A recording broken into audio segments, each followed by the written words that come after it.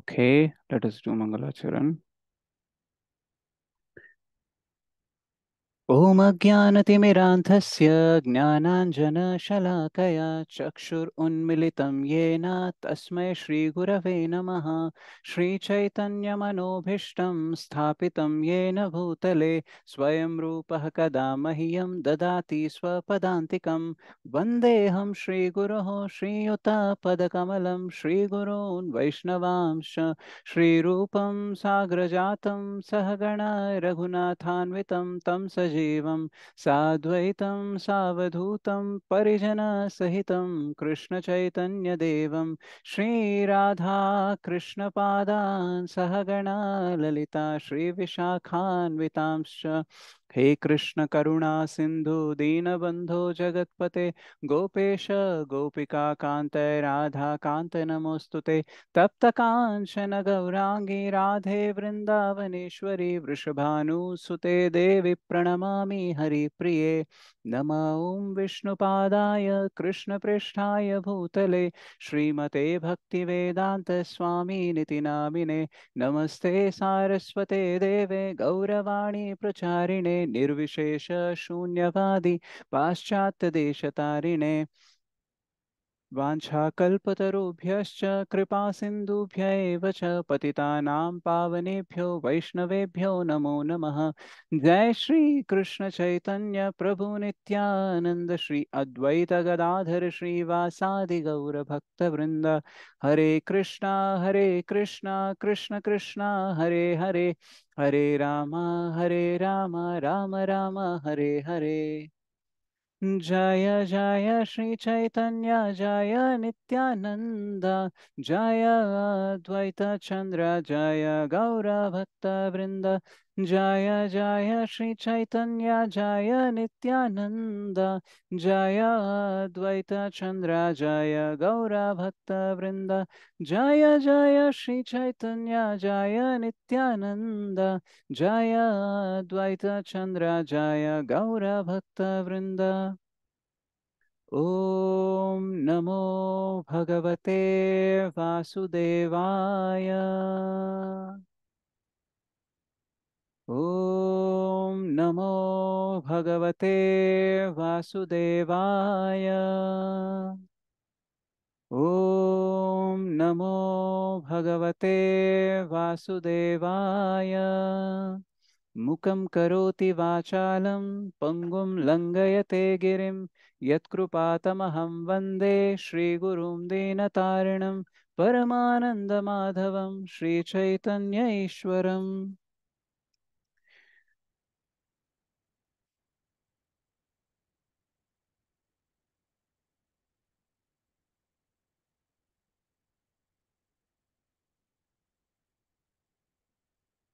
श्री श्री राधा मदन मोहन जी की जय, श्री श्री गौर निताय की जय, श्री श्री रमा समेत सत्यनारायण स्वामी की जय, श्री श्री गांधर्विका गिरधारी की जय, श्री चैतन्य महाप्रभु की जय, श्री श्री जगन्नाथ बलदेव सुभद्रा माई की जय, श्रीमद् भगवद गीता की जय, श्रीमद् भागवतम की जय, श्री चैतन्य चरितामृत की जय, श्रील प्रभुपाद की जय, कलयुग पावन हरि नाम संकीर्तन की जय, निताय गौर प्रेमानंदे हरि हरि बोल।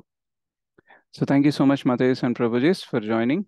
సో ఈరోజు మనం 16th చాప్టర్ అనేది చూద్దాము. సో 16, 17, 18. సో ఇంకో 3 to 4 డేస్లో మనది 18 డేస్ అని చెప్పిన కోర్స్ అనేది కంప్లీట్ అవుతుంది. రైట్. సో చాలా కష్టం, ఎన్ని చాప్టర్లు ఎన్ని రోజులు, దట్టు మధ్యలో మనకి 4-5 రోజులు గ్యాప్ వచ్చింది. సో అయినా సరే మీరందరూ చాలా శ్రద్ధగా కంటిన్యూ చేస్తున్నారు. సో యాక్చువల్గా మనం ఈ జర్నీ అనేది 18 డేస్ కాదు కానీ మేబీ మనం తిరిగి వెళ్ళేదాకా భగవద్ధామానికి. సో నిన్న మనం 15th చాప్టర్లో చూసాము, భగవద్ధామంలో సూర్యుడు చంద్రుడు మరియు ఎలక్ట్రిసిటీ ఏది అవసరం లేదు, మరియు అది వైకుంఠం. సో విగతీతి కుంఠ వైకుంఠ. సో మనం ఇల్లా లేదా హోటలా అని అనుకుంటే స్వర్గానికి వెళ్ళే హోటల్ లాంటి ఫెసిలిటీస్ వద్దు, ఇంటికి వెళ్దాం అనేసి మనము నిన్న చర్చించాము. ఓకే. సో ఈరోజు మనము 16th చాప్టర్ అనేది చూద్దాం. అయితే ఈ 16th చాప్టర్లో ఏంటంటే నిన్న కృష్ణ ఏం చెప్పారు, సారీ నిన్న చెప్పలేదు, ఆయన చాలా మంది చెప్పారు, బట్ నిన్న మనం 15th చాప్టర్ డిస్కస్ చేసుకున్నాం కదా. సో నిన్న మనం 15th చాప్టర్లో ఊర్ధ్వమూలం అధః శాఖం అశ్వత్థం ప్రాహురవ్యయం అనేసి ఒకటి తల క్రిందులుగా ఉండే ఒక చెట్టు గురించి మాట్లాడాము. అయితే 16వ అధ్యాయంలో ఏంటంటే ఆ తలకిందుగా మాట్లాడిన చెట్టు ఉంది కదా, సో దానికి పైన ఏంటి అండ్ కింద ఏంటి, what are the two extremes అన్నమాట. సో ఆ తిరగవేసబడిన చెట్టు ఏదైతే ఉందో దానికి టాప్ లో ఉండే క్వాలిటీస్ ఏంటి, దానికి అడుగున ఉండే క్వాలిటీస్ ఏంటి అన్నమాట. సో ఇది భౌతిక ప్రపంచంలో రెండు ఎక్స్ట్రీమ్స్ గురించి మాట్లాడుతున్నాం అన్నమాట. రైట్. సో అందుకనే ఈ చాప్టర్ పేరు ఏంటంటే దైవాసుర సంపద యోగం. సో మనము దైవి గుణాలు ఏంటి మరియు అసుర గుణాలు ఏంటి అనేది ఈరోజు మనము చాప్టర్లో తెలుసుకుంటాము. ఓకే. సో సంక్షిప్తంగా ఏంటి అంటే డోర్. ఓకే. సో దైవ మరియు అసురి గుణాలు. సో ఫస్ట్ ఫోర్ శ్లోకాస్లో చెప్తారు. దాని తర్వాత ఇతర అంశములు. ఓకే. అండ్ అసురుల దృక్పథం మరియు అభిప్రాయం, అండ్ అసుర గుణముల నివృత్తి ఎలా మనము చెయ్యాలి అనేసి. సో యాక్చువల్గా ఏంటంటే ఈ చాప్టర్లో దైవి గుణాలు మరియు అసురు గుణాలు కృష్ణ చెప్తారు, కానీ ఎక్కువ ఫోకస్ మాత్రం అసుర గుణాల పైన ఉంటుందన్నమాట. సో ఎందుకు అంటే ఆల్రెడీ ఇంతకు ముందు జరిగిన చాప్టర్స్లో ఎవరైతే భక్తులు ఉంటారో సత్వగుణంలో ఉంటారో వాళ్ళ క్వాలిటీస్ ఏంటనేసి చాలా వరకు డిస్కస్ అనేది మనం చేశాము. ఎలాగైతే వాళ్ళు ఇంద్రియ నిగ్రహం చేస్తారు, రైట్, జీవుల పట్ల దయని కలిగి ఉంటారు, నిజాయితీగా ఉంటారు, రైట్, మరియు ప్రశాంతంగా ఉంటారు, ఇలాంటి చాలా క్వాలిటీస్ మాట్లాడుకున్నాం కదా. సో అందుకనే ఈ రోజు ఈ చాప్టర్లో 24 శ్లోకాస్ ఉంటాయి మొత్తము, కానీ ఎక్కువ ఫోకస్ మాత్రం అసుర గుణాల పైన ఉంటుంది. సో దైవ మరియు అసుర గుణములు. సో ఇంకా దీన్ని సింప్లిఫైడ్ చేయాలంటే సుర అసుర. ఓకే. సో 26 దైవ గుణములు చెప్తారు మరియు 6 అసుర గుణములు చెప్తాము. రైట్. సో 6 సరిపోతాయా? 26 కంటే 6 ఎక్కువ కదా. సో ఇక్కడ అసుర గుణములు ఎక్కువ ఉండాల్సిందా లేకపోతే 6 సరిపోతాయంటారా? హరే కృష్ణ. సరిపోతాయి ప్రభుజీ. హరే కృష్ణ ప్రభుజీ. సరే. Yeah. Right. First time read అవే కరెక్ట్. సో మనము దుఃఖాలయంలో ఉన్నాం కాబట్టి మనము పథభ్రష్టులు అవ్వడానికి లేదా ఒకరిని హర్ట్ చేయడానికి మనం పాడైపోవడానికి పెద్దగా ఎక్కువ ప్లానింగ్ చేయాల్సిన అవసరం లేదు. చిన్న ప్లాన్ చేస్తే చాలన్నమాట. రైట్. సో అందుకనే అసుర గుణాలు అనేది ఆరే ఉన్నా సరే అవి 26ను కూడా పోగొట్టేలాగా చేయగలవు అనమాట. ఓకే. సో ముందుకెళ్తే దైవ మరియు అసుర గుణములు ఏంటి అనేది చూద్దాము, అండ్ అవి ఎలా వృద్ధి చెందుతాయి, ప్లస్ ఈ గుణముల పరిణామం ఏం జరుగుతుంది, శాంతియుత సమాజానికి ఉత్తమమైన పరిష్కారం అనేది ఏంటి. రైట్. సో ఇక్కడ ప్రాబ్లంతో పాటు మనము సొల్యూషన్ వైపు ఎలా వెళ్ళాలనేది కూడా తెలుసుకుందాము. సో దైవ స్వభావమా లేదా అసుర స్వభావమా. సో దైవ గుణములు ఏంటంటే ఆధ్యాత్మిక అవగాహనలో పురోగతి సాధించడానికి దోహదపడతాయి.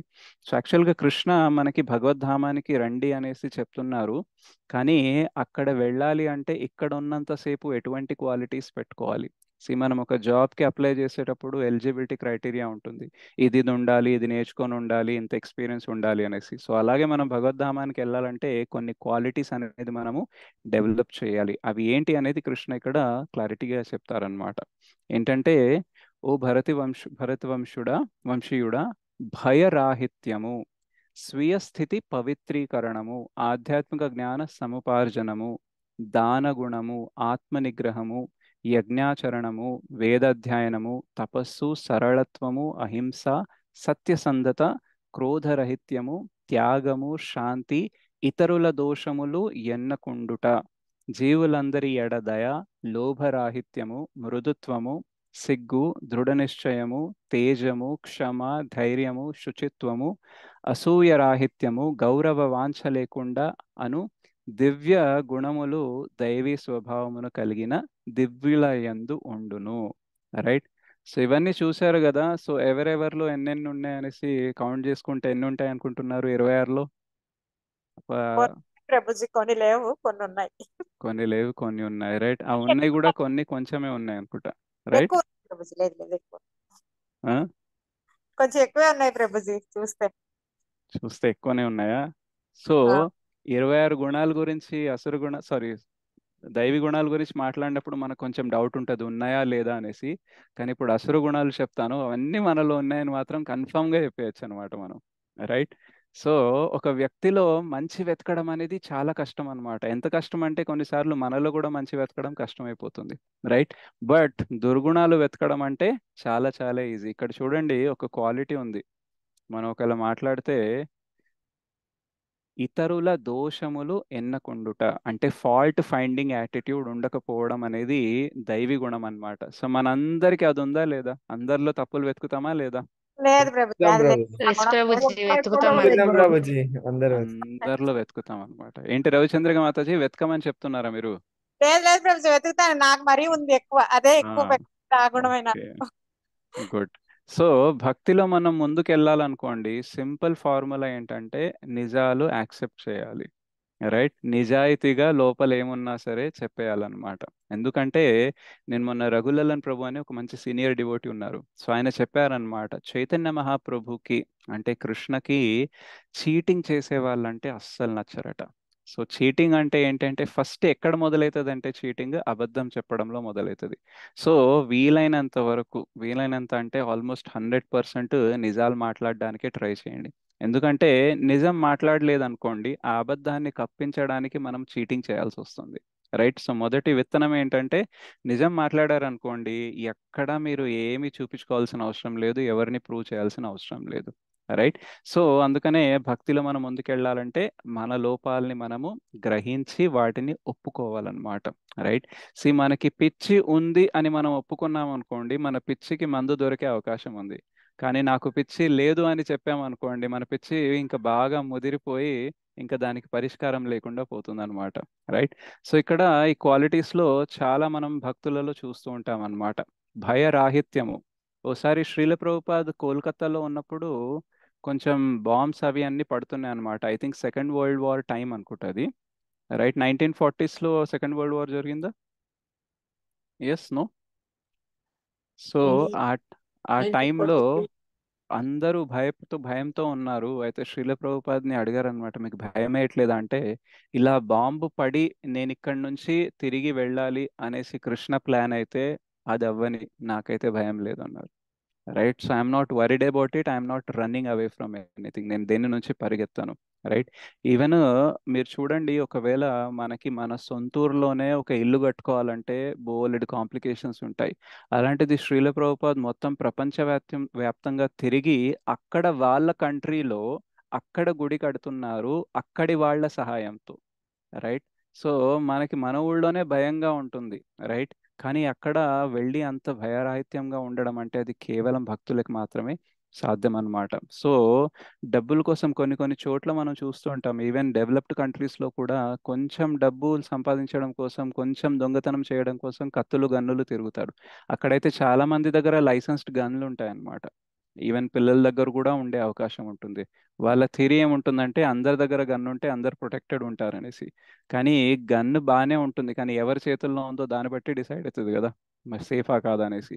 సో చాలా చాలా డేంజరస్ ప్లేసెస్లో వెళ్ళినా సరే భయరాహిత్యంగా భక్తులు ఉంటారు. ఎందుకంటే భగవంతుని అభయ హస్తం ఆయన వెనకాల ఉంటుంది అనేసి నమ్మకం ఉంటుంది. యాక్చువల్గా మన వెనకాల కూడా ఉంటుంది, కానీ మనకి నమ్మకం ఉండదన్నమాట. అందుకనే అది మనకి అనుభూతి అనేది రాదు. మనం భయంతో బ్రతుకుతూ ఉంటాము, రేపేమవుతుందో రేపేమవుతుందో, రైట్?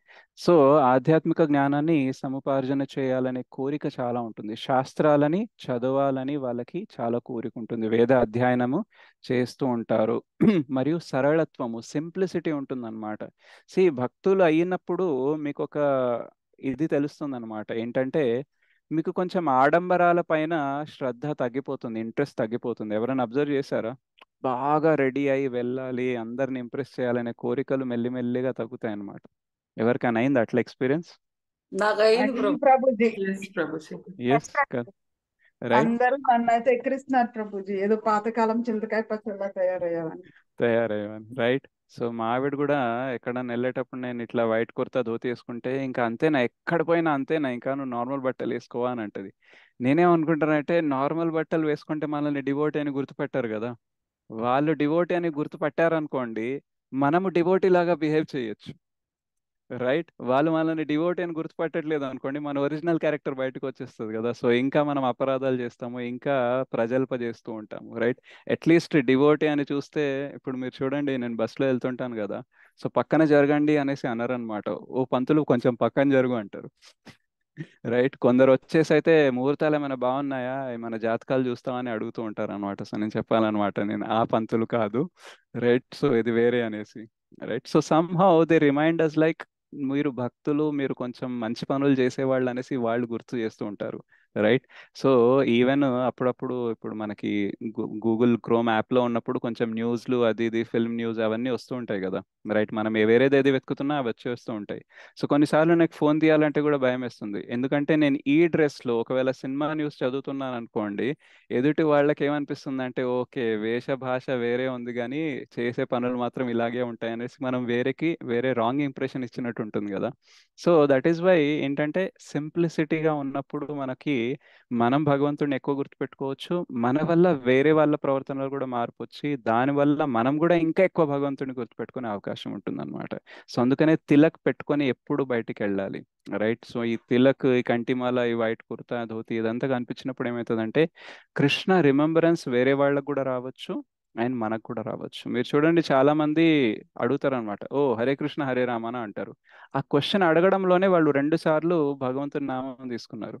రైట్. సో మనం వాళ్ళకి ప్రీచింగ్ చేయలేదు, బట్ వాడి నామం అనేది తీసుకున్నారనమాట. సో అందుకనే మనకి సింప్లిసిటీలో ప్రాక్టీస్ చేస్తూ ఉండాలి. రైట్. అండ్ ఆ సింప్లిసిటీ ఏదో యాక్టింగ్ కోసం కాదనమాట, లోపల నుంచే మనకు అనిపిస్తుంది ఎందుకులే అంత అయింది అనేసి. సి, అందరూ ట్రై చేస్తున్నారు వేరే వాళ్ళని ఇంప్రెస్ చేయడానికి. రైట్. కానీ ఎవరిని కూడా అప్రిషియేట్ చేయాలని అనిపించదు. రైట్. అందరూ రెడీ అవుతారు, ఏం ఏం ఎక్స్పెక్ట్ చేస్తారంటే వేరే వాళ్ళు నన్ను అప్రిషియేట్ చేయాలనేసి. సో అందరికీ అప్రిషియేషన్ కావాలి, కాబట్టి ఎవరు అప్రిషియేషన్ ఇవ్వట్లేదు. సో మనం ఎంత ఏం చేసినా సరే మనకి అప్రిషియేషన్ దొరకాలా లేదా అనేసి మనం వాటి గురించి ఎక్కువగా ఇది పడద్దు, టెన్షన్ పడద్దు. ఎందుకంటే మనం భక్తిలో ఉన్నాం కాబట్టి కొన్నిసార్లు మనకి అప్రిషియేషన్ రావడం వల్ల భక్తి పోయే అవకాశం కూడా ఉంటుంది. అనాదరణ జరిగినప్పుడు, అవమానం జరిగినప్పుడు కూడా భక్తి పోయే అవకాశం ఉంటుంది. సో అప్రిషియేషన్ అండ్ అవమానం ఈ రెండు కూడా మనకి డేంజరస్, మనకి ఎలా తీసుకోవాలో తెలియకపోతే. సో ఇలా చాలా క్వాలిటీస్ ఉన్నాయి, మనం చాలాసార్లు వీటి గురించి మాట్లాడుకున్నాము. అయితే ఈరోజు మనం ఆసురిక ప్రవృత్తి గురించి కొంచెం ఎక్కువ చూద్దాం. సో క్రోధం నుండి విముక్తి కావాలి. సో క్రోధం నుంచి మనకు విముక్తి కావాలి అంటే, నేటి ప్రతి కుటుంబం యొక్క గాథ ఏంటంటే, నాకు నచ్చిందే జరగాలి, నాకు నచ్చిందే జరగాలి అనేసి అందరూ అనుకుంటూ ఉంటారు. రైట్. సో మనకేంటంటే, అందరికీ నచ్చింది జరగాలి అంటే చాలా కష్టం. ఇప్పుడు ఫర్ ఎగ్జాంపుల్, నాకు ఒకటి ఇష్టము, ఓకే, నా లైఫ్ పార్ట్నర్కి ఇంకొకటి ఇష్టం, మా పిల్లాడికి ఇంకొకటి ఇష్టం, మా పేరెంట్స్కి ఇంకొకటి ఇష్టం. సో అందరి ఇష్టాన్ని బ్యాలెన్స్ మనం చేయలేము. కానీ ఎవరి ఇష్టం అనుసారంగా మనం అందరం బతికితే యాక్చువల్గా లైఫ్ బాగుంటుంది అని అంటే అది కృష్ణ మాత్రమే. మీరు చూడండి, కొంచెం ఉమ్మడి కుటుంబాలు ఉండేవి కదా. ఆ ఉమ్మడి కుటుంబాలు ఉండడానికి ఒక మెయిన్ రీజన్ ఏంటంటే, తండ్రి లేదా తల్లి డామినెంట్గా ఉంటుంది. అబ్జర్వ్ చేశారా ఎప్పుడన్నా ఉమ్మడి కుటుంబాల్లో? ఎస్ ఎస్ ప్రభు. ప్రభుజీ. రైట్. నానమ్మ సో డామినేట్ ఉంటుంది ప్రభు, నానమ్మది ఉంటుంది. నానమ్మ కానీ నాన్న కానీ అమ్మ కానీ వీళ్ళు ఎవరైతే ఎల్డర్స్ ఉంటారో, వాళ్ళు ఏదన్నా అనుకుంటారో, వాళ్ళు తిడతారో లేదా వాళ్ళు బాధపడతారనే ఫోకస్తో మనం కొంచెం సర్దుకుపోవడానికి ట్రై చేస్తాం. కానీ ఈ మధ్య ఏమైందంటే, చిన్నప్పటి నుంచే పిల్లలకి భయం లేకపోవడం వల్ల పెద్దగా అయినాక ఇంకా మాట వినే ఆస్కారమే లేకుండా పోతుంది. కాబట్టి నాకు ఇష్టం వస్తే ఉంటాను, లేకపోతే వెళ్ళిపోతాను అనేసి జరుగుతుంది అనమాట. సో ఎవరి ఇష్టానుసారంగా వాళ్ళు బతికితే ప్రాబ్లం ఏమవుతుందంటే, ఈరోజు తల్లిదండ్రుల మాట వినని వ్యక్తి రేపు భార్య మాట వింటాడని ఎలా అనుకోవాలి? రైట్. ఈరోజు తల్లిదండ్రుల మాట వినని వాడు ఎవరి మాట వినడు, ఎందుకంటే తల్లిదండ్రులే కదా అన్నిటికంటే ఎక్కువ ఇచ్చేది ఏదైనా ఫస్ట్ నుంచి. వాళ్ళ మాటనే కాదన్నవాడు ఎవరి మాట అయినా కాదనగలడు తన ఇష్టం కోసం. సో అందుకని ఏమవుతుందంటే, ప్రతి ఫ్యామిలీలో గొడవలు ఉంటాయి. సెంటర్ ఏంటంటే నేనంటే నేను అని సెంటర్ ఉంటుంది. సో కృష్ణ ఎప్పుడైతే సెంటర్ అవుతారో లైఫ్లో, అప్పుడే కొంచెం ప్రశాంతత అనేది వస్తుందన్నమాట. ఫర్ ఎగ్జాంపుల్, మన ఇద్దరికి గొడవ అవుతుంది అనుకోండి, మనం ఆలోచిస్తాం, మనం ఇలా గొడవ పడడం కృష్ణకి నచ్చుతుందా? సో ఆన్సర్ ఏంటి? నచ్చుతుందా? నో ప్రభుజీ. లేదు నచ్చదు ప్రభుజీ. నచ్చదు. నచ్చదు. కాబట్టి మనం గొడవ పడకూడదు. రైట్. సో ప్రభుపాదులు వారు చెప్పారనమాట, సి ఇద్దరు వ్యక్తులు ఒక పని చేస్తున్నప్పుడు మతభేదం అనేది వస్తుందన్నమాట. తనకి ఒక ఒపీనియన్ ఉండొచ్చు, నీకు ఒక ఒపీనియన్ ఉండొచ్చు, కానీ ఆ రెండు ఒపీనియన్లు కూడా కృష్ణలో కలవాలన్నమాట.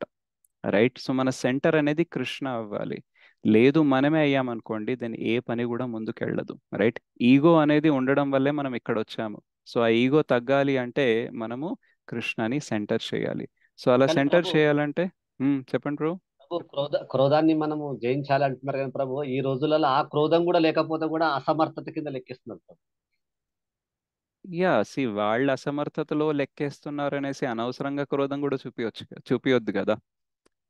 సి ఫస్ట్ థింగ్ ఏంటంటే ఇక్కడ క్వాలిటీస్ మీరు ఒకసారి చూడండి.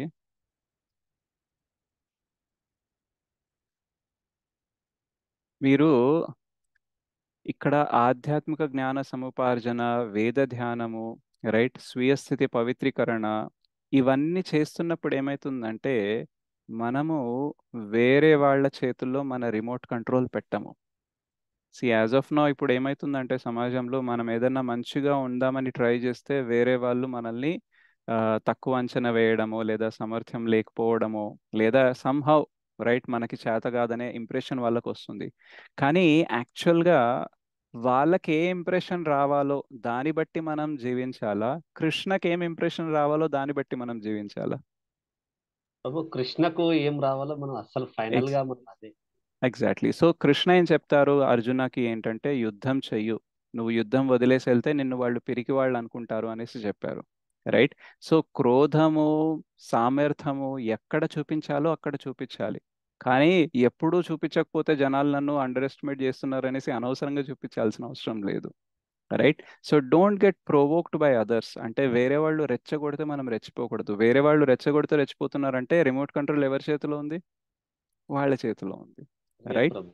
సో అందుకనే మనం ఏంటంటే జ్ఞానం తీసుకునే కొద్దీ మనకేమనిపిస్తుందంటే, ఈ వ్యక్తి నా గురించి ఏమనుకున్నా సరే నా కర్మ ఏమన్నా మారుతుందా? రైట్. ఈ వ్యక్తి నన్ను పొగిడినా సరే నా కర్మ నేను అనుభవించాలి, ఈయన తిట్టినా సరే, నన్ను అపార్థం చేసుకున్నా సరే నా కర్మ నేను అనుభవించాలి. నా తరపు నుంచి అయితే నేను ఈయనతో బాగా బిహేవ్ చేస్తున్నాను, చక్కగా ఉంటున్నాను. సో నేను నా కర్తవ్యాన్ని చేస్తున్నాను కాబట్టి తను ఏమనుకుంటాడనేది నా ప్రాబ్లం కాదు, అది తన ప్రాబ్లం అన్నమాట. ఓకే. సో ముందుకెళ్తే ఈ క్రోధం అనేది ఉండడం వల్ల ఏమవుతుందంటే మనము మనల్ని సెంటర్ చేసుకుంటాము. సో క్రోధం నుంచి విముక్తి కావాలి అంటే కృష్ణని సెంటర్ చేయాలి. అప్పుడు అందరం కలిసి కీర్తన చేసామనుకోండి, క్రోధం అనేది ఆటోమేటిక్గా తగ్గుతుంది. ఈవెన్ ఇస్కాన్లో కూడా మన సీనియర్ వైష్ణవ్స్ ఏమంటారంటే, ఒకవేళ ఎవరికన్నా ఇద్దరు డివోటీస్లో బాగా ఏదన్నా కొంచెం కోల్డ్ వార్ నడుస్తుంది అనుకోండి. కోల్డ్ వార్ అంటే తెలుసా మీకు? తెలుసు ప్రభు. తెలుసా? రైట్. తెలుసు అంటే మాట్లాడుకోవట్లేదు. ఓకే. ఒకరి లోపల ఒకరు ఏదో అపార్థం చేసుకున్నారు, మాట్లాడుకోవట్లేదు అనమాట. కోల్డ్ వార్ అనమాట. బయటకు వచ్చి కొట్టుకోవట్లేదు, కానీ లోపల మాత్రం అలా ఉందన్నమాట. సో అట్లాంటిది ఏమన్నా ఉంటే కలిసి కీర్తనలో పార్టిసిపేట్ చేయాలట. సో చెయ్యి చెయ్యి పట్టుకొని ఎప్పుడైతే మనం భగవంతుడి ముందు డాన్స్ చేస్తామో, కీర్తన చేస్తామో, మన లోపల ఉండే ఆ కోల్డ్ వార్ అనేది పోతుందట. రైట్. సో అందుకనే ఒకవేళ మీకు ఏదైనా డివోటీస్తో కొంచెం ఏదైనా ప్రాబ్లం ఉంది అని అంటే ఆ డివోటీస్తో కలిసి కీర్తనలో పార్టిసిపేట్ చేయండి, అది పోతుంది అనమాట. ఆ డిఫరెన్సెస్ రావడానికి రీజన్ ఏంటంటే ఈగో అన్నమాట. చెప్పండి బ్రో. ప్రభు మీరు అన్నట్టు అట్లా అట్లా కీర్తన చేస్తే అసలు వాస్తవం ప్రాబ్లమే ఉండదు. ఆ కీర్తన చేయకనే ప్రాబ్లం ఉంది ప్రభు. ఇప్పుడు yeah, for Keerthana. Example husband and wife లో చూస్తే బయటతోటి మనకి ఎక్కువ ప్రాబ్లమ్స్ రావు ప్రభు. ఇంట్లో జస్ట్ భార్య భర్త తోటి వస్తుంది ఎక్కువ పర్సన్. యా. మనము కొంతమంది లేడీ వాళ్ళు ఆ కృష్ణ సంకీర్తనలో ఉంటారు, కొంతమంది జెంట్స్ ఉంటారు. ఇక్కడ మనం చెప్పిన భావాలు వాళ్ళు అంగీకరించే స్థాయి వాళ్ళకి లేకపోవడం వల్ల కూడా రావచ్చు, లేకపోతే వాళ్ళు ఉన్నప్పుడు మగవాళ్ళని అంగీకరించే స్థాయిలో ఉంటాం. ఎక్కువ కరెక్ట్. ప్రాబ్లమ్స్ కుటుంబంలో వస్తాయి ప్రభు, బయట రావు.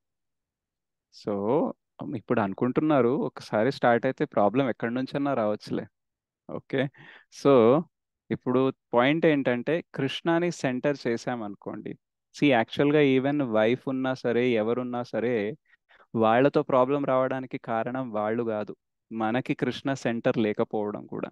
కొన్నిసార్లు మనం డివోటీ అయిన తర్వాత తప్పులన్నీ వేరే వాళ్ళలో వెతుకుతాము, మనలో లేవని అనుకుంటాం. ఎవరైనా అబ్జర్వ్ చేస్తారా ఇది? తెలియదు. రైట్. మీరు అవును 18 ప్రభు. డేస్ భగవద్గీత వింటున్నారు కాబట్టి మీరు పుణ్య పురుషులు, పుణ్య స్త్రీలు, అండ్ మిగతా వాళ్ళే పాపాత్ముల్లాగా చూస్తారు. లేదు రైట్. ప్రభుజీ, అట్లా చూడం లేదు ప్రభుజీ. ప్రభు. ఓకే. ప్రాబ్లమ్స్. సో ఏంటంటే భక్తి పెరిగే కొద్దీ మనకి అర్థం చేసుకునే కెపాసిటీ పెరగాలి, కానీ అపార్థం చేసుకోవడం అనేది పెరగకూడదు. రైట్. ఒక వ్యక్తి ఒకలాగా ప్రవర్తిస్తున్నాడంటే తన దగ్గర కృష్ణ లేరు, తన దగ్గర కృష్ణ ఉండుంటే తను ఇలా ప్రవర్తించే వాళ్ళు కాదు అని మనం ఎప్పుడైతే ఆలోచిస్తామో అప్పుడు మనకి ఏ వ్యక్తితో కూడా గొడవ ఉండదు. రైట్. ఎప్పటిదాకైతే నేను గొప్పవాడిని అని అనుకుంటామో, వేరే వాళ్ళు తక్కువ అని అనుకుంటారో, అప్పుడు మనకి గొడవ జరిగే అవకాశం ఉంటుంది. కానీ నా దగ్గర కృష్ణ ఉన్నారు కాబట్టి నేను ఇలా ఉన్నాను, అదే లేకపోతే నేను దానికంటే దారుణంగా ఉండేవాడినేమో. సో వీళ్ళ దగ్గర కృష్ణ లేరు, ఆ కృష్ణ ఇచ్చేస్తే చాలా బాగా అయిపోతారు అనేసి భావన మీరు పెట్టుకున్నారనుకోండి, ఎవరితో కూడా మీకు గొడవ పడవద్దు. మేబీ వాళ్ళు మారచ్చు, మారకపోవచ్చు, కానీ మీరు మాత్రం చక్కగా భక్తిలో ముందుకెళ్తూ ఉంటారు. సో అసుర గుణములు ఏంటి అంటే పొగరు, అజ్ఞానము, యారగెన్స్, దురహంకారము, క్రోధము, పరుషత్వము మరియు గర్వం అన్నమాట. రైట్. సో ఇవన్నీ ఏంటంటే ముక్తిని పక్కన పెట్టి బంధనానికి కారణమవుతాయి. అయితే అజ్ఞానం ఎందుకు వస్తుంది అండి? ఎందుకంటే జ్ఞానం తీసుకోవట్లేదు కాబట్టి. అహంకారం ఎందుకు వస్తుంది? ఎందుకంటే నేనే అన్ని చేస్తున్నానని అనుకుంటారు. సో అహంకార విమూఢాత్మ కర్తాహం ఇది మన్యతే. సో వాళ్ళకేమనిపిస్తుంది అంటే వాళ్ళు ఏది చేసినా సరే వాళ్ళే చేస్తున్నారనేసి ఫీలింగ్ ఉంటుంది. సో గర్వం కూడా దాని వల్లనే వస్తుంది. ప్లస్ క్రోధం ఎందుకు వస్తుంది అంటే నా కోరికలు తీర్చాలి, ఎందుకంటే నేను ఇంత చేస్తున్నాను, సో నా హక్కు ఉంది. సో ఇటువంటి అన్ని ఆలోచిస్తారు కాబట్టి ఎప్పుడైతే కోరికలు తీరవో అప్పుడు క్రోధం అనేది వస్తుంది. అయితే ఈ క్వాలిటీస్ ఏదైతే ఉన్నాయో ఇవి ఎక్కడి నుంచి వస్తాయి ఫస్ట్ అంటే జన్మ నుంచే వస్తాయి అన్నమాట. రైట్. తర్వాత మన స్వభావం అనేది మెల్లిమెల్లిగా పెంపొందుతుంది అదే వేలో. ఓకే. కానీ మనం అభ్యాసం కరెక్ట్గా చేసామనుకోండి, దెన్ ఈ గుణాలు మారే అవకాశం ఉంటుంది. కానీ అభ్యాసం అనేది రాంగ్ వేలో చేస్తున్నాం అనుకోండి, ఇవే గుణాలు ఇంకా పెంపొంది చెందుతాయి అన్నమాట, ఇంకా వృద్ధి చెందుతాయి. సో జన్మతోనే ఎందుకు వస్తాయి అంటే మనము ఈరోజు ఎలా జీవిస్తున్నామో దాన్ని బట్టే మన చేతనలో ఇంప్రెషన్స్ అనేది పడతాయి అన్నమాట. కాబట్టి అటువంటి ఇంప్రెషన్స్ ఏమవుతుంది, మనకి మనస్సు, బుద్ధి, అహంకారం, సూక్ష్మ శరీరం మన ఆత్మతో ట్రావెల్ చేస్తుంది. కాబట్టి ఈ లైఫ్లో మనం ఏమేమి ఇంప్రెషన్ వేసామో, దేన్ని నమ్మాము, దేన్ని నమ్మలేదు, ఎటువంటి కార్యాలు చేశామో దాన్ని బట్టి మన మనస్థితి అనేది తయారవుతుంది. కాబట్టి అది కంటిన్యూ అవుతూనే పోతుంది అనమాట. సో మీరు చూడండి, కొందరు ఎంత క్రూరంగా ఉంటారు అంటే వాళ్ళకి అది చేసే దాన్ని బట్టి, అంటే వాళ్ళు చేసింది చూసి వాళ్ళకి కొంచెం కూడా దయ రాదనమాట. అంటే మనిషి అన్నాక కొంచెమన్నా దయం ఉండాలి కదా, అంత క్రూరంగా ఎలా ప్రవర్తిస్తాడు అనేసి మనం అనుకుంటాం అనమాట. సో ఆ క్రూరత్వం ఒక్క జన్మ నుంచి రావట్లేదు, ఎన్నో జన్మల నుంచి ఆ క్రూరత్వం పెరిగి పెరిగి చిన్న గులకరాయి అంత ఉండేది కొండంత అయిపోయి ఉంటుంది. రైట్. సో అందుకనే జన్మ నుంచే మనకి కొన్ని క్వాలిటీస్ అనేది వస్తూ ఉంటాయి. ఎలా జీవించామో దాన్ని బట్టి అవి పోయే అవకాశం ఉంది, లేదా అవే ఇంకా పెరిగే అవకాశం అనేది కూడా ఉంటుందన్నమాట. సో వేదములను అనుసరించి ఆధ్యాత్మిక వాతావరణంలో శిశువును ప్రసవించుట చాలా అత్యవసరము. రైట్. సో ఈ ప్రయోజనం కోసం గర్భధాన సంస్కారం అని ప్రోత్సహించబడిందట. సో హిరణ్యకశపు మరియు హిరణ్యాక్ష గురించి ఎప్పుడన్నా విన్నారా మీరు? విన్నాం ప్రభు. రైట్. సో వీళ్ళేంటంటే రాంగ్ టైంలో ప్రసవించడం ద్వారా, అంటే యాక్చువల్గా ఏమవుతుందంటే కశ్యప మరియు దితి. సో దితి హిరణ్యాక్ష మరియు హిరణ్యకశిపు వల్ల మదర్ అన్నమాట. సో దితికి చాలా కోరిక పుడుతుంది అనమాట. ఓకే. అప్పుడు కశ్యప మునిని అడుగుతారనమాట, నాకు ఇప్పుడు బాగా గట్టిగా కోరిక ఉంది, so I want to have అనేసి తను అడుగుతుందన్నమాట. సో అప్పుడు తను చెప్తారనమాట, యాక్చువల్గా ఇది సాయంత్రం సమయం, సూర్యాస్త సమయము, ఇది కరెక్ట్ టైం కాదు. ఒకవేళ ఈ టైంలో ఒకవేళ కన్సెప్షన్ అనేది జరిగిందనుకో అది కరెక్ట్గా ఉండదు. రైట్. ఎందుకంటే ఈ టైంలో లార్డ్ శివ, ఎవరైతే భూతనాథో లార్డ్ శివ, ఓకే, ఆయన కొన్ని ఆత్మల్ని తీసుకొని తిరుగుతూ ఉంటారనమాట. ఎవరన్నా ఈ టైంలో ఎవరన్నా సెక్షువల్ ఇంటర్ కోర్స్ చేస్తే వాళ్ళ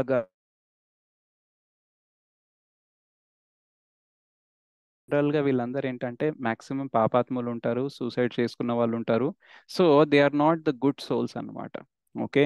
సో ఆ వాళ్ళకి జనరల్గా బాడీ ఇమ్మీడియట్గా దొరకదు, చాలా టైం పడుతుంది. కానీ భూతనాథ్ అంటే లార్డ్ శివ కరుణ వల్ల వీళ్ళకి కొంచెం తొందరగా బాడీ దొరికే అవకాశం ఉంటుందన్నమాట. సో ఆయన చూస్తారనమాట రాంగ్ టైంలో ఎవరన్నా సెక్షువల్ ఇంటర్ కోర్స్ చేస్తున్నారంటే ఆ టైంలో అటువంటి కన్సెప్షన్ జరగాలి అనేసి చేస్తారనమాట. మనకి కర్మల ప్రకారం మనకి పిల్లలు పుడతారు, కానీ అందులో కూడా మనకి కొంచెం ఆప్షన్ అనేది ఉంటుందన్నమాట. గర్భధాన సంస్కారం చేసేటప్పుడు మనం భగవంతుని కృపతో పిల్లల్ని పొందాలనేసి అనుకుంటాం కాబట్టి కొంచెం కర్మలో కూడా చేంజెస్ అయ్యే అవకాశం అనేది ఉంటుందన్నమాట. రైట్. సో ఈ రాంగ్ టైంలో ఏమైపోతుందంటే తన గర్భంలో హిరణ్యాక్ష మరియు హిరణ్యకశిపు ఎంటర్ అవుతారనమాట. రైట్. సో ఎంటర్ అయిన తర్వాత ఆల్రెడీ వాళ్ళు గర్భంలో ఉన్నప్పుడే వాతావరణం ఎలా చేంజ్ అయిపోతుందంటే అందరికీ భయం వేస్తుంది అనమాట. ఎటువంటి వాళ్ళు పుట్టబోతున్నారు అంటే పుట్టక ముందే ఎన్ని అపశకునాలు కనిపిస్తున్నాయి, ఎంత భయంకరంగా ఉందంటే పుడితే ఇంకేమవుతుందో అనేసి అనుకుంటారనమాట.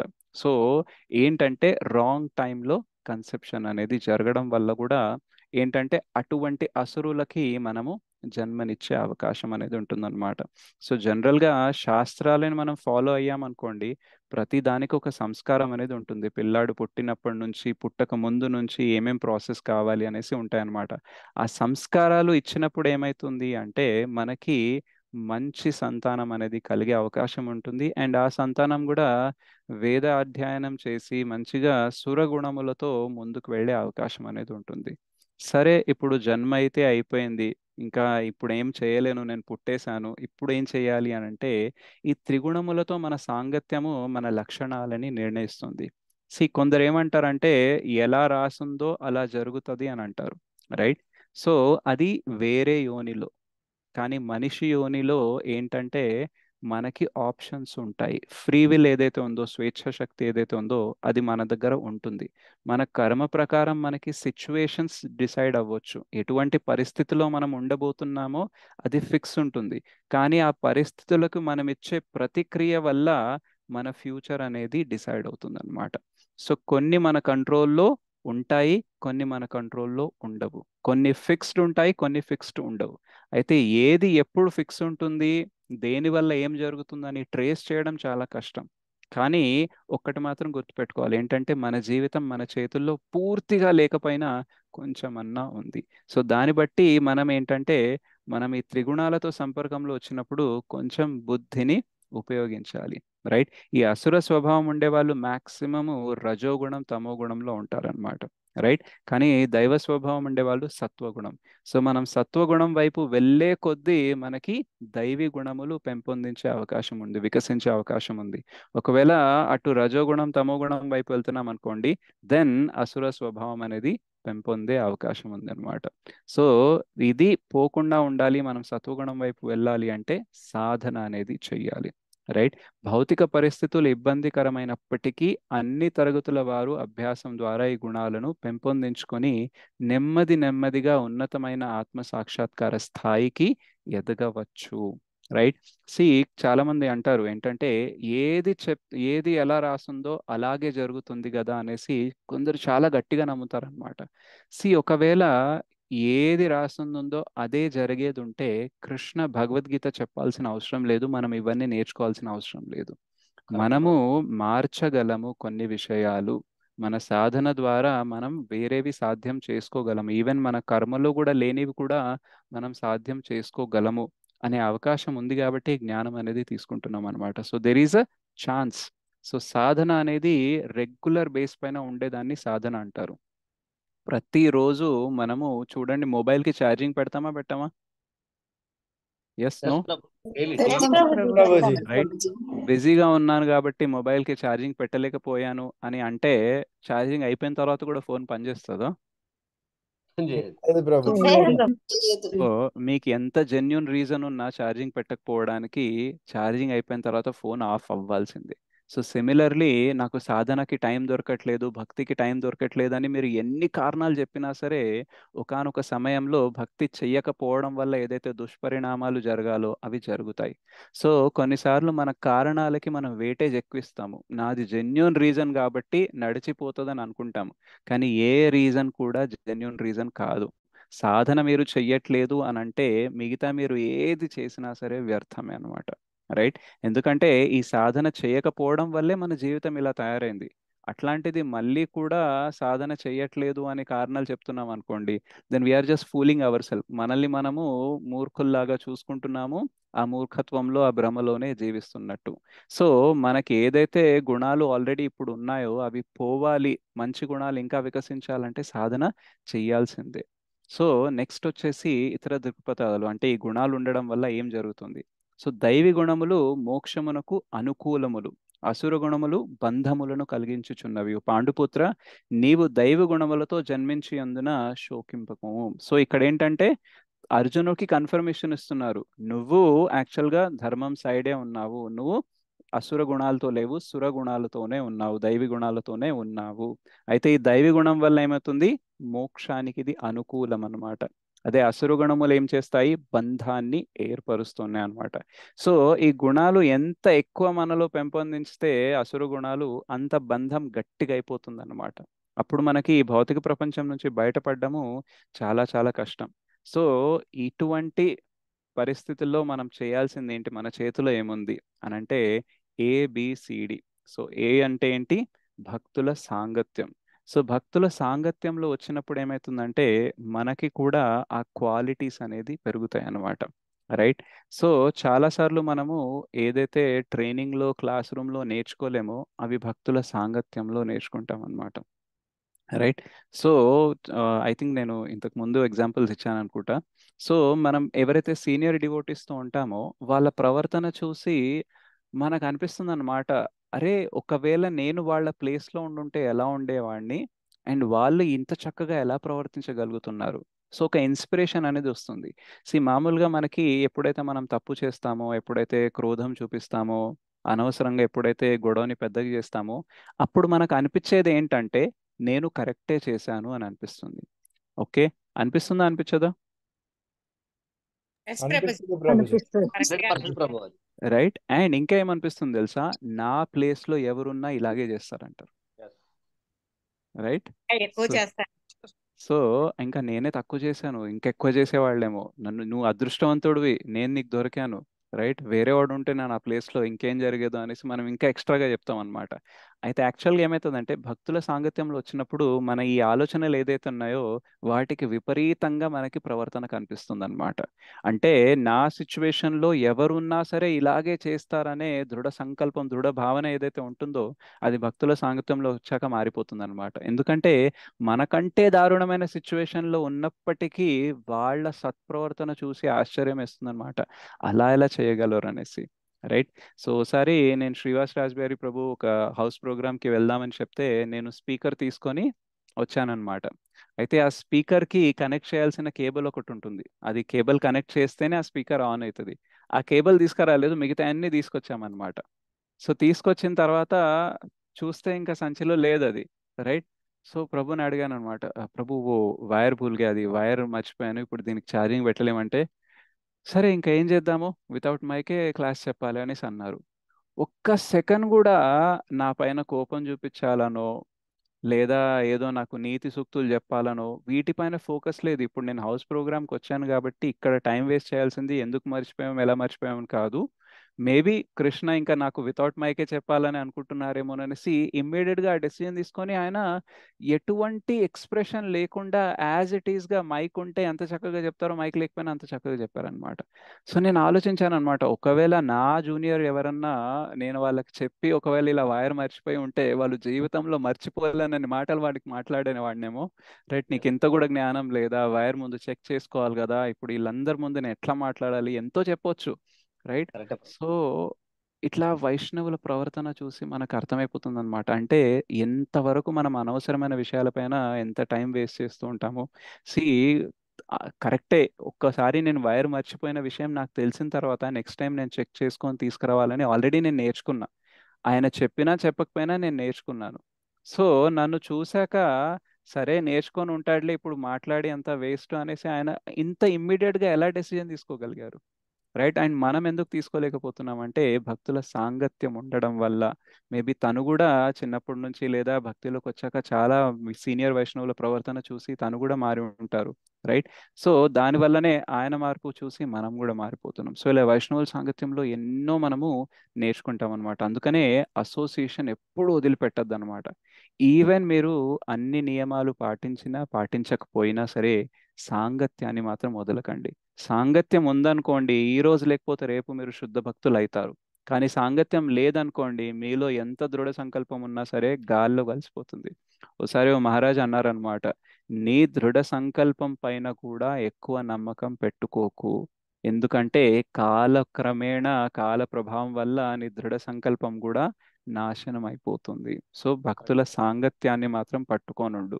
ఒకవేళ దృఢ సంకల్పం లేకపోయినా వాళ్ళ సాంగత్యంలో ఆ సంకల్పం అనేది వస్తుంది, అది నిలువ ఉంటుంది. కానీ ఒంటరిగా ఉన్నామనుకోండి, ఎంత గ్రేట్ అయినా సరే కష్టం. మీరు చిన్నప్పుడు దూరదర్శన్ యాడ్లో ఒకటి వచ్చేది, ఒక బాడీ బిల్డర్కి ఒక కట్టేస్తే ఇట్లా ఇరగొట్టేస్తాడు. రైట్. రెండు కట్టెలు ఇస్తే రెండింటిని కూడా ఇరగొడతాడు.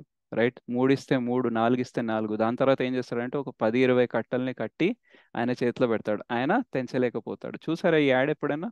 यस प्रभु जी तो शादी కూడా ఇంకా చిడియాది కూడా ఏక్ చిడియా దో చిడియా నీకు చూసాను చిడియా రైట్. సో చూసాను ప్రభు. యూనిటీ ఈజ్ ద పవర్ అన్నమాట. అంటే మనం భక్తుల సాంగత్యంలో ఉంటే ఏమైతుందో తెలుసా, మాయ మనల్ని అంత ఈజీగా అటాక్ చేయలేదన్నమాట. మీరు చూడండి, చీకట్లో ఎవరైనా మన పైన దాడి ఎప్పుడు చేస్తారు? ఒంటరిగా ఉన్నప్పుడా, గ్రూప్ లో ఉన్నప్పుడు? ఒంటరిగా ఒంటరిగా ఉన్నప్పుడే ఉన్నప్పుడు. ప్రభుజీ. రైట్. సో మాయ కూడా మనం ఒంటరిగా ఉంటే చాలా ప్రభావం చూపిస్తుంది. కానీ భక్తుల సాంగత్యంలో ఉన్నామనుకోండి, ఆలోచిస్తుంది, రాని కొంచెం బయటకు వస్తాడు కదా, ఒంటరిగా దొరుకుతాడు కదా, అప్పుడు దాడి చేద్దామనేసి వెయిట్ చేస్తుంది అనమాట. సో అందుకనే ఎప్పుడు కూడా ఎక్కువ టైము భక్తుల సాంగత్యంలో ఉండడానికి ట్రై చేయాలి. ఒకవేళ భక్తుల సాంగత్యం నాకు దొరకదు, నాకు డివోటీస్ దగ్గరలో లేరు, టెంపుల్ ఎక్కడో దూరంగా ఉంది, అట్లాంటి ఫీలింగ్ ఉందనుకోండి, దెన్ ఏం చేయండి అంటే మీరు శ్రీల ప్రభుపాద్ బుక్స్ చదవండి, ఇలా ఆన్లైన్లో అటాచ్ అవ్వండి, మరియు రికార్డింగ్స్ చూడండి. ఏదో ఒక రకంగా సాంగత్యం అనేది తీసుకున్నారనుకోండి, దెన్ మాయ ప్రభావం అనేది చాలా తక్కువ ఉంటుంది. మరియు బుక్స్ చదవాలి. రైట్. బుక్స్ చదవడం కూడా అసోసియేషన్ తీసుకోవడమే. బికాస్ శ్రీల ప్రభుపాదులు వారు అంటారు, I'm always there in my books. నేను ఎప్పుడు నా పుస్తకాల్లో జీవించి ఉంటాను. సో ఆ పుస్తకాలు చదువుతున్నారంటే మీరు శ్రీల ప్రభుపాద్తో సాంగత్యం చేస్తున్నట్టే. మరియు హరే కృష్ణ మహామంత్ర జపం అనేది చెయ్యాలి. రైట్. చాలా భక్తులు ఏంటంటే కేవలము అసోసియేషన్లో వస్తారు, క్లాసెస్ వింటారు, కానీ బుక్స్ చదవరు, సరిగ్గా చాంటింగ్ చేయరు. రైట్. హరేర్ నామ హరేర్ నామైవ కేవలం కలౌ నాస్తైవ నాస్తైవ నాస్తైవ గతిర్ అన్యథ. సో చైతన్య మహాప్రభు అంత గట్టిగా చెప్పారు, నామజపం లేకుండా మాత్రం బతకడం కష్టం ఈ కలియుగంలో. రైట్. అండ్ దెన్ డి వచ్చేసి డేటి వర్షిప్ అన్నమాట, అర్చ విగ్రహ పూజ. ప్లస్ డీలో మనకి డయట్ కూడా వస్తుంది, మనం ఏం తినబోతున్నాం, ఏం వింటున్నాం, ఏం చూస్తాం అనేసి. సో మేబీ అర్చ విగ్రహాల సేవ అనేది ఇమ్మీడియట్గా మనకు అందరికీ రాకపోవచ్చు, ఎందుకంటే కొంచెం లెవెల్ పెరిగిన తర్వాత మనము అర్చ విగ్రహాలను ఇంటికి తీసుకొచ్చి కూడా ఆరాధన అనేది చేయొచ్చు. సో ఈ ఏబిసిడి అనేది మనం చేస్తూ ఉంటే ఎలా చేయొచ్చు అండి? వ్యక్తిగతంగా ఒంటరిగా కూడా చేసుకోవచ్చు, కుటుంబంతో కలిసి చేసుకోవచ్చు, ఇస్కాన్ కమ్యూనిటీతో, ఇస్కాన్ సంఘంతో కూడా చేసుకోవచ్చు. సో సండేస్ మీరు వచ్చినప్పుడు ఇస్కాన్ సంఘంతో చేసుకోవచ్చు, కుటుంబంతో ఎవ్రీ అదర్ డేస్ చేసుకోవచ్చు, లేదా ఎవరు లేరు ఇంట్లో అంటే వ్యక్తిగతంగా అయినా చేసుకోవచ్చు. భక్తి అనేది అప్రతిహాత. అప్రతిహాత అంటే ఏంటంటే ఎటువంటి అవరోధాలు లేనిది. అదేంటి ప్రభుజీ, చాలా అవరోధాలు వస్తూ ఉంటాయి, భక్తి అవరోధాలు లేనిది అంటామంటే, యాక్చువల్గా భక్తిని ఏది ఆపలేదు. కానీ ప్రతి విషయం ఏదైతే మనల్ని ఇప్పుడు ఆపుతుందో అది ఎందుకు ఆపుతుందంటే మనం దాన్ని ఆపనిస్తున్నాం కాబట్టి. యాక్చువల్గా మనం భక్తి చేయొచ్చు ఫుల్ ఫ్లెడ్జ్గా, కానీ మనం అనుకుంటాము చేయలేము అనేసి. ప్లస్ మన మనసు సహకరించదు. ఏ ఆటంకాన్నైనా సరే మనము రాణిస్తామన్నమాట. ఒక వ్యక్తి మనకి తిట్టాడు లేదా అవమానపరిచాడు అనుకోండి, ఆ అవమానాన్ని మన లోపలికి తీసుకోవాలా లేదా, అది ఎవరి చాయిస్? మన మన చాయిస్ చాయిసే ప్రభు. మన చాయిస్. రైట్. కానీ మనం ఏం చేస్తామంటే తీసుకుంటాము. తీసుకుంటాం. ఎందుకంటే మనకి ఏమనిపిస్తుందంటే తీసుకోకుండా వేరే దారి లేదు అని అనిపిస్తుంది అనమాట. యాక్చువల్గా మనకి ఎవరైతే అలా అవమానాలు కానీ రాంగ్ వర్డ్స్ కానీ ఏదో ఒకటి మనల్ని కించపరిచేలాగా మాట్లాడుతున్నారో వాళ్ళందరూ ఏంటంటే మన ప్లేట్లో ఏదో ఒకటి వడ్డించాలని అనుకుంటున్నారు. రైట్. ఒకవేళ మీ కడుపు ఫుల్ ఉందనుకోండి, మీకు తినాలని లేదనుకోండి, మీరు ప్లేట్లో వడ్డించుకుంటారా? లేదు ప్రభు. నో వడ్డించుకుంటాం. ప్రభుజీ. వద్దు వద్దు వద్దు వద్దు వద్దు అనేసి చెప్పేస్తారు. రైట్. సో అలాగే మీరు ఆ విషయాల్ని కూడా మానసికమైన ప్లేట్లో రిజెక్ట్ చేయొచ్చు. కానీ చాలాసార్లు ఆ రిజెక్ట్ చేసే ఆప్షన్ ఉందనే మనకు తెలియదు అనమాట. రైట్. ఖచ్చితంగా మనం వడ్డించుకోవాల్సిందే, ఖచ్చితంగా తినాల్సిందే అని అనుకుంటాం. రైట్. బట్ యాక్చువల్గా we always have a choice. So వ్యక్తిగతంగా అయినా, కుటుంబంతో అయినా, ఇస్కాన్ సంఘంతో అయినా, ఒకవేళ మన మనస్సు సహకరించట్లేదు అనుకోండి, ఈ మూడిట్లో కూడా మనం భక్తి చేయము. కానీ మనస్సు సహకరిస్తుంది, దేన్ని మన దారిలోకి రానివ్వట్లేదు, బాధలాగా అంటే ఒక అడ్డు గోడలాగా, అడ్డుకట్టలాగా దేనిని కానిచ్చట్లేదు అనుకోండి, మనం వ్యక్తిగతంగా ఉన్న భక్తి ఆగదు, కుటుంబంతో ఉన్న ఆగదు, ఇస్కాన్ సంఘంతో ఉన్న ఆగదు. కొన్నిసార్లు కొందరు అంటారు, నాకు డివోటీస్ అసోసియేషన్ సరిగ్గా దొరకట్లేదు కాబట్టి భక్తి కావట్లేదు అంటారు. కొందరు అంటారు, మా ఫ్యామిలీ సపోర్ట్ చేయట్లేదు అంటారు. కొందరు ఏమంటారంటే, నా మనసు సపోర్ట్ చేయట్లేదు, బాగా బిజీ ఉంటాను, అది ఇది అని అంటారు. సో యాక్చువల్ ప్రాబ్లం ఏంటంటే, మనం చెయ్యాలనే సిన్సియారిటీనే లేదు. రైట్. నిజంగానే మనం చేయాలని అనుకుంటే ఏదైనా మనకి ఆటంకం కాదు. కానీ మనకే చేయాలని లేదనుకోండి, చాలా కారణాలు మనము దొరుకుతున్నాయి. మేము బిజినెస్లో ఉన్నప్పుడు మాకు ఒక వర్డ్ చెప్పేవాళ్ళు అనమాట. You want reasons are you want results? అంటే నీకు చెయ్యలేకపోవడానికి కారణాలు కావాలా, లేదా నీకు రిజల్ట్స్ కావాలా? రైట్. సో భక్తి చేయడం అందరికీ కష్టమే. రైట్. కాబట్టే కొందరే చేస్తున్నారు. అందులో కూడా నువ్వు కారణాలే చెప్తూ ఉన్నావు అనుకోండి, ఇంకా భక్తి ఎప్పుడు చేస్తాము? సో మనము ఎలా ఉన్నా సరే, ఏమున్నా సరే భక్తి చేయడానికి ప్రయత్నిస్తూ ఉండాలి. అయితే అర్జున ఒక ప్రశ్న అడుగుతారనమాట. ఏంటంటే, ఒకవేళ నేను ఈ యుద్ధం చేస్తే నేను అసుర స్వభావం గలవాడినా? ఎందుకంటే అహింస అనే క్వాలిటీ చెప్పారు, ఇక్కడ నేను హింస చేస్తున్నాను కదా. రైట్. మేబీ ఇక్కడ నేను సొంత లాభం కోసం ఇదంతా చేస్తున్నట్టుంది కదా, సో నేను కూడా అసుర స్వభావంతో ఉన్నవాడినేనా అని అడుగుతారనమాట. అయితే కృష్ణ దీన్ని క్లారిఫై చేయడానికి అసురం యొక్క స్వభావాల గురించి చెప్తూ ఉంటారు. రైట్. అసురులు ఏం నమ్ముతారు తెలుసా? శాస్త్రాలని అనుసరించరు, వారికి చేయదగినవి మరియు చేయకూడనివి ఏమిటో తెలియదు. రైట్. ఎవ్వరు కూడా శాస్త్రాలను ఎవరైతే ఫాలో అవ్వరో వాళ్ళు ఈజీగా కేటగరైజ్ చేయొచ్చు అనమాట, డిమోనియా క్వాలిటీస్, అసురు గుణాలు అనేసి. రైట్. ఫస్ట్ థింగ్ ఏంటంటే, శాస్త్రాలు చదివినా అర్థం అవ్వడం కష్టము. కానీ రెండోది ఏంటంటే, శాస్త్రాలు అస్సలు చదవను, అందులో ఉండేదంతా తప్పు, నాకు అసలు అవసరమే లేదు అని అనుకున్నారనుకోండి, దెన్ డెఫినెట్గా వాళ్ళకి ఏం చేయాలో ఏం చేయకూడదో తెలియనే తెలియదు. కాబట్టి అపరిశుభ్రత వారిలో ఉంటుంది, నియమాలు ఇష్టపడరు. ఎందుకు? భక్తి చేయాలంటే నేను non veg మానేయాలా, onion garlic మానేయాలా, tea coffee మానేయాలా? ఏ మానేయకుండా నేను చేయలేనా? రైట్. సో ఎప్పుడన్నా మీరు చూడండి, ఒకవేళ భౌతికంగా మీకు ఏదైనా పెద్ద ఆశయం ఉందనుకోండి, ఒక ఒలింపిక్స్లో గోల్డ్ మెడల్ కొట్టాలనో, లేదా అక్కడ ఏదో సాధించాలనో, ఏదో పెద్ద ఆ, స్థాయిలో వెళ్ళాలనో, అప్పుడు మీరు కొన్ని నియమాలు పాటిస్తారా, పాటించారా? నిజమే పాటిస్తాం ప్రభుజీ. పాటిస్తాం అంటే ప్రభుజీ. పాటిస్తాం కదా. ఎందుకు నేను నియమాలు పాటించాలి, నియమాలు పాటించకుండానే నాకు మెడల్ రాదా అనేసి ఎవరన్నా అడుగుతారా? నిజంగా ప్రభు అక్కడ అడగారు. లేదు అడగదు. ప్రభు. రైట్. సో ఆల్రెడీ అందరికీ యాక్సెప్టెడ్ అనమాట. నేను ఒక పెద్ద ఒలింపిక్లో గోల్డ్ మెడల్ కావాలంటే ఫిట్నెస్ ఉండాలి, నేను ఎక్సర్సైజ్ చేయాలి, ఎక్కువ ఫ్యాట్ ఉండే ఫుడ్ తినకూడదు, ఒకవేళ నాన్ వెజ్లో ఫ్యాట్ ఎక్కువ ఉంటుందంటే అది కూడా నేను తినకూడదు. రీసెంట్గా ఒకటి విరాట్ కోహ్లీది ఒక ఇంటర్వ్యూ చూసాను అనమాట. అందులో ఆయన చెప్పారు, ఆయనకి ఏదో స్పైనల్ కార్డ్లో కొంచెం ప్రాబ్లం రావడం వల్ల ఆయన డాక్టర్ సజెస్ట్ చేశారట, కంప్లీట్ వెజ్ డైట్, ఇంకా ఆయన నాన్ వెజ్ ఎప్పటికీ తినకూడదు అనేసి చెప్పారట.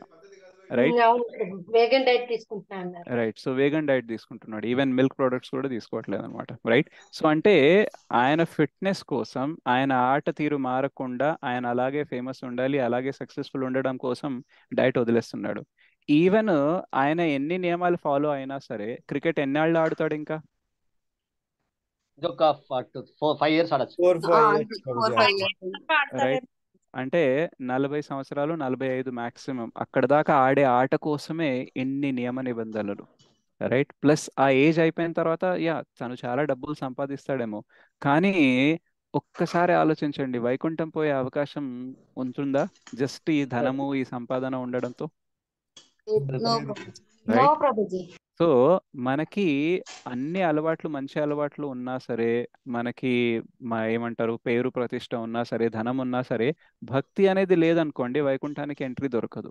అండ్ ఇవన్నీ కూడా, మిగతా ఏవైతే భౌతికంగా మన దగ్గర ఉన్నాయో అవన్నీ మనల్ని నరక ద్వారం నుంచి వెళ్లకుండా ఆపగలవు అనేసి గ్యారంటీ ఏమీ లేదు. వైకుంఠ ద్వారాలు తెరవగలవు అనే గ్యారంటీ ఏమీ లేదు.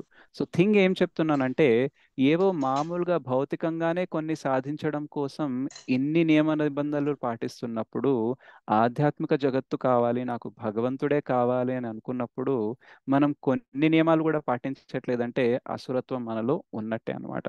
సో ఈ అసురులకి ఏంటంటే, నేను నియమాలు పాటించను కానీ నాకు మాత్రం రిజల్ట్ కావాలి, రైట్? ఓసారి రావణ చాలా మంది మీద దాడి చేస్తూ చేస్తూ ఒక్కొక్క రాజ్యాన్ని ఒక్కొక్క లోకాన్ని గెలవడానికి ప్రయత్నిస్తున్నప్పుడు ఆయన చూసేవారు అనమాట. ఏంటంటే నారద ముని చాలా మందితో ఉంటారనమాట, ఈ దేవి దేవతలతో ఋషులతో మునులతో తిరుగుతూ ఉంటారు. సో అది చూసి ఆయనకి ఏమనిపిస్తుంది అంటే, ఆయన కూడా నా శత్రువే అని ఆయన అనుకుంటాడు అనమాట. అయితే ఈయనని కూడా చంపేయాలి, రైట్? నా ఫేవర్లో లేడు కదా, ఈయనని చంపేయాలనేసి చాలా అస్త్రాలు ఆయన పైన వదులుతారనమాట. అయితే ఆ అస్త్రాలు నారద మునిని టచ్ చేస్తాయి, మాయమైపోతాయి. సో ఎన్నో అస్త్రాలు శస్త్రాలు ఆయన ప్రయోగిస్తాడు రావణుడు, కానీ ఏది టచ్ చేయదు, ఏమీ హాని కలగదు నారద మునికి. అయితే ఆయన దగ్గరికి వెళ్తాడనమాట, నారద ముని దగ్గరికి వెళ్ళి, నారద ముని, యాక్చువల్గా నేను వదిలిన అస్త్రశస్త్రాలతో చూసే చాలా మంది భయపడుతున్నారు, అవి మిమ్మల్ని తాకి కూడా ఏం చేయలేకపోతున్నాయి, అట్లెట్లా సంభవం అని అడుగుతారు. సో అప్పుడు ఆ నారద ముని చెప్తారు, నువ్వు వదిలే అస్త్రశస్త్రాలన్నీ కూడా భౌతికమైనవి, మరియు నా శరీరం అనేది ఆధ్యాత్మిక శరీరము, కాబట్టి భౌతికం ఏది కూడా ఆధ్యాత్మిక శరీరాన్ని తాకలేదు. నైనం చిందంతి శస్త్రాణి నైనం దహతి పావక నచైనం క్లేదయంత్యాపో న శోషయతి మారుత. సో రావణకు అనిపిస్తుంది అనమాట, ఇదేదో బాగుంది కదా, ఏ దెబ్బలు తగలట్లేదు, ఏం తగలట్లేదు అంటే ఇంకా ఎంత హాయిగా ఉంటుంది, సో నాకు కూడా ఇలాంటి బాడీ కావాలి అనేసి అడుగుతారనమాట. అడిగితే ఏనారో చెప్తారనమాట, సింపుల్ ఏబిసిడి చేయాలి నువ్వు, అసోసియేషన్ ఆఫ్ డివోటీస్ ఉండాలి, రైట్? హరే కృష్ణ మహామంత్రం చేయాలి, బుక్స్ చదవాలి, శాస్త్రాధ్యయనం బాగా చేసి భక్తి చేయాలి, మరియు ఇది విష్ణు ఆరాధన అనేది చేయాలి అనేసి చెప్తారనమాట. సో ఇవన్నీ చెప్పగానే రావణ ఏమంటాడంటే, అవన్నీ నాకేం వద్దు, రైట్? అసలు ఇవన్నీ చెప్పడం మానేయండి అంటాడు, రైట్? సో ఏమైతుందంటే, రావణకి ఆధ్యాత్మిక శరీరం కావాలని ఉండే, కానీ దానికి తగిన నియమాలు పాటించమంటే పాటిస్తున్నాడా? ప్రభుజీ. ప్రభుజీ. రైట్? సో అసుర ప్రవృత్తి ఎలా ఉంటుంది అంటే, నాకు అన్నీ కావాలి కానీ దానికోసం నేను ఏది చెయ్యను, రైట్? నాకు భగవంతుడు దొరికితే ఓకే, కానీ నేను మాత్రం ఇది వదిలిపెట్టను, రైట్? నువ్వు ఏది చేయమన్నా చేస్తాను, కానీ నేను ఏదైతే అనుకుంటున్నానో, రైట్, అవి మాత్రం నేను వదిలిపెట్టను. సో సెలెక్టివ్ ఫాలోయింగ్ అన్నమాట. ఓకే, ఆ సెలెక్టివ్ ఫాలోయింగ్ ఉన్నంత వరకు మనము బయట పడలేమన్నమాట. సో అందుకనే ఈ అసుర ప్రవృత్తి ఉండే వాళ్ళు ఏం చేస్తారంటే, నియమాల్ని పాటించరు, అస్సలు ఇష్టపడరు అనమాట. ఇంకా మనకి రివర్స్గా చెప్తారనమాట, నిజంగా మీ భగవంతుడు అందరినీ ప్రేమిస్తే ఇంత కఠినమైనగా టెస్టులు పెడతారా, ఇట్లాంటి నియమాలు పెడతారా, ఈజీగా పెట్టాలి కదా అంటారు. సో ఇదే ఈజీ, అందులో కూడా మళ్ళీ ఈజీ అడిగితే ఇంకేం చేస్తాము, నేనే సర్వనియంత్రకుడను మరియు భోక్తను అనేసే ఫీలింగ్ ఉంటుంది అనమాట. Everything I can control. హిరణ్యకశపుకి ఏమనిపించేదంటే, నేను ఈ మొత్తంని సాధించాలి, ముల్లోకాల పైన నేను రాజ్యం ఏలాలి, రైట్? ఇంకా ఏంటంటే, నేను ఇంకా కొంచెం శక్తిని గ్రహించి నేను విష్ణుని కూడా చంపేయాలని అనుకుంటాడు, రైట్? సో ఆయనకేమనిపించిందంటే, బ్రహ్మ తర్వాత విష్ణు, సో నేను బ్రహ్మ దగ్గర నుంచి అన్ని పవర్స్ తీసుకుంటాను, దాని తర్వాత ఇంకా కొంచెం పవర్స్ని గెయిన్ చేసుకొని విష్ణుని కూడా నేను చంపేస్తే దాని తర్వాత నేనే ఉంటాను అనేసి అనుకుంటారనమాట. సో ఫస్ట్ థింగ్ ఏంటంటే, విష్ణుని శత్రువు అనుకోవడమే తప్పు, రెండోది ఆయనని చంపగలను అని అనుకోవడమే తప్పు, రైట్? సో ఈ అసుర స్వభావంలో ఏమైపోతుందంటే, వాళ్ళే సర్వనియంత్రకుడు అవ్వాలని అనుకుంటారు, కొన్నిసార్లు వాళ్ళే అని అనుకుంటారు, మరియు పరమభోక్త కూడా వాళ్ళే అని అనుకుంటారు, నేను ఏదన్నా ఎంజాయ్ చేయొచ్చు, నన్ను ఎవరు ఆపేవాళ్ళు లేరు అని అనుకుంటారు. అందుకనే అసభ్యమైన ప్రవర్తన ఉంటుందన్నమాట, రైట్? సో నేను సమగ్రుడను మరియు శక్తివంతుడను. అసత్యవంతులు ఉంటారనమాట, అబద్ధాలు చెప్పడానికి రెడీగా ఉంటారు. నాకు ఏదైతే కావాలో అది దొరకడం కోసం నేను ఏదన్నా చేస్తాను, రైట్? సో స్వీయ కేంద్రీకృతం అంటే సెల్ఫిష్గా ఉంటారనమాట. ఓకే, సో మనకి ఏదన్నా కావాలి అని అన్నప్పుడు, ఒకవేళ ఆ కోరిక చాలా బలంగా ఉందనుకోండి, నీతి నిజాయితీ, ఎదుటి వారికి కష్టం జరుగుతుందా లేదా ఇవన్నీ పక్కన పెట్టేస్తారు, వాళ్ళకి కావాల్సింది దొరకడం కోసం ఏదన్నా చేస్తారు. వీళ్ళందరూ సినిమాల్లో విలన్స్ని చూస్తుంటారు, ఆయనకి ఒక మనిషి పైన లేదా ఒక ల్యాండ్ పైన కన్నుబడితే దాన్ని కబ్జా చేసేసి, పాపం ఆ ల్యాండ్ ఎవరిదైతే ఉన్నాడో ఆయన పాపం పోలీసుల దగ్గర వెళ్తే పోలీసుల్ని కొనేస్తాడు, రైట్.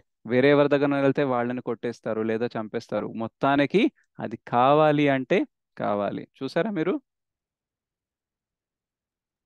ఎస్ ప్రభు. ఆల్మోస్ట్ అన్ని మూవీస్ అలానే ఉంటాయి ప్రభుజీ. రైట్. సో ఆ విలన్లందరూ ఎవరు అంటే అసురులు అన్నమాట. వాళ్ళకి అసలు మీరు చూడండి అసుర ప్రవృత్తి ఎలా ఉంటుందంటే, మీరు సినిమా చూసేటప్పుడు ఒక విలన్ ఫస్ట్ నుంచి అందరినీ ఇష్టం వచ్చినట్టు చంపేస్తూ వస్తాడు. వాడికి ఎవరి ప్రాణం అంటే కూడా దయ ఉండదు, ఆ రక్తపాతం గురించి వాడికి భయం ఉండదు, ఏముండదు. కానీ హీరో ఆ విలన్ని వీక్ చేయడం కోసం విలన్ కి సంబంధించిన వాళ్ళని ఎవరినన్నా కిడ్నాప్ చేసి లేదా ఎవరినన్నా కొడితే మాత్రం ఆ విలన్ ఏమంటాడు? వాళ్ళు నా వాళ్ళు అంటారు. రైట్. అయ్యో నా కొడుకు నేను చేయకు, నా తమ్ముడు నేను చేయకు, నా భార్య నేను చేయకు. రైట్. సో అప్పటిదాకా అందరి మీద దయలేదు. రైట్. కానీ సడన్ గా మాత్రం తన వాళ్ళకి ఏదైనా అవుతుంటే మాత్రం సడన్ గా దయ వచ్చేసింది. రైట్. క్షమాపణ అడుగుతాడు, వదిలేయమని అడుగుతాడు. సో అంటే జనరల్ గా చూడండి, నేచర్ అనేది కరుణ అనేది ఉంటే అందరిపైన ఉండాలి. రైట్. లేదంటే ఎవరిపైన కూడా ఉండకూడదు. కానీ అసురులకు ఏముంటుందంటే తన పైన తనకెవరన్నా కావాలనుకుంటే వాళ్ళపైన ఉంటుంది కానీ వేరే వాళ్ళపైన ఉండదు అనమాట. రైట్. సో కవర్డ్ కంపాషన్ అంటారు అనమాట దీన్ని. ఏంటంటే అది కొంచెం వరకే వేరే వాళ్ళపైన కనిపిస్తుంది. అది కూడా నాకు బాగా క్లోజ్ అయితే, నాకు ఫేవరబుల్ గా ఉంటాయి. ఒకవేళ నాకు ఫేవరబుల్ గా లేరు అనుకోండి, దెన్ ఆ సొంత ఫ్యామిలీ మెంబర్నైనా చంపేయడానికి రెడీగా ఉంటారు. మనం చూస్తాము కొన్ని ముఘల్ స్టోరీస్ ఏదైతే ఉంటాయో అందులో రాజ్యం అంటే రాజు అవ్వడం కోసం సొంత ఫ్యామిలీ మెంబర్స్ ని కూడా చంపుతారు. ఎప్పుడైనా విన్నారా మీరు ఇవి? అవును ప్రభు. Right. So there are many stories అన్నమాట. ఓకే. సో వాళ్ళ ఫ్యామిలీ మెంబర్నే చంపేసి కూడా వాళ్ళు రాజులు అవ్వాలనేసి అనుకుంటారు అనమాట. సో అసుర స్వభావం అనేది ఎంత గట్టిగా ఉంటుందంటే, నాకు ఫేవర్లో ఉండే వాళ్ళ కోసం నేను ఏదన్నా చేస్తాను, మరియు నాకు ఫేవర్లో లేదు అంటే వాళ్ళు సొంత వాళ్ళైనా సరే దెన్ వాళ్ళని చంపడానికి కూడా వెనకాడను అనమాట. సో ఈ అసుర ప్రవృత్తి అనేది చాలా దారుణంగా ఉంటుంది. సో ఇంద్రియ సంతృప్తి మాత్రమే మానవ నాగరికత యొక్క ప్రధాన అవసరం అనేది అనుకుంటారు. ఎందుకు ఇచ్చారు ఇంద్రియాలు? ఎంజాయ్ చేయడం కోసమే కదా. రైట్. సో ప్రతి దాన్ని ఎంజాయ్ చేయాలి, ఏదున్నా సరే నా ఎంజాయ్మెంట్ కోసమే ఉన్నది అని అనుకుంటారు ఈ అసుర స్వభావం ఉండేవాళ్ళు. రైట్. సో ఇది భగవంతుడి కోసం వాడాలి, శరీరాన్ని ఇంద్రియ నిగ్రహం ఉండాలి, ఇలాంటి విషయాలు మాట్లాడామనుకోండి, then they cannot understand it. Right. Then లెక్కలేలన్ని ఆందోళనలు ఉంటాయన్నమాట. సో వీళ్ళకి ప్రాబ్లం ఏంటంటే ఎప్పుడైతే ఇంద్రియ సంతృప్తి కోసం ఎక్కువ పరిగెడతామో ఆందోళన అనేది ఉంటుందన్నమాట. మీరు హిరణ్యకశ్యపు యాక్చువల్గా అన్నీ ఉన్నాయి ఆయన దగ్గర. ఓకే. ఆయన హ్యాపీగా ఉండొచ్చు, కానీ ఆయనకి ప్రాబ్లం ఎవరు క్రియేట్ చేశారు చెప్పండి? ప్రహ్లాద్ మహారాజ్. రైట్. ప్రహ్లాద్ మహారాజ్ని చూశాక ఆయనకు వచ్చే కోపం ఏంటంటే యాక్చువల్గా బ్రహ్మ, విష్ణు, మహాదేవ్. ఓకే. సో బ్రహ్మ, విష్ణు, మహేశ్వర్ ఈ ముగ్గురు తప్ప అందరి దేవి దేవతలు కూడా ఆయన ముందు తల వంచి ఉండేవాళ్ళు అనమాట. రైట్. సో అంటే బ్రహ్మ ఎందుకంటే వరాలు ఇచ్చారు, అండ్ లార్డ్ శివ గురించి తెలుసు ఆయన ఏం చేయలేడు అనేసి, అండ్ విష్ణు అయితే ఆల్రెడీ పవర్ఫుల్ అని ఆయనకు తెలుసు. శత్రుత్వం ఉంది, చంపాలని ఉంది, కానీ పవర్ఫుల్ అని తెలుసు. సో ఈ ముగ్గురు కాకుండా మిగతా అందరూ కూడా ఆయన ముందు తల వంచేవాళ్ళు. ఈవెన్ ఎంత భయంకరమైన రాక్షసుడు అంటే ఆయన ఇలా కన్ను ఐబ్రో ఇలా పైకి చేస్తే ఇంకా ఎవరిని చంపుతాడో ఎవరిని ఏమంటాడో అని భయంగా బ్రతికే వాళ్ళట. రైట్. ఈవెన్ ఆయన ఎంత పవర్ఫుల్ అంటే బాగా ఎండ కొడుతుంది అనుకోండి, సూర్యుడికి చెప్పేవాడట కొంచెం నువ్వు వెనక్కెళ్ళు బాగా ఎండ కొడుతుంది అనేసి. ఎప్పుడైనా విన్నారా ఈ విషయం? ఎస్ ప్రభుజీ. లేదు ప్రభుజీ. లేదు లేదు ప్రభుజీ. లేదు అదే. ప్రభుజీ, లేదు. మీకు బాగా ఎండ కొట్టింది అనుకోండి, మీరేం చేస్తారు? గొడుగు పట్టుకుంటారు లేదా నీడలో వెళ్తారు. కానీ ఎప్పుడన్నా సూర్యుడిని వెనక్కెళ్ళని మీరు చెప్పారా? లేదు రైట్. ప్రభుజీ. మీరు చెప్పినా వింటారా? వినరు. లేదు. రైట్. సో హిరణ్యకశిపు అంత పవర్ఫుల్ అన్నమాట. వేరే వాళ్ళ సిద్ధుల్ని లాగేసుకునేవాడు. నాగలోకాలకు వెళ్ళి ఆ నాగులు ఉంటారు కదా వాళ్ళ భార్యలని తీసుకొచ్చేవాడు కిడ్నాప్ చేసుకొని. సో చెయ్యరాని నేరాలన్నీ చేసేవాడు అనమాట. అంత చేసిన తర్వాత కూడా ఆయనకి సాటిస్ఫాక్షన్ అనేది లేదు. మరియు ప్రహ్లాద్ మహారాజ్ భక్తి చేయడం స్టార్ట్ చేసాకైతే ఇంకా టార్చర్ స్టార్ట్ అయిందనమాట. సో ఇంద్ర సంతృప్తిని కేంద్రీకృతం చేసి జీవిస్తే ప్రాబ్లం ఏంటంటే ఈ ఇంద్రియాలు అనేది అగ్ని లాంటివి అన్నమాట. అండ్ ఈ ఇంద్రియ కోరికలు తీర్చడం అంటే అగ్నిలో ఆద్యం పోయడం అన్నమాట. సో ఆద్యం పోసే కొద్దీ ఏమవుతుందండి? పెరుగుతుంది ఇంకా. అది పెరుగుతుంది. ఇంకా పరుగుతుంది, రైట్? సో అగ్నిలో ఏది వేసినా సరే దహించేస్తుంది, ఇంకా నెయ్యి వేసామనుకోండి ఇంకా బాగా ప్రజ్వలిస్తుంది అనమాట. సో ఇంద్రియ కోరికలు తీర్చడం ఎందుకు ప్రాబ్లం, ఎంజాయ్మెంట్ ఎందుకు చేయకూడదు అంటే చేసే కొద్దీ చెయ్యాలని అనిపిస్తుంది అనమాట. ఇంకా ఇంకా ఇంకా ఇంకా కావాలని అనిపిస్తుంది అనమాట, రైట్? సో అందుకనే వాళ్ళకి ఏంటంటే అందరూ నా కింద ఉండాలి, నేను చెప్పింది ఫాలో అవ్వాలని అనుకుంటాడు హిరణ్యకశిపు. కానీ ఇక్కడ ప్రహ్లాద్ మహారాజ్ ఏంటి, ఫాలో అవ్వట్లేదు. కాబట్టి సొంత కొడుకైనా సరే ఆయనని చంపైనా ప్రశాంతత తెచ్చుకోవాలని అనుకున్నాడు అనమాట, రైట్? సి బేసిక్లీ క్రూరత్వం అందరిలో కొంచెం కొంచెం ఉంటుంది, రైట్? పిల్లాడు వినకపోతే కొట్టాలని ఉంటుంది, కానీ పిల్లాడు వినట్లేదు అనేసి చంపేయాలని ఎంతమందికి ఉంటుంది? చాలా అరుదు కదా, రైట్? చాలా అరుదు. అటువంటిది ఈవెన్ మనకి చంపేయాలని అనిపించిన కోరిక ఉన్నా సరే వాడేదో దుర్మార్గమైన పనన్న చేయాలి. ఇక్కడ ఏం చేస్తున్నాడు ఈయన, అందరితో మంచిగా మాట్లాడుతున్నాడు, అందరినీ మిత్రువులు అనుకుంటున్నాడు, రైట్? అందరికీ విష్ణు భక్తి ఇవ్వాలనుకుంటున్నాడు, గొప్ప భక్తుల్ని చేయాలనుకుంటున్నారు, భక్తి చేస్తున్నాడు, ఆయనలో తప్పు కూడా లేదు, రైట్? సో అసుర గుణము మీరు ఎగ్జాక్ట్ గా కనిపెట్టాలంటే ఇదొక పారామీటర్ అన్నమాట, ఏంటంటే భక్తికి విరుద్ధంగా ఉంటారన్నమాట, రైట్? ఎప్పుడైతే భక్తి గురించి ప్రహ్లాద్ మహారాజ్ చెప్పారో అప్పుడు ఆ హిరణ్యకశిపు అంటాడనమాట, ఈ చెత్త విషయాలన్నీ ఎక్కడి నుంచి నేర్చుకున్నావు అంటాడు. అంటే ఈ అసార్ కహాసే సిఖాయ్ అంటాడు. అసార్ అంటే సారం లేనిది, సారం అంటే ఎసెన్స్, చాలా ఇంపార్టెంట్ మంచి విషయం. అసారం అంటే చెత్త విషయాలు, ఏది పనికిరాని విషయాలు అనమాట. సో ప్రహ్లాద్ మహారాజ్ చెప్తాడు అన్ని విష్ణుకి అర్పించుకోవాలి, ఆయన భక్తి చేయాలి, సతతం ఆయనని స్మరించాలని చెప్తే ఇవన్నీ విషయాలు నీకు ఎవరు నేర్పించారు, ఇటువంటి పనికిరాని విషయాలని చెప్తాడు. ఎవరైతే భక్తి పనికి రానిది అంటున్నారో వాళ్ళు కొంచెం కొంచెం హిరణ్యకశిపు రిప్రజెంటేటివ్స్ అన్నమాట, రైట్? సో వాళ్ళకి సారం అసారం లాగా కనిపిస్తుంది, అసారం సారం లాగా కనిపిస్తుంది. ఇది అసుర ప్రవృత్తి అన్నమాట, రైట్? సో ఇట్లాంటి గుణాలు ఉండడం వల్ల ఏమవుతుందంటే వాళ్ళకి ఆందోళన అన్నది చాలా ఎక్కువ ఉంటుంది అనమాట. ఎందుకంటే ప్రహ్లాద్ మహారాజ్ కంట్రోల్ కావట్లేదు. ఫస్ట్ థింగ్ ఏంటంటే ప్రహ్లాద్ మహారాజ్కి భయం లేదు. అన్నిటికంటే బాగా హర్ట్ చేసే విషయం ఏంటంటే హిరణ్యకశిపుకి నీకు ఎవరిని చూసుకొని ధైర్యం, ఇక్కడ దేవీ దేవతలు అందరూ ఒక బ్రహ్మ విష్ణు మహేశ్వరిని పక్కన పెడితే అందరూ నేనంటే భయపడుతున్నారు, నువ్వు ఏం చూసుకొని నాకు అసలు భయపడట్లేదు అని అంటాడు. అసలు నీ వెనకాల ఏంటి, నీ సోర్స్ ఆఫ్ పవర్ ఏంటి అని అడుగుతారనమాట. అప్పుడు ప్రహ్లాద్ మహారాజ్ చెప్తారనమాట, the source of my strength is coming from the source of your strength అంటారు. అంటే నా శక్తికి, నా అభయానికి మూలం ఏదైతే ఉందో అది నీ శక్తి యొక్క మూలం ఉంది కదా, దానికి కూడా మూలం అదే అని చెప్తారనమాట. సో చెప్పడానికి ఏంటి అంటే హిరణ్యకశిపుకి పవర్ ఎక్కడి దగ్గర నుంచి వచ్చింది, బ్రహ్మ నుంచి వచ్చింది. బ్రహ్మకి పవర్ ఎక్కడి నుంచి వస్తుంది, విష్ణు నుంచి వస్తుంది. ఆ విష్ణు నుంచే నాకు కూడా పవర్ వస్తుంది అనేసి చెప్తారనమాట. First thing భయపడట్లేదు. రెండోది ఏం చెప్తున్నాడంటే నీకేదైతే భయం లేదో, నువ్వు ఎవరిని చూసుకొని నువ్వు భయపడట్లేదో, ఆయన ఎవరిని చూసుకొని భయపడాడో ఆయన్ని చూసుకొని నేను భయపడట్లేదు, రైట్? సో అంత పవర్ఫుల్ గా ప్రహ్లాద్ మహారాజ్ చెప్పగానే ఇంకా ఆందోళన అన్నమాట, రైట్? సో కోరికలు తీర్చే కొద్దీ ప్రాబ్లం ఏంటంటే ఆందోళన పెరుగుతూ ఉంటుందన్నమాట. వేలాది కోరికల వలయంలో మరియు కామ క్రోధాలతో నిమగ్నమై ఉండిపోతారు. ఇంద్రియ సంతృప్తి కోసం చట్ట విరుద్ధ మార్గాల ద్వారా డబ్బును భద్రపరుచుకుంటారు, రైట్? సో కరప్షన్ అనుకోండి, లేదా ఎవరినన్నా చీట్ చేయడం అనుకోండి, మోసం చేయడం, ఇవన్నీ ఏంటంటే ఇంద్రియ సంతృప్తి కోసం. ఇంద్రియాలని సంతృప్తి చేయాలంటే చాలా ఖర్చు అవుతుందండి. ఒకవేళ మీకు కృష్ణ కథ వినాలని అనిపించింది అనుకోండి, ఇమీడియట్ గా మీ అకౌంట్లోకి వెళ్ళి ఎన్ని డబ్బులు కట్ అవుతాయండి? ఏం కట్ కావు ప్రభు. Prabhuji right, zero. జీరో. కానీ మీకు ఏదైనా కొత్తగా రిలీజ్ అయిన సినిమా చూడాలని అనుకోండి, అప్పుడు 2000 కట్ కొనాల్సిందే అవుతుంది, టికెట్. రైట్? టికెట్ కొనాల్సిందే, బయటికి వెళ్ళాల్సిందే, చేయాల్సిందే, రైట్? ఈవెన్ మనకి పాలు తాగాలని అనిపించినా సరే లీటర్ పాలు ఎంత ఉంటుందండి? 100 రూపీస్. 60. రైట్, 60-70 ఉంటుంది, రైట్? కానీ ఒకవేళ మనకి ఆల్కహాల్ అలవాటు అయింది అనుకోండి, ఆల్కహాల్ తాగాలంటే ఎక్కువ ఖర్చు అవుతుంది. మరియు తాగే కొద్దీ ఎక్కదన్నమాట. కొందరు ఇనీషియల్ గా తాగడం స్టార్ట్ చేసినప్పుడు ఏమవుతుందంటే కొంచెం తాగిన ఎక్కుతుంది, కొంచెం మత్తు వస్తుంది. కానీ తాగే కొద్దీ ఏమవుతుందంటే బాడీలో రెసిస్టెన్స్ పవర్ ఎక్కువైపోతుంది, కాబట్టి ఎక్కువ తాగితేనే కొంచెం ఎక్కుతుంది అనమాట. కాబట్టి ఏమవుతుంది, ఎక్కువ తాగాలనిపిస్తుంది వాళ్ళకి, ఎక్కువ తాగుతారు. అయితే వాళ్ళకి మత్తు అనిపించినా అనిపించకపోయినా కాలేయం అనేది పాడవుతూనే ఉంటుంది, ఎందుకంటే ఆ క్వాంటిటీ అనేది లోపల పోతుంది కాబట్టి. సో ఖర్చుతో కూడింది, రెండోది శారీరకంగా మంచిది కాదు, రెండోది తాగిన తర్వాత డ్రైవ్ చేశారనుకోండి మళ్ళీ అక్కడ యాక్సిడెంట్ పాలే అవకాశాలు ఉంటుందన్నమాట. సో ఇన్ని ప్రాబ్లమ్స్ ఉంటాయి, అయినా సరే ఆ కోరికలు తీర్చుకోవాలనే ఉంటుంది. మరియు ఈ కోరికలు తీర్చుకుంటూ పోవాలి అంటే మన దగ్గర చాలా ధనం కావాలన్నమాట.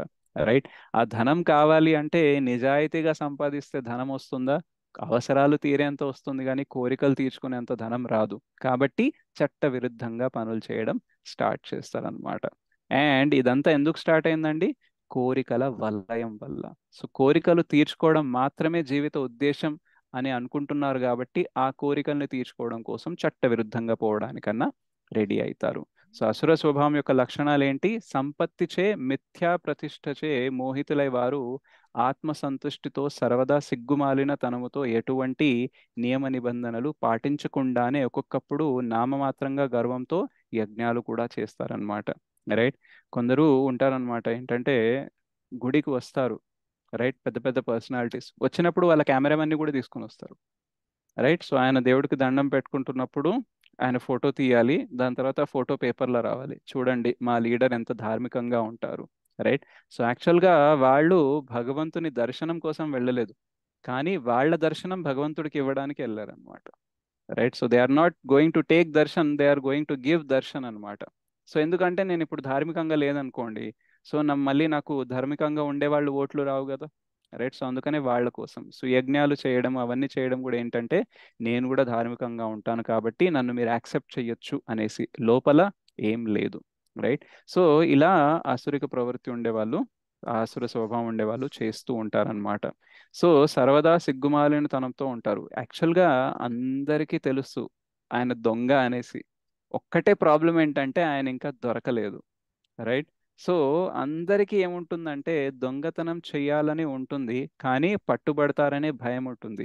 దొంగతనం తప్పు అని చేయకుండా ఉండేవాళ్ళు చాలా తక్కువ మంది, చేస్తే పట్టుబడతామనే భయం ఉండేవాళ్ళు ఎక్కువ మంది ఉంటారనమాట.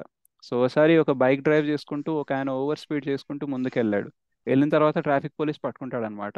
పట్టుకొని చెప్తాడనమాట, నువ్వు చూడలేదా బోర్డు ఇక్కడ ఓవర్ స్పీడింగ్ చేయొద్దు అంటే, బోర్డు చూశాను కానీ నిన్ను చూడలేదు అంటాడు. అర్థమైందా? ఎస్ ప్రభుజీ. ప్రభుజీ. సో అంటే ఓవర్ స్పీడింగ్ లో ప్రాబ్లం లేదు కానీ ఓవర్ స్పీడింగ్ చేసేటప్పుడు పట్టుకోవడంలో ప్రాబ్లం ఉందన్నమాట. సో కొన్నిసార్లు మనం జోక్గా చెప్తాం అనమాట, అందరూ దొంగలే, పట్టుబడిన వాటినే దొంగ అంటాము, మిగతా వాళ్ళని అన్నను అంటాము. రైట్. సో ఇలా అసుర స్వభావం అనేది మనతో ఏది పడితే అది చేయిస్తూ ఉంటుందన్నమాట.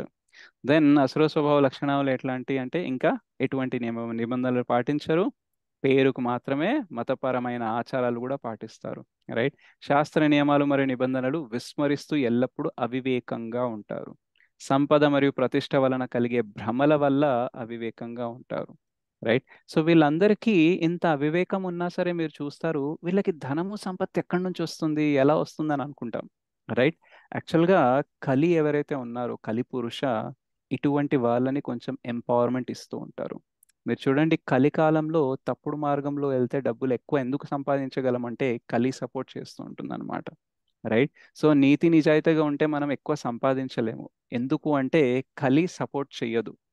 అండ్ భగవంతుడికి తెలుసు ఎక్కువ సంపాదిస్తే ఎక్కడ భ్రమలో పడిపోతారు అనేసి సంపాదన కొంచెము లిమిటెడ్ గానే పెడతారనమాట. ఏ రోజైతే మనకి ఎంత సంపాదన వచ్చినా ఏం కాదు అని నమ్మకం వస్తుందో భగవంతుడికి, అప్పుడు మొత్తం ప్రపంచాన్ని ఏలేంత పొజిషన్ లో కూడా మనల్ని పెట్టవచ్చు. యుధిష్ఠిర్ మహారాజుని ఎలాగైతే చక్రవర్తి సామ్రాట్ చేశారో అలా మనల్ని కూడా చేయొచ్చు. కానీ ప్రాబ్లం ఏంటంటే డబ్బులు మరియు బంగారము ఇటువంటి వాటిల్లో కలి ప్రభావం చాలా ఎక్కువగా ఉంటుంది.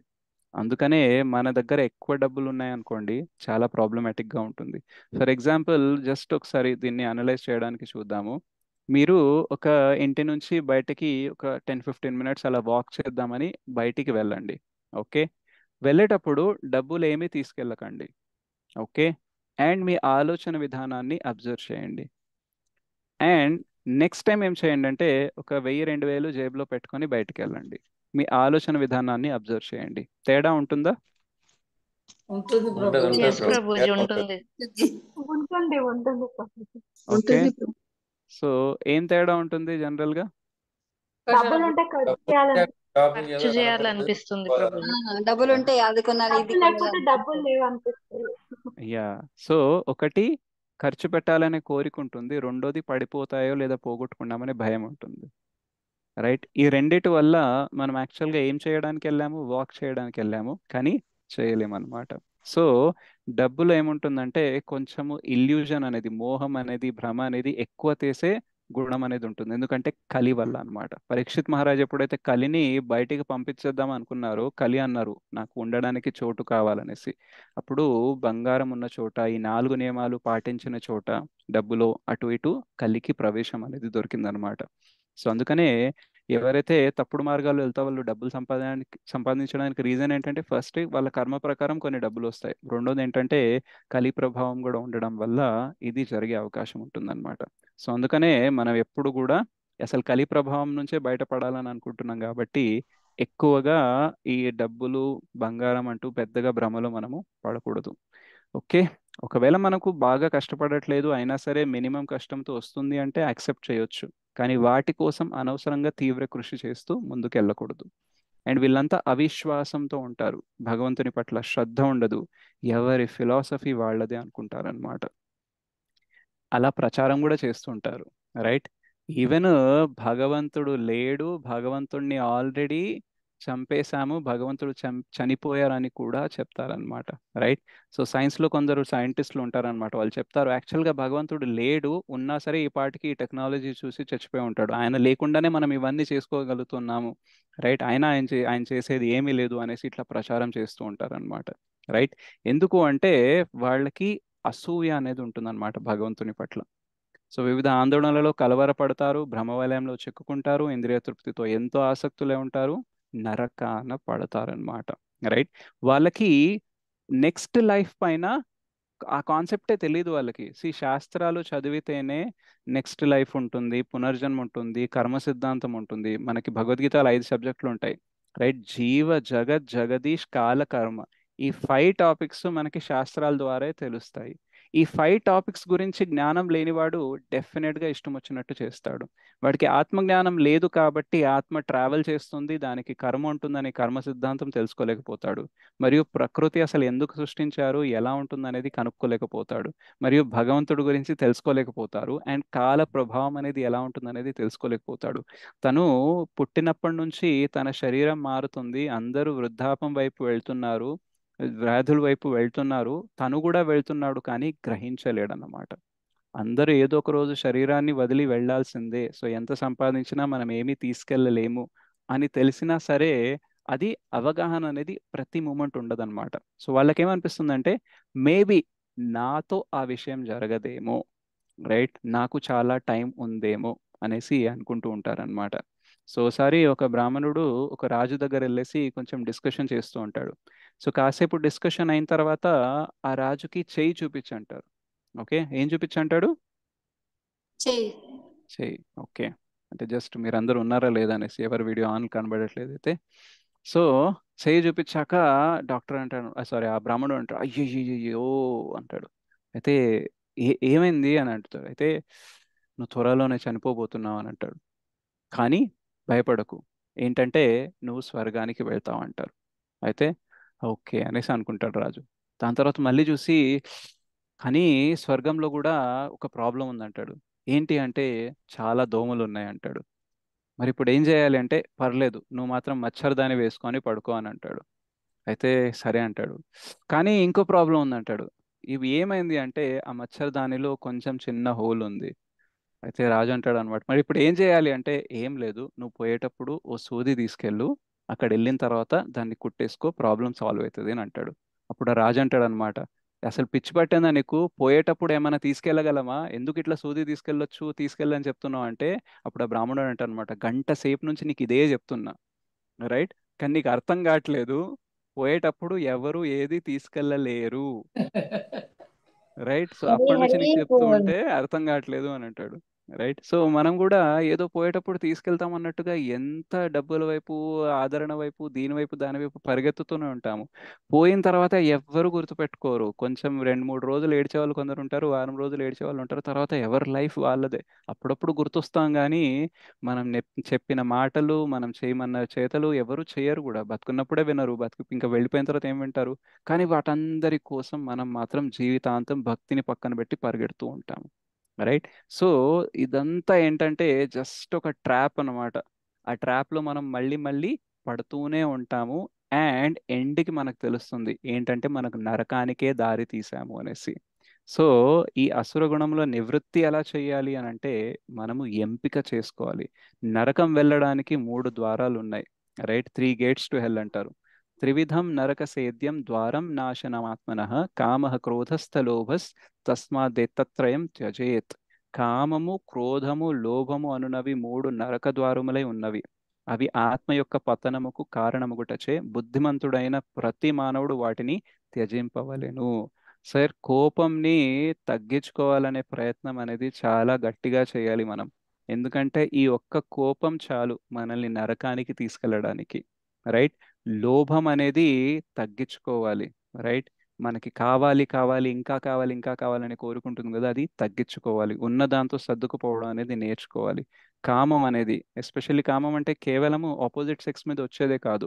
భగవంతుణ్ణి పక్కన పెట్టి ఎంజాయ్ చేయాలనే ప్రతి ఆలోచన కూడా కామమే అన్నమాట. సో కామము, క్రోధము, లోభము ఈ 3 మనల్ని నరకానికి తీసుకెళ్తాయి అన్నమాట. సో కామం ఉంటే ఏమవుతుంది, క్రోధం ఉంటే ఏమవుతుంది, లోభం ఉంటే ఏమవుతుంది అంటే ఉంటే నువ్వు ఇక్కడ ఉండవు, నరకంకి వెళ్తాం అన్నమాట. సో అందుకనే కుంతిపుత్రుడా, ఈ 3 నరక ద్వారముల నుండి తప్పించుకున్న వాడు ఆత్మానుభూతికి అనుకూలమైన కార్యములను అనుసరించి క్రముగా పరాంగతిని పొందగలడు. రైట్. సి మీ భక్తిలో మీరు ముందుకెళ్ళాలంటే కామము, క్రోధము, లోభము తగ్గించాలి. లోభం ఎక్కువ ఉందనుకోండి, మీకు ఇంకా ఎక్కువ సంపాదించాలని ఉంటుంది. కాబట్టి ఎక్కువ సంపాదించాలంటే ఎక్కువ టైం వర్క్ చేయాలి. ఎక్కువ టైం వర్క్ చేయాలంటే చాంటింగ్కి టైం ఉండదు. రైట్. కామం ఎక్కువ ఉందనుకోండి, ప్రతి కోరిక తీర్చడానికి మీకు 3 కావాలి. ఒకటి డబ్బు కావాలి, సమయం కావాలి, శక్తి కావాలి. సో ఉన్న డబ్బుని, సమయాన్ని, శక్తిని మీరు కామ కోరికలు తీర్చుకోవడానికి పెట్టారనుకోండి, భక్తికి సమయం ఉండదు. రైట్. సో ఇంకా కావాలని అనిపిస్తుంది కోరిక తీర్చే కొద్దీ. కాబట్టి కామంతో పాటు లోభం అటాచ్డ్ అయి ఉంటుంది అనమాట. ఎప్పుడైతే కోరిక తీరదో క్రోధం అనేది వస్తుంది. నేను ఇన్ని రోజులు జీవించాను ఎంజాయ్ చేద్దామని, సడన్ గా ఇప్పుడు వచ్చేసి మీరు ఎంజాయ్ చేయొద్దు అని అంటారు. చిన్నప్పటి నుంచి అన్ని అడ్జస్ట్ అయ్యాను, డబ్బులు వచ్చాక ఎంజాయ్ చేద్దాం అన్నాను, మీరు వచ్చేసేమో ఇప్పుడు ఎంజాయ్ చేయొద్దు అంటున్నారు. రైట్. కోపం వస్తుందా రాదా? అయిపోయింది. రైట్. సో ఇప్పుడు ఏంటంటే మనకి కామము, క్రోధం, లోభము 3 ఇంటర్ కనెక్టెడ్ ఉంటాయి. అండ్ ఇవి ఎక్కడ కనెక్ట్ చేస్తాయి, మనకి నరకానికి కనెక్ట్ చేస్తాయి అన్నమాట. రైట్. యాక్చువల్గా మనకి ప్రాబ్లం ఏంటంటే మనకి కోరికలు తీర్చుకుంటే మనం సంతోషంగా ఉంటామని అనుకుంటాము. రైట్. ఒకవేళ కోరికలు తీరినా సంతోషం రాదు అని మనకి ఎప్పుడైతే తెలుస్తుందో అప్పుడు కోరికలు తీర్చుకోవడానికి మనము పరిగెత్తాము. సో మనకేంటంటే అపోహ ఉంది, ఒక భ్రమ అనేది ఉంది, నా కోరికలు తీర్చుకుంటే నేను ఎంజాయ్ చేస్తే సంతోషంగా ఉంటానని. కానీ ఎంజాయ్ చేసే కొద్దీ నేను ట్రాప్లో ఇంకా చిక్కుకుంటాను అని మనకి తెలిస్తే మేబీ అది చేయడం మనం ఆపేస్తాము. సో ఆత్మజ్ఞానం తీసుకున్నప్పుడు, ఈ భగవద్జ్ఞానం తీసుకున్నప్పుడు ఏమవుతుందంటే క్రమేణా మనము ఈ కామము, క్రోధము, లోభం నుంచి దూరం అనేది అవుతామన్నమాట. ఆల్రెడీ మీలో చాలా మందికి అనుభూతి వచ్చి ఉంటుంది. రైట్. మీరు ఒక గత 2 3 సంవత్సరాల క్రితం మీకు ఏదైతే భౌతికంగా కోరికలు ఉన్నాయో, ఇప్పుడు ఏవైతే కోరికలు ఉన్నాయో తగ్గినట్టు అనిపిస్తుందా, అనిపించట్లేదా? అనిపిస్తుంది ప్రభుజీ. అనిపిస్తుంది ప్రభుజీ. రైట్. నాకైతే కనీసం 3 కోట్ల కారు ఉండాలి, 10 కోట్ల ఇల్లు ఉండాలని అనిపించింది. రైట్. ఇప్పుడు జస్ట్ ఇలా కొంచెం ప్రచారం చేసుకోవడానికి ఒక రూమ్ ఉంటే సరిపోతుందని అనిపిస్తుంది. రైట్. ఒకసారి మా నాన్న, ఐ థింక్ చెప్పాను అనుకుంటా, మీకు చెప్పానో వేరే వాళ్ళకి చెప్పానో తెలీదు. సో మా నాన్న పైన చెప్పారు ఫ్లోర్, ప్రభుజీ. చెప్పానా, ఆ, పైన ఫ్లోర్ కట్టిద్దామని అనుకుంటే నేను ఎప్పుడన్నా సరే అదే అంటాను అనమాట. ఎందుకు అవసరం లేదంటే, ఉన్నాయి కదా మన దగ్గర కొంచెం ఎఫ్డి డబ్బులు ఉన్నాయి కదా, దాంతో కట్టిద్దామంటే నన్ను కట్టేస్తారు. ఓకే, తర్వాత ఎప్పుడైనా అవసరం వచ్చినప్పుడు ఇంకెవరిని అడుగుతారు? అప్పుడు అడిగిన తర్వాత మళ్ళీ ఎక్కువ ఇంట్రెస్ట్ బయట పెట్టి మనం మళ్ళీ లోన్లు తీసుకొని మన ఖర్చులు తీర్చుకోవాలి. రైట్. అండ్ ఇప్పుడు అవసరం ఏముంది?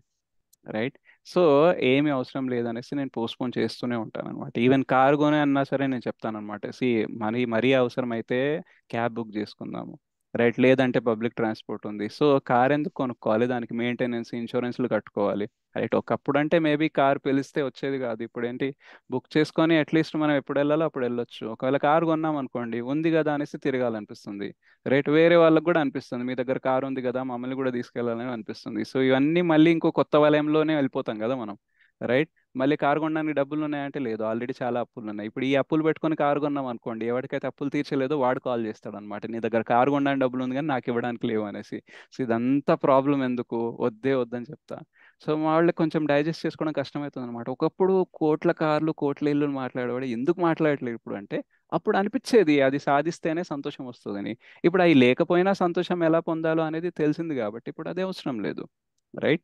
సో ఇలా మనకి కామము క్రోధము లోభం అనేది తగ్గుతూ పోతుంది అనమాట. మీరు చూడండి ఇస్కాన్లో చాలా మంది ఐఐటియన్స్ ఉంటారు, చాలా మంది మిలినియర్స్ ఫ్యామిలీలో, అంటే లక్షాధికారి కోట్ల ఆస్తులు ఉండే వాళ్ళు కూడా వదిలేసి బ్రహ్మచారులు అవుతారనమాట. సో వాళ్ళందరూ ఎందుకు అయ్యారు అంటే, ఎందుకంటే వాళ్ళకి ఈ జ్ఞానం వల్ల విలువ తెలిసింది, ఇక్కడ వచ్చే ఆనందం అనేది తెలిసింది కాబట్టి. శాస్త్రమును అనుసరించకపోతే వచ్చే పరిణామాలు ఏంటంటే, శాస్త్ర విధులను త్యజించి ఇష్టానుసారం వర్తించుడు వాడు పూర్ణత్వము గాని సుఖమును గాని పరాంగతిని గాని పొందజాలడు. రైట్. ఈ లైఫ్లోనే కాదు, నెక్స్ట్ లైఫ్లో కూడా రాదనమాట. అందుకనే మీరు చూడండి, బాగా కోరికలు తీర్చుకోవాలనే దాంట్లో మనం సంతోషంగా ఉండలేము. బికాజ్ ఇంద్రియాలది ఎట్లా ఉంటుందంటే ఒకటి తర్వాత ఒకటి అడుగుతూనే ఉంటుంది. రైట్. అండ్ ఒక్క కోరిక తీరకపోయినా సరే, పోనీ మిగతా కోరికలన్నా తీరాయి కదా అనేసి సాటిస్ఫాక్షన్తో ఉండలేము, తీర్చే కొద్దీ కావాలనే అనిపిస్తుంది అనమాట. సో అందుకనే సుఖాన్ని మనం పొందలేము, పరిపూర్ణత్వం అనేది ఎప్పటికీ రాదు. సో పరంగతి గురించి గుర్తే రాదు ఇంకా. సో ఈ ద్వారాలమును అధిగమించుట ఎలా అంటే, శాస్త్రములను అనుసరించాల్సిన అవసరం అనేది ఉంది. శాస్త్రం ప్రమాణం తే కార్యవ్యవస్థితౌ జ్ఞాత్వా శాస్త్ర విధానోక్తం కర్మ కర్తోమి అర్హసి. సో అందుచే మానవుడు శాస్త్ర నియమముల ద్వారా కార్యం మనగానేమో అకార్యమనగానేమో అవగాహన చేసుకుని వలెను. అట్టి నియమ నిబంధనలు నెరిగే మానవుడు కర్మను అనుసరించినచో అతడు క్రమముగా ఉద్ధరింపబడును. సో యాక్చువల్గా శాస్త్రాలు ఎందుకు చదవాలి అనేసి నేను నిన్న ఒక హౌస్ ప్రోగ్రామ్కి టెంపుల్ ప్రోగ్రామ్కి వెళ్ళినప్పుడు ఈ శ్లోకంతోనే స్టార్ట్ చేశాను అనమాట. ఏంటంటే మనకి ఏం చెయ్యాలో ఏం చేయకూడదో తెలీదు కాబట్టే మనకి మనసు ఏం చెప్తుందో అది చేస్తున్నాము, అండ్ దానివల్ల పరిణామాలు వస్తున్నాయి, అందులో ఇరుక్కుపోతున్నాం అన్నమాట. సో మనకి ఏది మంచి అనిపిస్తుందో అది చేయడం కాదు, శాస్త్రాల్లో ఏది మంచి ఉందో అది చేయడానికి ట్రై చేయాలి. నిన్న కూడా మనం దీని గురించి మాట్లాడాం. రైట్. సో మన మనసుకి ఈ రోజు ఏదైతే మంచిగా అనిపిస్తుందో రేపు మంచిగా అనిపించదు. ఈ రోజు మనకి ఏ వ్యక్తి అయితే మంచోడని అనిపిస్తున్నాడో రేపు ఒక్క చేదు అనుభవం వస్తే చాలు వాడిని దూరం పెట్టేస్తాం మనం జీవితంలో. రైట్. సో ఒక రోజు నువ్వు లేకుండా నేను ఉండలేను అని అంటారు, రెండో రోజు నీతో నేను బతకలేను అని అంటారు. రైట్. సో ఎక్కడి నుంచి వచ్చింది తేడా అంటే, మనసుకి నచ్చినట్టుగా ఆ వ్యక్తి ఉన్నాడు అనుకోండి ఆయనతోనే ఉండాలనిపిస్తుంది, మనసుకు నచ్చినట్టు చేయట్లేదు అనుకోండి ఇంకా ఆయన తప్ప ఇంకెవరైనా ఓకే అని అనిపిస్తుంది, ఆయన మాత్రం ఉండకూడదని అనిపిస్తుంది. రైట్. సో ఏంటంటే మనసుని ఆధారం చేసుకొని మనం జీవిస్తున్నాం కాబట్టి. సో శాస్త్రాలను చదివినప్పుడు ఏది చెయ్యాలి ఏది చేయకూడదు, ఏది చేస్తే ఏమొస్తుంది ఏది చేయకపోతే ఏం రాకుండా ఉంటుంది అనే జ్ఞానం అనేది వస్తుంది. కృష్ణ డైరెక్ట్గా నోరు మూసుకొని యుద్ధం చెయ్యి అనేసి గట్టిగా చెప్తే మేబీ అర్జున యుద్ధం చేసేవాడేమో. కానీ భగవంతుడు ఏమనుకుంటున్నారంటే అర్జునకి చాయిసెస్ ఇస్తున్నారు. అర్జున, ఈ యాక్షన్స్ తీసుకుంటే ఈ కాన్సిక్వెన్సెస్ వస్తాయి, ఈ యాక్షన్స్ తీసుకుంటే ఈ పరిణామాలు వస్తాయి, ఇవి ఇలా చేయకపోతే ఇలా జరుగుతుంది, నీ మొత్తం జ్ఞానాన్ని ఇస్తాను, తర్వాత నువ్వు డిసైడ్ చేయి ఏం చేయాలో అనేసి. ప్రేమ అంటే స్వాతంత్రం, అండ్ స్వాతంత్రం ఊరికనే ఇవ్వరు, జ్ఞానాన్ని ఇచ్చి స్వాతంత్రం ఇస్తారు. రైట్. సో పిల్లలకి మనం చాయిసెస్ ఇస్తాం ఏం కావాలో చూస్ చేసుకొని, కానీ ఉన్న చాయిసెస్లో ఏం పరిణామాలు వస్తున్నాయో దాని గురించి జ్ఞానం కూడా ఇస్తాము, అప్పుడే వాళ్ళు కరెక్ట్ చూస్ అనేది చేసుకోగలరు. ఫస్ట్ థింగ్, మనం పిల్లల కోసం అన్ని చూస్ చేయొద్దు. రెండోది, వాళ్ళకి చూస్ చేసుకొని వితౌట్ జ్ఞానం మనం చెప్పొద్దు, మనం వాళ్ళకి జ్ఞానం ఇచ్చి చాయిసెస్ ఇవ్వాలి. రైట్. సో భగవంతుడు సేమ్ ఇలాగే చేస్తారు, అర్జునకి జ్ఞానం ఇచ్చి చాయిస్ ఇస్తారు. సో లాస్ట్ కూడా మనం చూస్తాం 18th చాప్టర్లో ఏం చెప్తారు అర్జునకి, నేను చెప్పాల్సిందంతా చెప్పేశాను, నువ్వు ఏం చేయాలంటే అది చెయ్యి అంటాడు. అప్పుడు అర్జున ఏమంటారో తెలుసా, నువ్వు ఏది చెప్తే అది చేస్తా అంటాడు. రైట్. సో అది భగవంతుడు మన నుంచి కోరుకునేది. సో ఇలా మనం 16th చాప్టర్ అనేది చూడొచ్చు. సో ప్రతి ఒక్కరికి ఎన్నుకునే అవకాశం ఉంది. ఆత్మ సాక్షాత్కారం కోసం కర్మలను అనుసరించుట ఇదొక ఆప్షన్. లేదు, శాస్త్రాలని ఉల్లంఘించేస్తా, ఇదొక ఆప్షన్. శాస్త్రాన్ని అనుసరిస్తాను, లేదు ఇష్టం వచ్చినట్టు చేస్తాను, మన చాయిస్. 3 నరక ద్వారముల నుండి విముక్తి పొందుతావా, లేదా ఆ నరక ద్వారాలకి వెళ్ళేటట్టు దీనస్థితిలో ఉంటావా? పరమ గమ్యమును పొందుతావా, నరకాన్ని పొందుతావా? సో మన ఆప్షన్ అన్నమాట. రైట్, భగవంతుడు మనకి అంత జ్ఞానం ఇచ్చి కూడా మనకు కూడా ఆప్షన్ ఇస్తారు, మీ ఇష్టం. రైట్, ఎవ్వరూ బలవంతం చేయలేరు. ఈవెన్ భగవంతుడు కూడా బలవంతం చేయలేడు కాబట్టి జ్ఞానాన్ని ఇస్తున్నారు. రైట్, కొన్నిసార్లు కొందరు క్వశ్చన్ అడుగుతారు అనమాట, భగవంతుడు కొంచెం అంత శక్తిమంతుడు కదా, భగవంతుడే బలవంతం చేసి మనతో జపం చేయించవచ్చు కదా, మనకి చదివించవచ్చు కదా, అన్ని చేయించవచ్చు కదా అంటే, అన్ని ఆయనే చేయించేస్తే then what is the value? మనం ఏం చేస్తున్నాం? Right, for example me parents వెళ్ళి మీ ఎగ్జామ్లు రాశారనుకోండి, సో పాస్ వాళ్ళు అవుతారా, మీరు అవుతారా? మేమే రైట్, సో అర్జునకి ఇంత జ్ఞానం ఇచ్చిన తర్వాత కూడా అర్జునకే యుద్ధం చేయాల్సి వచ్చింది. రైట్, సో భగవంతుడితో రిలేషన్షిప్ అంటే భగవంతుడే అన్ని చేస్తాడు నేనేం చేయను కాదు. రిలేషన్షిప్ అంటేనే నేను కొన్ని చేస్తా, నువ్వు కొన్ని చేయాలి. రైట్, సో భగవంతుడితో సంబంధం అనేది ఏర్పరచుకుంటున్నాం కాబట్టి కొన్ని నియమాలు నేను పాటిస్తాను, దాన్ని బట్టి నువ్వు నాకు కృప ఇవ్వాలి. నువ్వు ఇచ్చే కృపతో నేను ఇంకా బాగా పాటిస్తాను, ఇంకా ముందుకెళ్తాను. సో ఇచ్చిపుచ్చుకోవడం అనేది రిలేషన్షిప్లో ఉంటుంది. అన్నీ ఒకే వ్యక్తి చేస్తే దాన్ని రిలేషన్షిప్ అనరు కదా. రైట్, సో భగవంతుడు మనకి ఇలా చాయిసెస్ ఇచ్చేసి ఇంకా మీ డెసిజన్ మీరు తీసుకోండి అనేసి అంటారనమాట. సో ఈరోజు మనం ఏమేం తెలుసుకున్నామంటే దైవి గుణాలు ఏంటి, అసుర గుణాలు ఏంటి చూసుకున్నాము. అవి ఎలా అభివృద్ధి చెందుతాయి? సో జన్మ నుంచి వస్తాయి, మరియు మనం చాయిసెస్ చేసిన దాని వల్ల కూడా వస్తాయి. సో అదర్ ఆస్పెక్ట్స్ అసుర లక్షణాల గురించి మనం తీసుకున్నాము. అండ్ వాటి పరిష్కారం ఏంటి? Association of devotees, and books reading చేయాలి, చాంటింగ్ చేయాలి, డేటీ వర్షిప్ లేదా డయట్ కూడా చెప్పాము. మరియు అవుట్లుక్ అండ్ ఒపీనియన్ ఆఫ్ డిమోన్స్ ఎలా ఉంటుందంటే, వాళ్ళు శాస్త్రాల్ని నమ్మరు, ఇష్టం వచ్చింది చేస్తా అంటారు, మరియు వాళ్ళకి ఏదైతే కావాలో అది సాధించుకోవడం కోసం చెడు మార్గాల పైన అన్ని శాస్త్రాలని ఉల్లంఘించి ఏది పడితే అది చేయడానికైనా రెడీగా అవుతారు. రైట్, కానీ మనకు ఆప్షన్ ఉంటుంది, మనము ఇలా మూర్ఖులు అవ్వాలా లేదా మహాత్ములు అవ్వాలా. సో రిమూవల్ ఆఫ్ అసుర అంటే ఆ అసుర క్వాలిటీస్ని ఎలా మనం రిమూవ్ చేయాలంటే భక్తి చేస్తూ. రైట్, చాలాసార్లు మనము ఇది చేయకూడదు ఇది చేయకూడదు అని అనుకుంటున్నాం, కానీ అది కాదు ప్రాబ్లం. ఏంటంటే ఏం చేయాలో మనకు తెలియదు. ఏదైతే ఉన్నత స్థాయిలో ఉండేది చేయడంలో మనం ఎంగేజ్ అయ్యాం అనుకోండి, దెన్ ఇవన్నీ నిమ్న స్థాయిలో ఉండేవన్నీ ఈజీగా రిమూవ్ అనేది అయిపోతాయి. సో లాస్ట్కి జస్ట్ ఒక ఎగ్జాంపుల్ ఇస్తాను. మీలో ఎంతమంది చెస్ ఆడతారు, లేదా చెస్ గురించి తెలుసు? తెలుసు ప్రభు, నాకు తెలుసు తెలుసు ప్రభు. ప్రభుజీ. తెలుసు. రైట్, చెస్లో తెలుసు ప్రభుజీ.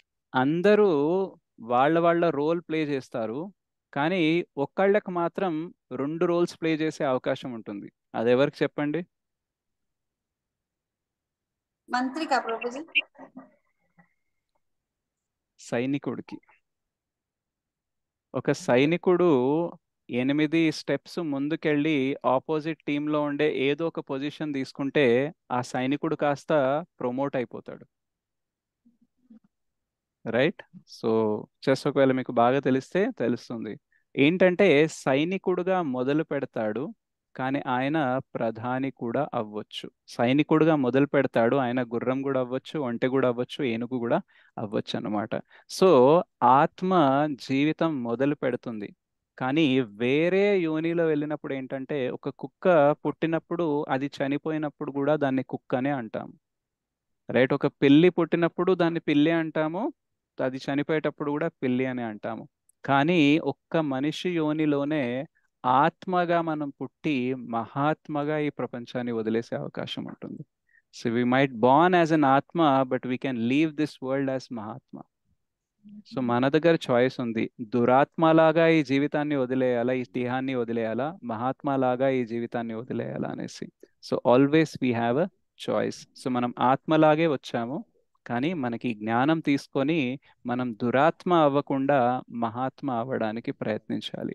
అండ్ భగవంతుడు మన నుంచి ఇదే కోరుకుంటున్నారు, అండ్ మనం దీంట్లో ప్రయత్నిస్తే కావలసినంత కృప కూడా మనకి దొరుకుతుంది. Okay, so Srila Prabhupada ki jai, Srimad Bhagavad Gita ki jai. So shall we chant 16 times Hare Krishna? Yes Prabhu. Yes Yes, Prabhuji. yes, Prabhuji. Okay, so let us chant. Hare Krishna Krishna Hare Hare Krishna Krishna Hare Krishna Krishna Krishna Krishna Hare Krishna Hare Hare Hare Hare Hare Hare Hare Ram Ram Hare Ram Ram Hare Ram Ram Ram Ram Hare Hare Ram Hare Hare Hare Krishna Hare Krishna Krishna Krishna Hare Krishna Hare Krishna Hare Krishna Ram Krishna Krishna Krishna Hare Hare Ram Hare Hare Ram Hare Hare Hare Hare Ram Ram Hare Hare Hare Ram Hare Ram Ram Krishna Ram Hare Ram Hare Krishna Hare Hare Hare Krishna Hare Hare Hare Hare Krishna Krishna Hare Hare Hare Ram Krishna Krishna Hare Krishna Krishna Ram Krishna Krishna Ram Hare Hare Ram Hare Hare Hare Hare Hare Hare Ram Ram Hare Hare Hare Ram Ram Ram Hare Ram Ram Ram Ram Ram Hare Hare Hare Ram Hare Hare Hare Hare Ram Ram Hare Hare Krishna Ram Hare Krishna Ram Krishna Ram Krishna Krishna Hare Hare Krishna Hare Hare Hare Hare Ram Ram Hare Hare Ram Ram Hare Ram Ram Krishna Ram Ram Krishna Hare Ram Krishna Hare Hare Hare Hare Hare Hare Hare Ram Hare Krishna Hare Krishna Ram Krishna Krishna Ram Krishna Krishna Ram Krishna Hare Hare Hare Hare Hare Hare Hare Ram Hare Hare Ram Ram Hare Hare Ram Ram Ram Ram Hare Ram Hare Hare Hare Hare Hare Krishna Hare Hare Krishna Hare Krishna Krishna Ram Hare Hare Krishna Hare Hare Krishna Ram Hare Krishna Hare Hare Ram Ram Hare Hare Hare Hare Ram Hare Ram Ram Hare Hare Ram Ram Ram Hare Hare Ram Ram Ram Ram Hare Hare Ram Hare Hare Krishna Hare Hare Hare Hare Krishna Hare Hare Krishna Krishna Ram Krishna Krishna Hare Krishna Krishna Ram Hare Hare Ram Ram Hare Ram Hare Hare Hare Hare Ram Ram Hare Hare Ram Ram Ram Ram Ram Hare Hare Hare Hare Hare Krishna Hare Krishna Krishna Krishna Krishna Krishna Hare Hare Krishna Hare Hare Hare Krishna Krishna Krishna Krishna Krishna Krishna Hare Krishna Ram Hare Hare Ram Hare Hare Ram Hare Hare Ram Hare Hare Hare Ram Hare Ram Ram Ram Hare Ram Hare Hare Krishna Hare Krishna Hare Krishna Hare Hare Krishna Hare Krishna Hare Hare Krishna Krishna Ram Krishna Hare Hare Krishna Hare Ram Krishna Hare Ram Hare Hare Ram Ram Hare Hare Ram Hare Ram Ram Ram Hare Hare Ram Hare Ram Hare Ram Krishna Hare Hare Hare Krishna Krishna Hare Hare Krishna Krishna Hare Hare Krishna Hare Hare Krishna Ram Hare Krishna Hare Hare Ram Ram Ram Hare Ram Ram Hare Ram Hare Hare Hare Hare Ram Ram Krishna Ram Hare Hare Krishna Hare Krishna Hare Krishna Krishna Hare Hare Hare Hare Krishna Ram Krishna Hare Krishna Ram Hare Ram Hare Ram Hare Hare Hare Ram Ram Hare Ram Hare Krishna Hare Krishna Krishna Hare Hare Hare Hare Ram Ram Hare Hare Ram Ram Ram Ram Ram Ram Hare Hare Hare Ram Hare Hare Hare Ram Krishna Ram Hare Ram Krishna Hare Krishna Hare Krishna Hare Hare Hare Krishna Hare Hare Hare Krishna Ram Hare Krishna Hare Ram Ram Ram Ram Ram Hare Ram Hare Hare Hare Ram Hare Krishna Hare Ram Krishna Ram Krishna Hare Ram Krishna Hare Krishna Krishna Hare Krishna Hare Krishna Hare Hare Hare Hare Ram Hare Hare Ram Ram Hare Ram Ram Ram Ram Hare Hare Ram Hare Hare Hare Hare Hare Ram Hare Ram Ram Hare Ram Krishna Hare Krishna Hare Krishna Hare Hare Hare Ram Hare Ram Ram Ram Hare Hare Ram Hare Ram Hare Ram Hare Hare Hare Hare Hare Ram Krishna Hare Krishna Ram Krishna Ram Krishna Ram Hare Hare Hare Krishna Hare Hare Krishna Ram Krishna Hare Hare Ram Hare Ram Hare Ram Ram Hare Hare Ram Hare Ram Ram Hare Hare Hare Hare Ram Hare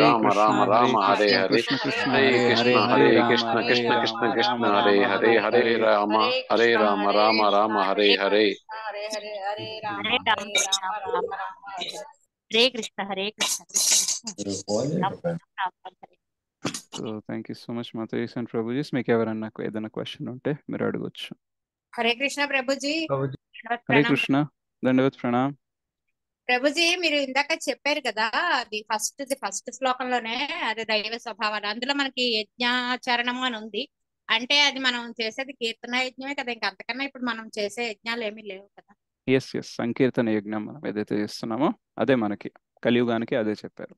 and ఇంకోటి ఏంటంటే ప్రభుజీ బంగారంలో కలి ఉంటాడు అని అన్నారు కదా మరి ఉమ్. Normal గా మనం వేసుకుంటాం కదా ప్రభుజీ మంగళసూత్రం గొలుసు అవన్నీ మరి గోల్డే కదా ప్రభుజీ అంటే ఆడవాళ్ళు పరంపరగా వచ్చే వస్తువులు వేసుకుంటే అందులో కూడా కలిగి ఉన్నట్టే అనుకోవాలా ఏంటి ఉంటారు, కానీ దాని ప్రభావం అనేది ఎంత ఉంటుంది అనేది మన పైన డిపెండ్ అయి ఉంటుంది. అంటే నా ఉద్దేశం ఏంటంటే ప్రభుజీ పెద్దల నుంచి వచ్చిన బంగారం కానివ్వండి లేదా మనం నిజాయితీగా సంపాదించిన బంగారం కానివ్వండి అందులో కూడా ఉండే అవకాశం ఉందా అది నిజాయితీగా వస్తుంది. సంపాదించిన డబ్బులో కూడా మీ నిజాయితీ అని ఎవరు చెప్తున్నారు? అంటే మనం కష్టపడి సంపాదించిన డబ్బు కదా ప్రభుజీ అదే కష్టపడి నిజాయితీగా సంపాదించని ఎవరు నిర్ధారిస్తున్నారు? మీరా, శాస్త్రాలా? నేనే ప్రభుజీ సో మీరు నిజాయితీ ప్రతి వాడికి నిజాయితీగానే సంపాదిస్తున్నానని అనిపిస్తుంది, రైట్? సో థింగ్ ఏంటంటే ఇప్పుడు సరే మీరు ఒకవేళ బంగారంలో కలి ఉంటుంది కదా అనేసి మంగళసూత్రంలో బంగారం లేకుండా పసుపు తాడు వేసుకొని ఆ మంగళసూత్రాన్ని పక్కన పెట్టేసినంత మాత్రాన కలి ప్రభావం ఉండదని ఏం లేదు కదా. మన దగ్గర ఉండే బంగారం కంటే కూడా మనకి కావాలి అనే కోరిక ఏదైతే ఉందో అందులో నుంచి ప్రభావం అనేది మన లోపలికి వస్తుంది. ఓకే ఓకే, సో ఒక నిజంగానే అందులో కలి ఉంటుంది కాబట్టి ఎవరు బంగారం వేసుకోవద్ది అంటే మనము ఎవరికి బంగారం సజెస్ట్ కూడా చెయ్యం, రైట్? ద థింగ్ ఏంటంటే నాకు ఇంకా బంగారం కావాలి, ఇంకా డబ్బులు కావాలి, ఎక్కువ ఉంటేనే బాగుంటుంది అనే కోరిక ఉంటుంది అనుకోండి. ఆ కోరిక వల్ల కలి ప్రభావం అనేది మన పైన ఎక్కువ ఉంటుంది. కానీ ఏదో ఆనవాయితీగా వస్తుంది, సాంప్రదాయం ప్రకారం వస్తుంది కాబట్టి నేను వేసుకుంటున్నాను అనే దాంతో ఉంటే ఏం ప్రాబ్లం లేదు. సో మన చేతన బట్టి ఉంటుంది. ఓకే, ఓకే అదే అదే అడిగి అదే డౌట్ వచ్చింది అంటే ఇప్పుడు నేను మంగళసూత్రం మెడలో ఉంటుంది కదా అది బంగారమే కదా సో మీరు ఎన్ని కావాలంటే అన్ని నగలు తీసుకోండి, కాకపోతే ఆ నగలు అనేది మీ ఒంటి పైన ఉండాలి, మీ చేతన లోపల వెళ్ళకూడదు, yes right? So money in pocket is not a problem, money in head is the problem. తలకెక్కకూడదు. Okay Prabhuji అర్థమైంది thank you Hare Krishna yes పంప Paul Mataji. Hare Krishna Prabhuji. Hare Krishna. My question is regarding demonic this thing quality. Hmm. Ravana and Hiranyakashipu, they had this demonic qualities, Hmm. but they got liberated. How is that? Because Lord has killed them, they got liberated. But person who have this demonic qualities, they don't get liberated. They have to do all this chanting, ABCD. Then only they get liberated. Yeah. But Ravana, he was such a demonic person, we all know. But still, he got liberated. So That is Ravana my, so that is my question. మీరెప్పుడు Ravana, Kumbhakarna, Hiranyaksha, Hiranyakashipu, దంతవక్ర and Shishupal వీళ్ళు previous గా ఎవరో ఈ story ఎప్పుడు వినలేదా మీరు? Yes, little. I don't have okay. complete idea. Okay. So వీళ్ళెవరు అంటే భగవంతుని వైకుంఠంలో ద్వారపాలకులు, జయ్ అండ్ విజయ్. Okay. సో కుమారస్, 4 కుమారస్ అనేసి ఉంటారు. బ్రహ్మకి ఒక 4 పుత్రులు ఉంటారు, సనక, సనాతన, సానందన, సనత కుమార్ అనేసి. సో వీళ్ళు వైకుంఠంలోకి ఎంటర్ అవుతున్నప్పుడు వాళ్ళు ఆపేస్తారు. జయ విజయ్ ద్వారపాలకులు ఉంటారు కదా, ఆపేస్తారు. Yes. మీరు వైకుంఠంలోకి అలా ఇలా వచ్చేసారు, లోపలికి వెళ్ళకూడదనేసి ఆపుతారు. ఆపినప్పుడు వీళ్ళు శాపం ఇస్తారనమాట. ఓకే, కొన్ని జన్మలు మీరు భూలోకంలో జన్మిస్తారు, వైకుంఠం నుంచి కుంఠలోకి వెళ్తారు అనేసి శాపం ఇస్తారు. అలా ఇచ్చినప్పుడు భగవంతుడు బయటికి వచ్చేసి అప్పుడు ఆ సనక, సనందన, సనాతన, సనత్ కుమారి, చతుష్ కుమార్కి అడుగుతారనమాట. యాక్చువల్గా వీళ్ళదేం తప్పు లేదు, తప్పంతా నాదే, వీళ్ళు అలా ఆపాల్సింది కాదు అనేసి నెక్స్ట్ తెచ్చుకోండి. అనేసి అంటారనమాట. అన్న తర్వాత కానీ శాపం అయితే పెట్టారు కదా, సో వెళ్ళాల్సిందే అనేసి అంటారు. సో వాళ్ళకి చాయిస్ ఇస్తారు. మీరు కొన్ని జన్మలు అంటే చాలా జన్మల దాకా మంచి వాళ్ళలా ఉండి తిరిగి రావాలని అనుకుంటున్నారా, లేదా 3 జన్మలు క్రూరమైన రాక్షసుల్లాగా ఉండి వచ్చేయాలని అనుకుంటున్నారా అంటే వాళ్ళు ఏమంటారంటే ఎన్ని మంచి జీవితం, ఎంత మంచిగా ఉన్నా సరే మీ నుంచి దూరం అవ్వడం అనేది మాకు ఇష్టం లేదు. సో ఆ 3 life times is good enough. So 3 life times మేము సర్వ్ చేస్తాము యాజ్ అ రాక్షసులుగా, మీరు మమ్మల్ని ఉద్ధరించి మమ్మల్ని తిరిగి తీసుకొని రండి అనేసి అంటారు అనమాట. సో యాక్చువల్గా 3 అండ్ యాక్చువల్గా కొన్నిసార్లు 4 అని కూడా అంటారు. ఎందుకంటే చైతన్య మహాప్రభు టైంలో జగద సారీ జగాయ్ అండ్ మదాయ్ అనేసి ఇద్దరు ఉంటారు, కొంచెం దుర్మార్గులు. వాళ్ళు తర్వాత డివోటీస్ కూడా అవుతారు, జగదానంద మగదానంద అనేసి. సో వాళ్ళు కూడా జయ విజయ్ అన్నమాట. సో యాక్చువల్గా ఏంటంటే ఇంకొక లీల ఏం చెప్తారు అంటే మనకి భగవంతుడికి వీర్య రసంని ఎంజాయ్ చేయాలని ఉండేట. అంటే ఎవరన్నా ఫైట్ చేయాలి భగవంతుడితో అనేసి. సో ఎవరిని భక్తుల్ని అడిగినా సరే ఫైట్ చేయంటే భగవంతుడితో ఫైట్ చేస్తారా, చెయ్యరు కదా. కాబట్టి ఇంకా ఫైటింగ్ స్పిరిట్ అనేది తను ఎంజాయ్ చేయాలనుకుంటున్నారు కాబట్టి ఈ 2 భక్తులు జయ విజయ ఆ రాక్షస స్వభావంతో పుట్టి అలా చేసి ఆయనకు ఆ వీర్య రసాన్ని అందిస్తారు అనేసి చెప్తారు. సో హిరణ్యాక్ష లార్డ్ వరాహదేవ్ తో ఆయనతో పోటీ పడతారు. నరసింహస్వామి హిరణ్యకశిపుతో, రైట్. రాముడు రావణుడితో మరియు కుంభకర్ణుడితో, రైట్. అలాగే మన శిశుపాలన్ దంతవక్రని కృష్ణ చంపుతారు ద్వాపరయుగంలో. తర్వాత జగాయన్ మదయ్ని యాక్చువల్గా చంపరు, కానీ వాళ్ళ లోపల ఉండే రాక్షసత్వాన్ని చంపేస్తారు చైతన్య మహాప్రభు. సో ఇలా వీర్య రసంని ఎంజాయ్ చేయడం కోసం కూడా వాళ్ళు ఆ 2 భక్తులు ఇలాంటి అవతారాలు ఎత్తుతారు. అయితే ఇలా రాక్షసులుగా ఉన్నప్పుడు రాక్షసత్వంలో ఎక్స్ట్రీమ్గా విపరీతంగా ఉండే వాళ్ళు ఎవరైతే ఉంటారో అది కూడా తెలియాలి ఎగ్జాంపుల్ ప్రపంచానికి. అండ్ అంతటి రాక్షసుడైనా సరే మళ్ళీ నా చేత సంహారం పొందాల్సిందే. He cannot live like what he wants, he has to get destroyed. తనకి సంహారం అనేది జరుగుతుంది. ఇలా కొన్ని లెసన్స్ మనకి ఇవ్వడానికి కూడా జరుగుతుంది. అందుకనే మామూలు రాక్షసులు అయితే వాళ్ళకి ముక్తి రాదు, రైట్. బట్ వీళ్ళు స్పెషల్గా ఇది లీల కోసమే వచ్చారు కాబట్టి వాళ్ళకి మోక్షం అనేది లేదా భగవద్ధామానికి వెళ్ళడం అనేది జరుగుతుంది. Is that okay పంపపోల్ Mataji?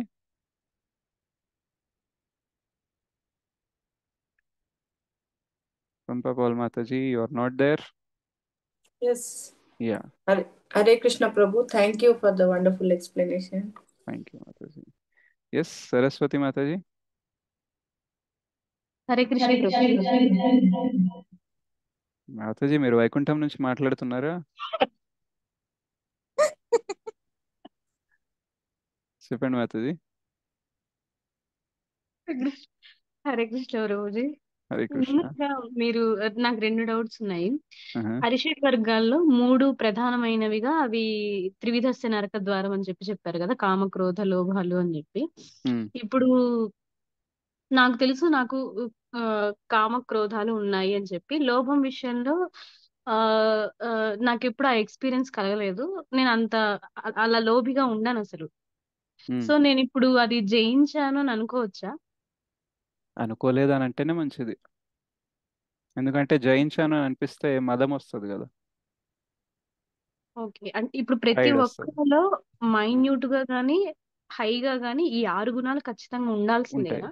ఉంటాయి, ఖచ్చితంగా ఉంటాయి. ఎప్పుడైతే పూర్తిగా 100% శుద్ధీకరణ జరిగిపోతుందో అప్పుడు మనం వైకుంఠానికి ట్రాన్స్ఫర్ అయిపోతాము. ఓకే.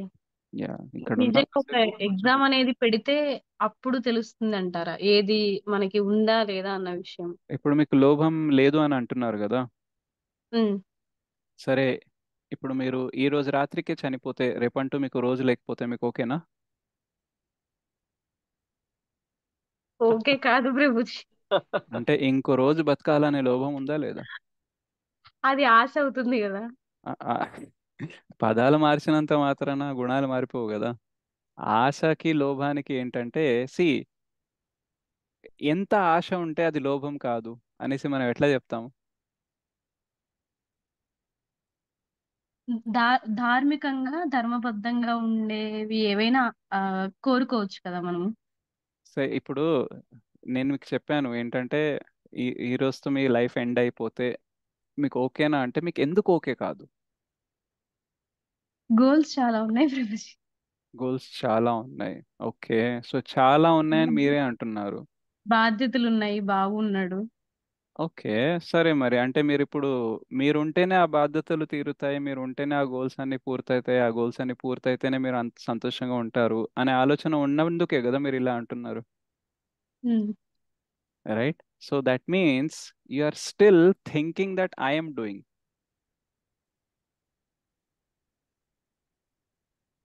ఎస్ ప్రభుజీ, కరెక్టే. రైట్? సో అవును, నేనే అంటే చేస్తున్నాను. సో నేనే చేస్తున్నాను అని అనుకోవడం కూడా ఒక మోహమే కదా, ఉమ్, రైట్? ఆ మోహంలోనే కదా మీకు కావాల్సిందంతా కేవలం నా ఆశనే, నా అవసరమే అని అనుకుంటున్నారు. కానీ నిజంగా అది అత్యాశనో కాదో లోభమో కాదో అని తెలుసుకోగలరా? తెలుసుకోలేము.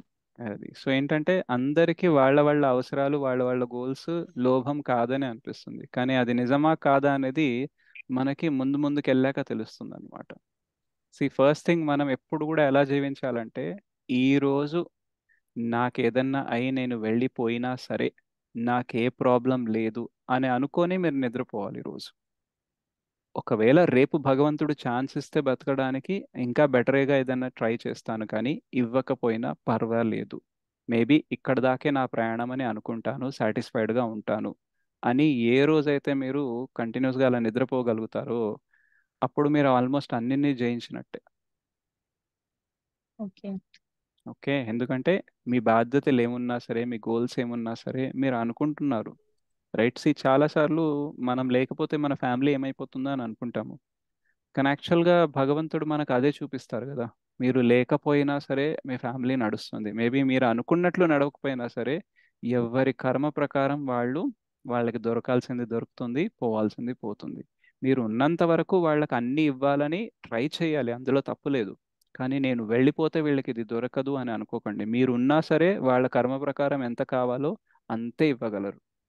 మీరు లేకున్నా సరే కర్మ ప్రకారం ఎంత కావాలో వాళ్ళకి అంత దొరుకుతుంది. ఏంటంటే మనం ఉన్నప్పుడు మనకు అనిపిస్తుంది మనం చేస్తున్నాం అనేసి, వాడు యాక్చువల్గా మనం ఏం చెయ్యట్లేదు, అండ్ అలా అనుకుంటేనే మనకు మంచిది. ఓకే. ఓకే ప్రభు, ఇది చాలా బాగుంది. చాలా రైట్, బాగా అప్పుడే చెప్పారు. మీరు చాలా ఈజీగా డిటాచ్ అవుతారు కదా. సి, మేమింట్లో మా మదర్కి నాకైతే చాలా ఫ్రీ టాక్ ఉంటుంది అనమాట. నేనైతే చెప్తాను ఏంటంటే, నువ్వు పోయినా సరే ఏదో ఒకటి అడ్జస్ట్ అయిపోతుంది, అందరూ ఏదో ఒకటి చేసుకుంటారు, రైట్? నేను పోయినా సరే అన్నీ కంటిన్యూ అవుతాయి. మనకు అనిపిస్తుంది, ఓ నేను పోతే ఎలా, నేను పోతే ఎలా అనేసి, రైట్? మన ఫ్యామిలీలో చాలా మంది ఆల్రెడీ పోయారు, వాళ్ళు పోయిన తర్వాత కూడా మన జీవితం ఆగలేదు కదా. సో ఇదే ప్రూఫ్ కదా మనం పోయినా సరే జీవితం ఆగదనేసి. అవును. Right? It's a reality, hard reality. అంటే ఇప్పుడే మనం ఇవన్నీ మాట్లాడుకోవాలి, ఎందుకంటే ఒక్కసారి మృత్యు అయినప్పుడు ఇంత నాలెడ్జ్ మనకి రిఫ్లెక్ట్ అవ్వదు. రైట్? సో అందుకనే we should be very clear that okay, నేను ఉన్నంత వరకు నా బెస్ట్ ఇస్తాను, ఛాన్స్ దొరికితే ఇంకా బెస్ట్ ఇస్తాను, కానీ ఛాన్స్ దొరకకపోతే బాధపడను, లేదా ఛాన్స్ దొరకాలనేసి తపన పడను. ఓకే. ఓకే ప్రభుజీ. ప్రభుజీ ఇంకొక సందేహం ఉంది నాకు. మామూలుగా ఇప్పుడు హిరణ్యాక్షుడు గాని, హిరణ్యకశిపుడు గాని, లేకపోతే రావణాసుడు గాని, వీళ్ళందరూ బ్రతికి ఉన్నంత కాలం చేసిన పాపాలు చాలా ఉన్నాయి. భగవంతుడు ఏదో ఒక రూపం తీసుకొని వచ్చి వాళ్ళని సంహరించి మళ్ళీ ధర్మస్థాపన చేసి వెళ్ళిపోతున్నారు, లోకానికి ఏదో ఒకటి ఇచ్చేసి. ఇప్పుడు వాళ్ళు చేసిన పాపాలు ఏవైతే ఉన్నాయో వాటిని మనం తక్కెట్లో వేస్తే వాళ్ళకి పడ్డ శిక్ష మరణం ఒక్కటే కదా వాళ్ళకి పడింది. కానీ ఇక్కడ రావణాసురుడిని చంపేశారు, అది మనం ఈక్వల్ అవ్వదు కదా అసలు. ఉండదు, కానీ but this is not the play of కర్మ. This is play of showing how we should not be.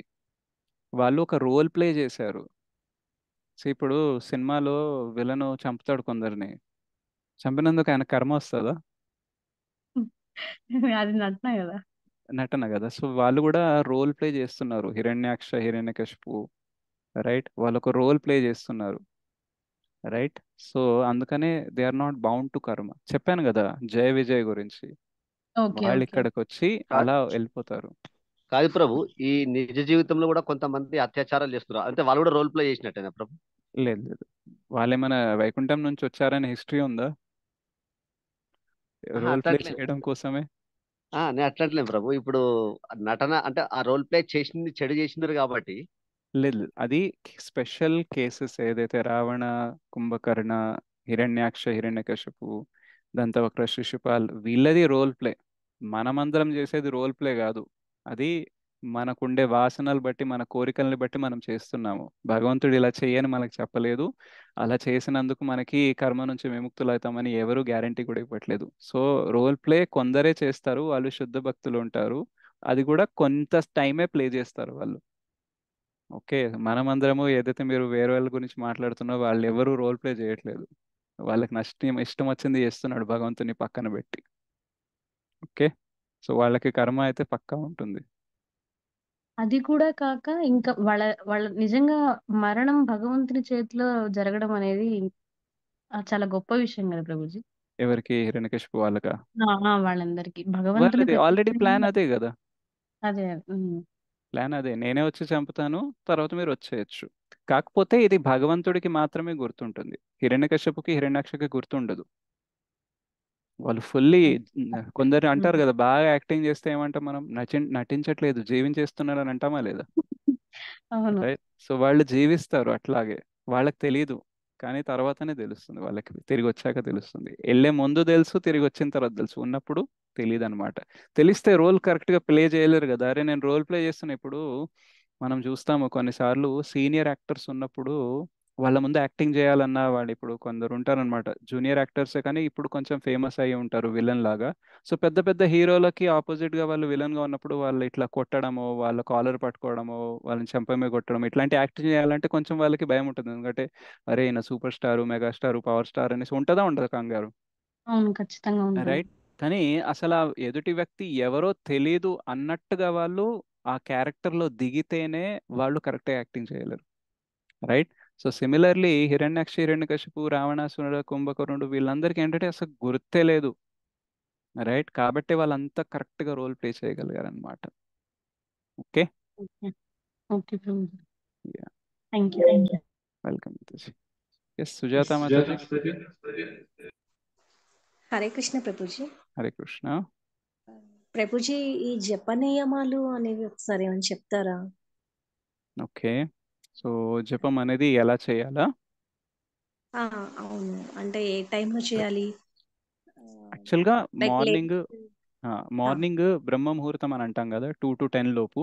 So బ్రహ్మ ముహూర్తం కాదు, సత్వగుణం నడిచే టైము, అప్పుడు చేయడానికి ప్రయత్నించాలి. అందులో కూడా బెస్ట్ టైం ఏంటంటే ఇలా 5:15 to 7:15, ఏదైతే అన్ని ఇస్కాన్ టెంపుల్స్లో అదే టైం అనేది నడుస్తుంటుంది మార్నింగ్ జప సెషన్. సో ఆ టైంలో చేయడం బెస్ట్. కానీ ఒకవేళ మీకు ఆ టైంలో అంతగా కుదరదు అని అంటే అట్లీస్ట్ ఎర్లీగా కంప్లీట్ చేయడానికి ట్రై చేయండి, 10 లోపన్నా. ఓకే, అది కూడా నాకు కుదరదంటే అట్లీస్ట్ రాత్రి పడుకునే లోపన్నా చేయండి. అంటే 24 అవర్స్లో మీరు 16 మాలలు కంప్లీట్ చేసేలాగా మీ జీవితాన్ని మలుపుకోవడానికి ట్రై చేయాలి ఇనీషియల్గా. తర్వాత మెల్లిమెల్లిగా ఆ స్టాండర్డ్ టైం ఏదైతే ఉందో అది మెయింటైన్ చేయడానికి ట్రై చేయాలి. మీరు దానికోసం మీరు స్నానం చేసి కూడా చేయొచ్చు, స్నానం చేయకుండా కూడా చేయొచ్చు. ఫోకస్ ఉండేలాగా అటెంటివ్గా చాంటింగ్ చేయడానికి ఏదైతే తోడ్పడతాయో అవి మీరు ఉపయోగించాలి. ఒకవేళ మీకు కొంచెం మరీ స్ట్రైట్గా కూర్చుంటేనే చాంటింగ్ అవుతుందంటే స్ట్రైట్గా కూర్చోండి. కొంచెం రిలాక్స్గా కూర్చున్నా సరే నో ప్రాబ్లం, చైర్ మీద కూర్చున్నా సరే నో ప్రాబ్లం, బెడ్ మీద కూర్చున్నా సరే నో ప్రాబ్లం, కింద కూర్చున్నా సరే నో ప్రాబ్లం. కొంచెం వాక్ చేస్తూ చేస్తాను అంటే ఓకే, ఫోకస్ చేయగలను అంటే చేయండి. బట్ జనరల్గా ఏంటంటే మనము కరెక్ట్గా పద్మాసనంలో కూర్చున్నప్పుడు, అర్ధ పద్మాసనంలో కూర్చున్నప్పుడు బ్యాక్ స్ట్రైట్ ఉన్నప్పుడు ఫోకస్ ఎక్కువ ఉంటుంది. కాబట్టి దట్ ఈస్ బెస్ట్ పొజిషన్. కానీ మీ వయసు అనుసారం, మీ ఆరోగ్యం అనుసారం కొంచెం అంత కుదరకపోయినా కొంచెం వాక్ చేస్తూ ఒక 2 రౌండ్లు కూర్చొని అయినా సరే మీరు చేయొచ్చు. సో పొద్దునైనా చేయొచ్చు, మధ్యాహ్నమైనా చేయొచ్చు, రాత్రి అయినా చేయొచ్చు. రైట్, స్నానం చేసి చేయొచ్చు, చేయకుండా చేయొచ్చు. మీరు మెనిస్ట్రేషన్ పీరియడ్లో ఉన్నప్పుడు కూడా చేయొచ్చు, ఇంట్లో ఎవరైనా చనిపోయినా చేయొచ్చు, ఇంట్లో ఎవరైనా పుట్టినా చేయొచ్చు, ఏ టైంలో అయినా సరే చేయొచ్చు. దానికి ఏది కూడా అడ్డంకు లేదు. ఈ రోజు చాంటింగ్ చెయ్యకూడదు అనే ఏ రోజు ఉండదు. ఈ పరిస్థితిలో నేను చాంటింగ్ చేయకూడదు అనే ఏ పరిస్థితి ఉండకూడదు. Right, any time you can do it, anywhere you can do it. But we don't carry this. అంటే ఒక బాత్రూమ్కి వెళ్ళినప్పుడు మాత్రం మనం బీడ్ బ్యాగ్ తీసుకెళ్ళాము. మిగతా ఏ రూమ్లో ఆ, ఉన్నా సరే మీరు బీడ్ బ్యాగ్ తీసుకెళ్ళి మీరు చేయొచ్చు. ఒకవేళ బాత్రూమ్కి వెళ్తున్నప్పుడు still you want to chant, you can chant orally without counting. But ఏదైతే మనం 16 మాలలు అయితే చేయాలని అనుకుంటామో అవి శ్రద్ధగా చేయడానికి ట్రై చేయాలి. దానికి ఎక్కువగా మీరు చేయాలనుకుంటే అది మీ చాయిస్, ఎలా చేయాలంటే అలా చేసుకోండి ఎక్స్ట్రాలు. కానీ 16 చేసేటప్పుడు మాత్రం కొంచెం శ్రద్ధగా చేయడానికి ట్రై చేయాలి. ఓకే. గురూజీ అది అడగచ్చు అడగకూడదు నాకు తెలియదు. అంటే ఫస్ట్ చిన్నప్పుడు మేము ఉమ్, హరే రామ హరే రామ రామ రామ హరే హరే హరే ఉమ్, హరే కృష్ణ కృష్ణ కృష్ణ హరే హరే. అంటే ఉమ్. చిన్నప్పుడు మా అమ్మమ్మ గారి ఇంట్లో అలా చూసి అలా యా మాకు యా, మైండ్ మా లో చిన్నప్పుడు ఉండిపోయింది. కూడా అదే ఉండే. ఉమ్, ఆ, గోడ మీద తలపెనకాల. సో అది అలవాటైపోయింది, మైండ్ లో ఉందన్నమాట.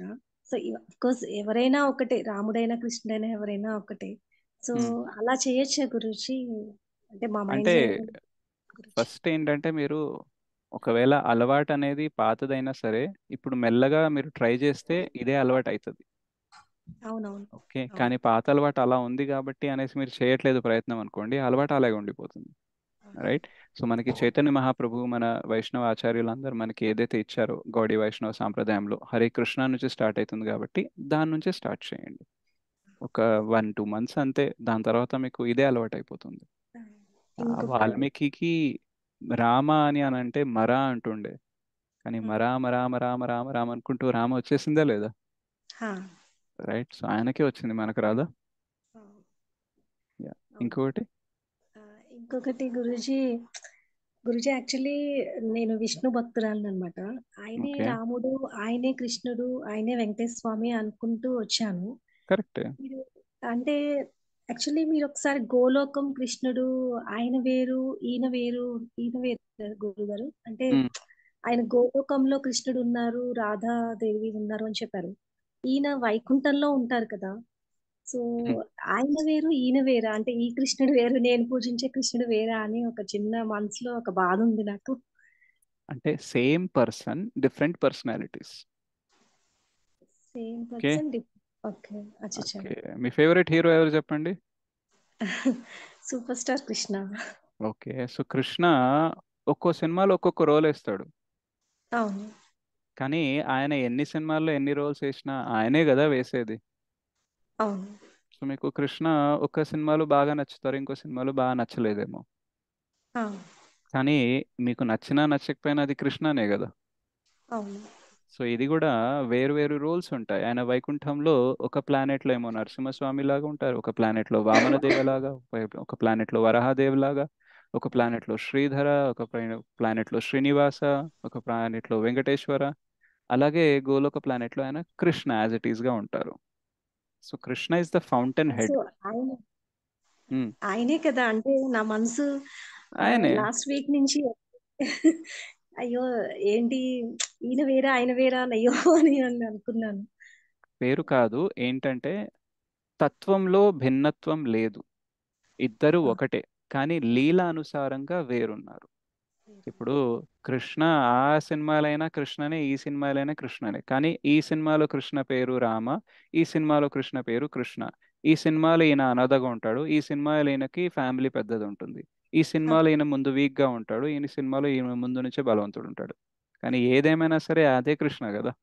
అవును. Right. So similarly this personality is different but person is same. ఇంకా ఏం చెప్తారంటే విష్ణు లేదా నారాయణ లేదా వెంకటేశ్వర స్వామి వీళ్ళందరూ ఏంటంటే Krishna on duty. Okay. Krishna. గోలోకులంలో on duty, okay. ఆఫీస్కి వెళ్తున్నారు పని ఆ, చేయడానికి. ఆ, కానీ గోలోకంలో ఉండే కృష్ణ ఏంటంటే ఇంట్లో ఉండే పర్సన్ అన్నమాట. ఇప్పుడు మనం మనం మీ ఆయన ఆఫీస్కి వెళ్ళినప్పుడు లేదా మీ ఫాదర్ ఆఫీస్కి వెళ్ళినప్పుడు వేరే రోల్ ఉంటుంది కదా. అవును. ఆఫీస్కి వెళ్ళినా ఇంట్లో ఉన్నా సరే మీ నాన్న మీ నాన్నే, మీ హస్బెండ్ అవును. మీ హస్బెండే. అవును. రైట్. కానీ రోల్ అనేది డిఫరెంట్ అన్నమాట. మీరు ఆఫీస్కి వెళ్తే మీ హస్బెండ్ మీతో ఇప్పుడు ఇంట్లో ఉన్నట్టే ఉంటారా? నేను ఆఫీస్కి వెళ్తే ఇంట్లో నో నో నో. ఉండరు కదా. సో ఆఫీస్కి వెళ్తే మీకు ఆఫీస్లో ఉన్నట్టుగానే కొంచెం బిహేవ్ చేస్తారు, ఇంటికి వస్తే ఇంట్లో ఉన్నట్టు బిహేవ్ చేస్తారు. సో కృష్ణ ఏంటంటే అట్ హోమ్, కాబట్టి ఎవరితోనైనా ఆడుకుంటారు, ఎవరితోనైనా ఏదైనా చేస్తారు. రైట్. ఇప్పుడు మీరు గోలోకానికి వెళ్తే కృష్ణ ఫ్రెండ్స్ కూడా కృష్ణ మీద ఎక్కుతారు, వీపు మీద ఎక్కి నన్ను తీసుకెళ్ళు, నన్ను ఊరేగించాలి, నువ్వు ఆటలో ఓడిపోయావు అనేసి ఆయన పైన కాలు పెట్టి కూడా ఎక్కుతారు. కానీ అదే వైకుంఠంలో జరుగుతుంది అలా? జరగదు. జరగదు. ఎందుకంటే వైకుంఠంలో దాస్య రసం అనేది ఉంటుంది. కానీ గోలోకంలో ఏంటంటే సాఖ్య రసం ఉంటుంది, మాధుర్య రసం ఉంటుంది, వాత్సల్య రసం ఉంటుంది. కాబట్టి దానికి తగ్గట్టుగా రోల్ అనేది వేరే ఉంటుంది అనమాట. సో సేమే, మీకు ఎవరు నచ్చితే అలా వాళ్ళతో కంటిన్యూ అయిపోండి. Okay. Okay Guruji, thank you. Welcome. Very good explanation Guruji, thank you. Thank you మాత. ప్రభు చెప్పండి హరే వినిలా. కృష్ణ ప్రభు. యా. ప్రభు అది కూడా సేమ్ సుజాత మాతాజీ క్వశ్చనే. అంటే కృష్ణ బుక్ లో ఫస్ట్ స్టోరీ ఉంటుంది కదా, భూదేవి మన గో గోమాతగా వెళ్ళి బ్రహ్మ ముందు మొరపెట్టుకుంటే అక్కడికి వెళ్ళి పురుష సూక్తం చదివి బ్రహ్మ చెప్తారు మెడిటేషన్ విష్ణు. ద్వారా ఆయన చెప్తారు కదా. ఉమ్, సేమ్ నాది కూడా అదే క్వశ్చన్. అయితే కొన్ని కొన్ని సందర్భాల్లో మనం విష్ణు అంటాము, కొన్ని కొన్ని సందర్భాల్లో కృష్ణ అంటాము. క్వాలిటీస్ చూస్తే ఆ విష్ణుకి 60 క్వాలిటీస్ ఉంటాయి, కృష్ణకి 64 64 ఉంటాయి. 64 ఉంటాయి అంటారు కదా. మరి ఇప్పుడు మీరు చెప్పిన ప్రకారము అంటే ఏ అవతారం ఎలా ఎత్తినా కూడా అంతా ఒకటేనన్నారు. మరి ఆ తత్వం ఒకటే, క్వాలిటీ. తత్వం ఒకటే, అందరూ విష్ణు తత్వమే కదా. ఓకే. తత్వం ఒకటే. క్వాలిటీస్ అనేది ఇప్పుడు నేను ఇందాక చెప్పాను కదా, ఒక సినిమాలో కృష్ణ అనాథగా ఉంటాడు, ఇంకో సినిమాలో కృష్ణకి ఫ్యామిలీ ఉంటుంది. ఒక మూవీలో కృష్ణకి అంత బాడీ ఉండదు, రెండో దాంట్లో కొంచెం బాడీ బిల్డింగ్ చేసి వస్తారు. రైట్. బట్ పర్సన్ అయితే కృష్ణనే కదా. ఆహా. ఓకే. సో విష్ణు తత్వం అనేది అన్నీ సేమే. ఎప్పుడైతే మనము అనలైజ్ చేయడానికి కొంచెం డిఫరెన్సెస్ చూపించడానికి ఎప్పుడైతే మాట్లాడతామో అప్పుడు క్వాలిటీస్ గురించి మాట్లాడతాం. ఇప్పుడు మనం ఏంటి చెప్పండి, మనం జీవతత్వ. ఓకే. సో మీరైనా నేనైనా ఒకటే, ఓకే. ఎందుకంటే మనం ఇద్దరం జీవతత్వనే వస్తాము, జీవతత్వ కేటగిరీలోనే వస్తాము. అలాగే కృష్ణ అయినా విష్ణు అయినా నారాయణ అయినా విష్ణుతత్వ కేటగిరీలోనే వస్తారు. ఓకే. కానీ ఎలాగైతే మీ క్వాలిటీస్ నా క్వాలిటీస్ డిఫరెంట్గా ఉన్నాయో అలాగే విష్ణుకి కృష్ణకి కొన్ని క్వాలిటీస్ డిఫరెంట్గా ఉంటాయి, రామాకి కూడా కొంచెం క్వాలిటీస్ డిఫరెంట్గా ఉంటాయి. ఓకే. అంటే ఇప్పుడు మనకి అవతారాలు వస్తుంటాయి కదా ప్రభు, అవతారాలన్నీ ఇప్పుడు అవి కృష్ణ నుంచి వస్తాయా, విష్ణు నుంచి వస్తాయా, ఎలా వస్తాయి ఇప్పుడు మనము ఎలా ఒక్క కన్సిడర్? నిమిషం ఆగండి. ఈ ప్రశ్నకి సమాధానము మాటల్లో కాదు, కొంచెం విజువల్స్ చూపించాల్సి వస్తుంది మీకు.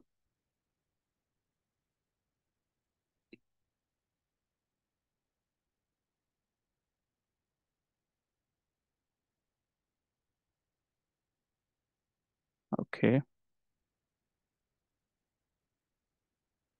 సో కనిపిస్తుందా స్క్రీన్ మీకు? అనిపిస్తుంది ప్రభు. ఓకే. సో ఇది గోలోక చాట్ అంటారు. సో ఇక్కడ కృష్ణ ఉంటారు గోలోక బృందావనంలో. ఓకే. సో ఈయన ఒరిజినల్ పర్సన్. ఓకే. ఈయన వేరే వేరే అవతారాల్లో ఈ వైకుంఠంలో, ఇక్కడ అయోధ్యలో రాముడి లాగా ఉంటారు, ఇక్కడ వైకుంఠాల్లో డిఫరెంట్ డిఫరెంట్ ప్లానెట్స్లో డిఫరెంట్ డిఫరెంట్ అవతారాల్లో ఉంటారు. ఓకే, ఎప్పుడైతే అవతారాలు భూతలం మీద తీసుకుంటారు, అంటే ఈ భౌతిక ప్రపంచంలో తీసుకుంటారు, అప్పుడు ఆయన ఫస్ట్ పురుష అవతారాలుగా ఎక్స్పాండ్ అవుతారు.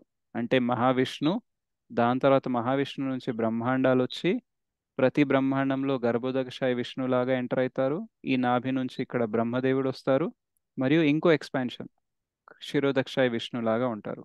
సో ఈ క్షీరోదక్షాయి విష్ణు ద్వారానే ఇక్కడ వైకుంఠంలో ఉండే వాళ్ళందరూ, ఇక్కడ ఉండే వాళ్ళందరూ అన్ని అవతారాలు ఈయన నుంచి వస్తాయి. So he's the agent. So క్షీరోదక్షాయి విష్ణుని ఒక ఏజెంట్ లాగా కృష్ణ ఒక అవతారం క్రియేట్ చేసుకుని అందులో నుంచి వస్తారనమాట. ఓకే, సో ఒకవేళ ఇంకా క్లియర్గా అర్థం అవ్వాలి అంటే ఇక్కడ ఇది చూడండి మీరు.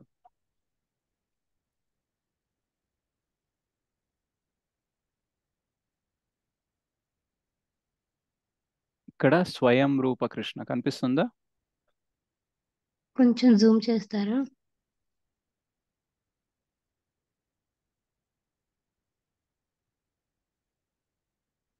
ఫైవ్ 100% అయిందా? ఎందుకంటే ఎక్కువ అవ్వదా? కనపడుతుంది ప్రభు. ఓకే, ఇంతే, ఎందుకంటే పెద్దగా అవ్వదు. ఓకే, సో ఇక్కడ స్వయం రూపం ఉంది కదా, original form of Krishna as a cowherd boy in Brindavan. ఇది ఒరిజినల్. ఇక్కడి నుంచి విస్తారాలు జరుగుతాయి. Okay, so his own expansions. ఆ ఓన్ ఎక్స్పాన్షన్స్ లో కూడా రెండు రకాలు. ప్రభావ ప్రకాశ అంటే రాసలీల జరిగేటప్పుడు ప్రతి గోపికతో తను ఒక్కొక్కరుగా ఉంటారు అక్కడ. సో ఎంతమంది గోపికలు ఉంటే అన్ని విస్తారాలు జరుగుతాయి. ఆ విస్తారాలు ఏంటంటే ప్రభావ ప్రకాశ. అయితే బలరాం లాగా ఏదైతే వస్తారో అది వైభవ ప్రకాశ. అయితే ఈ బలరాం నుంచి ఇంకా చతుర్వ్యూహాలు స్టార్ట్ అవుతాయి. వాసుదేవ, సంకర్షణ, అనిరుద్ధ, ప్రద్యుమ్న అనేసి.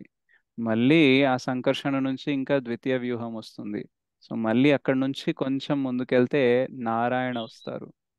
రైట్, సో అలా కొన్ని మళ్ళీ నారాయణ, ఇది ద్వితీయ చతుర్వ్యూహం. వాసుదేవ, సంకర్షణ, ప్రద్యుమ్న, నతన. మళ్ళీ ఈ సంకర్షణ నుంచి స్వాంశ అంటే విష్ణుతత్వమే బయటకు వచ్చి పురుష అవతారాస్ వస్తాయి. అందులో ఫస్ట్ కారణోదక్షాయ విష్ణు లేదా మహావిష్ణు అంటారు. తర్వాత గర్భోదక్షాయ విష్ణు, ఇందాక చూపించాను కదా, నాభి నుంచి బ్రహ్మ వస్తారు. తర్వాత క్షీరోదక్షాయ విష్ణు. ఈ క్షీరోదక్షాయ విష్ణు నుంచే ఈ అవతారాలన్నీ వస్తాయి అన్నమాట. సో వీళ్ళందరూ ఆల్రెడీ ఆ అవతారాలన్నీ వైకుంఠంలో పర్మనెంట్ గా ఉంటాయి, కానీ కొంతకాలం వరకు మాత్రం ఇక్కడ వచ్చి వెళ్తూ పోతాయి. అందుకనే మనం appearance and disappearance day celebrate చేస్తాం. సో జన్మాష్టమి అంటే కృష్ణస్ అపియరెన్స్ డే అంటాము. సో కృష్ణ ఎప్పుడు గోలోక్లో ఉంటారు, కానీ కొంతకాలం కోసం ఈ భౌతిక ప్రపంచంలో వచ్చారు కదా, వచ్చి లీల సమాప్తం చేసుకొని మళ్ళీ వెళ్ళిపోయారు. సో కృష్ణ ఎప్పటికీ తన నిత్యధామంలో ఉంటారు, అప్పుడప్పుడే ఇటు వస్తూ ఉంటారు. అలాగే ఇక్కడ కూడా వైకుంఠంలో ఆల్రెడీ నరసింహస్వామి ఎప్పుడూ ఉంటారు, కానీ అప్పుడప్పుడు మధ్యలో వచ్చేసి హిరణ్యకశిపుని చంపేసి మళ్ళీ వెళ్ళిపోతారు అనమాట. So they appear and disappear. So original person ఎవరు అంటే కృష్ణ. విష్ణు అంటే అని కృష్ణ వచ్చే Krishna original person Prabhu. But అంటే ఇప్పుడు రాధారాణి ఉన్నారు. ఇప్పుడు మనం వెంకటేశ్వర స్వామి తీసుకుంటే శ్రీదేవి, భూదేవి అని ఇద్దరు అంటాం కదా. కృష్ణ నుంచి అన్ని విష్ణువులు ఎలా వస్తాయో, శ్రీమతి రాధారాణి నుంచి అన్ని అంతరంగిక శక్తి అవతారాలు, లక్ష్మి, రమాదేవి, సీత, వాళ్ళందరూ వస్తారు. Okay okay, so Krishna is the original person. ఆ ఒరిజినల్ పర్సన్ యొక్క అంతరంగిక శక్తి శ్రీమతి రాధారాణి.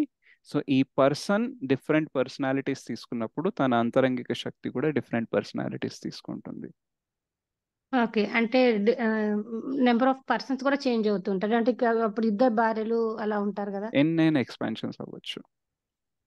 లక్ష్మీ సహస్ర కోటి అంటే చాలా మంది కోట్ల కోట్ల లక్ష్మిలు కూడా ఉంటారు. అన్ని విస్తారాలు అనమాట.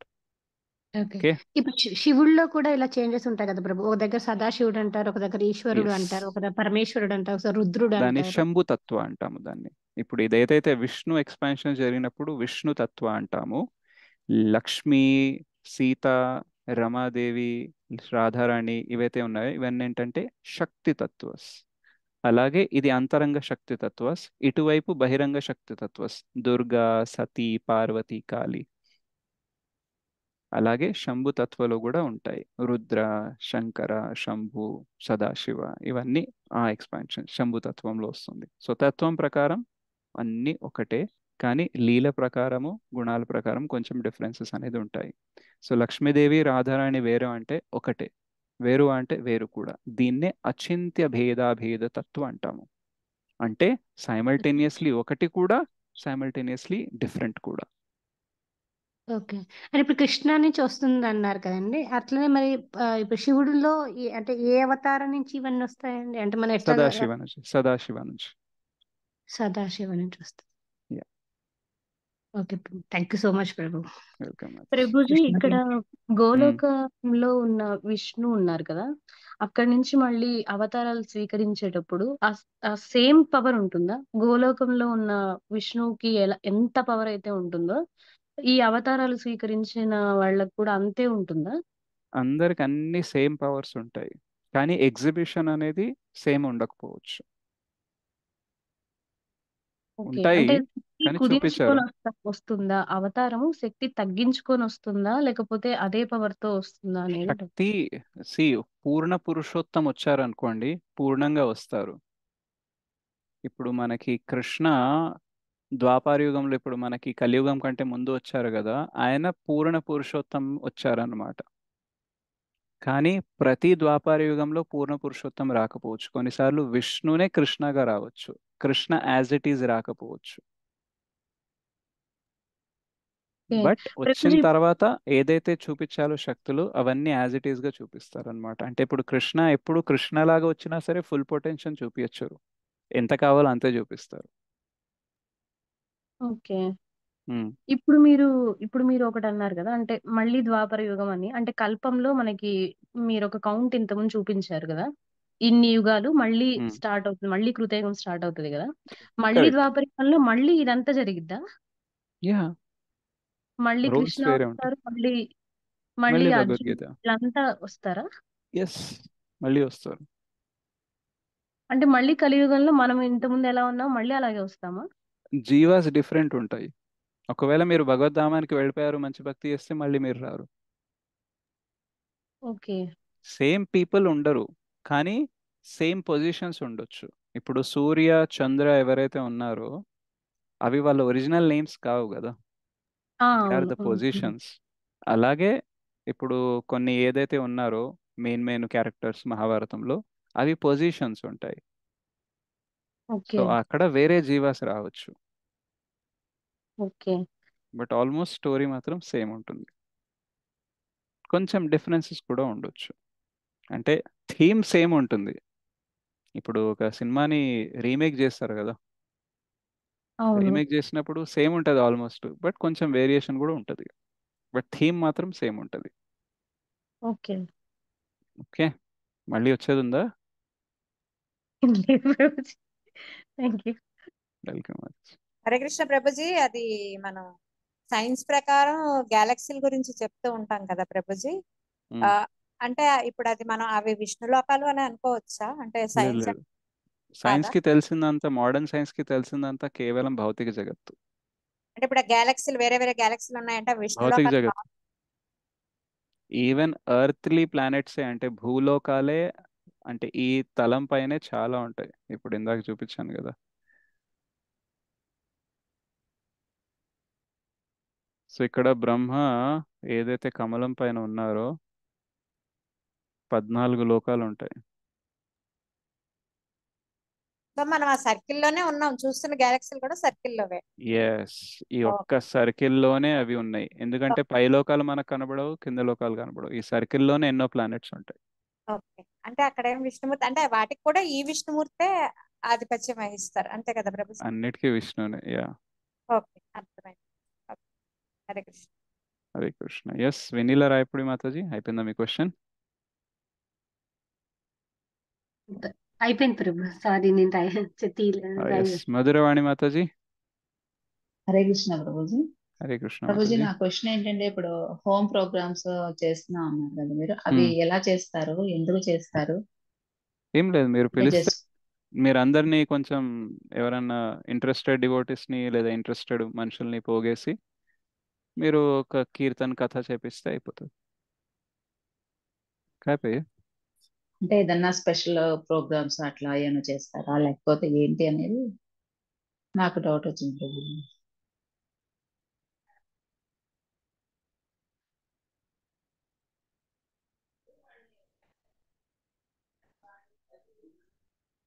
అంటే స్పెషల్ గా ఏదన్నా స్పెషల్ అకేషన్ గా ఏమైనా చేస్తారా? మీ ఇష్టం. అట్లా ఒకవేళ నార్మల్ గా చేస్తారా? కీర్తన, కథ, ఆరతి, ప్రసాదం ఈ 4 కామన్ ఉంటాయి. ఓకే, సో ఇది మీ ఇంట్లో ఏదైనా స్పెషల్ ఒకేషన్ జరుగుతుంటే ఇవి 4 చేయించవచ్చు. లేదు ఇవి 4 చేయించడానికే స్పెషల్గా అందరినీ కూడా పిలవచ్చు. అదే డౌట్ వచ్చింది ప్రభుజీ. అంటే చాలా సార్లు విన్నాను మీ నోటితో, అసలు ఏంటి ఆ ప్రోగ్రామ్ తెలియదు, కనుక్కుందాం అని చెప్పి అడిగాను ప్రభుజీ. ఏం లేదు, ఇప్పుడు నేను ఇక్కడ క్లాస్ చెప్తున్నాను కదా, అక్కడ మీ ఇంటికి వచ్చి చెప్తాను క్లాస్. ఉమ్, అంతే తేడా. అక్కడ కీర్తన చేయిస్తాము, ఇక్కడ ప్రసాదం లేదు, అక్కడ మీరు ప్రసాదం వండుతారు. లేదా మీకు కూడా వండడం కష్టము అంటే మీరు టెంపుల్ నుంచి కూడా తెప్పియచ్చు క్యాటరింగ్ లాగా. అంటే మన టెంపుల్లో కూడా ప్రసాదం కూడా ఇస్తారు ప్రభుజీ ఏమైనా? యా యా మీకు ఎంతమంది కావాలంటే అంత. ఒకవేళ సికింద్రాబాద్ టెంపుల్ నుంచి కూడా ఉంటుంది, వేరే డివోటీస్ కూడా చేస్తారు. సో వీ కెన్ బ్రింగ్ ప్రసాదం. ఓకే. అది కాకపోతే మనం పే చేయాలి. అదే అదే ఫ్రీగా ఇస్తారా ప్రభుజీ మన ఇంట్లో ప్రోగ్రామ్? ఏమో మళ్ళీ చెప్పలేదు ప్రభుజీ, మీరు ఫ్రీ అనుకున్నాను అనేసి మళ్ళీ అంటే మళ్ళీ నేను కట్టాల్సి వస్తుంది. లే మన ఇంట్లో ప్రోగ్రామ్ పెట్టుకొని వాళ్ళు ఫ్రీగా పండిస్తారా ప్రభుజీ? ప్రభుజీ మీరు ఫ్రీగానే వస్తారా, మీకు కూడా మనం పే చేయాలి ప్రభుజీ? ప్రభుజీకి అంటే మీ ఇష్టం అది. అంటే వి డోంట్ ఛార్జ్ ఎనీథింగ్. అంటే ఇంత నాకు ఇవ్వండి అని అడగను.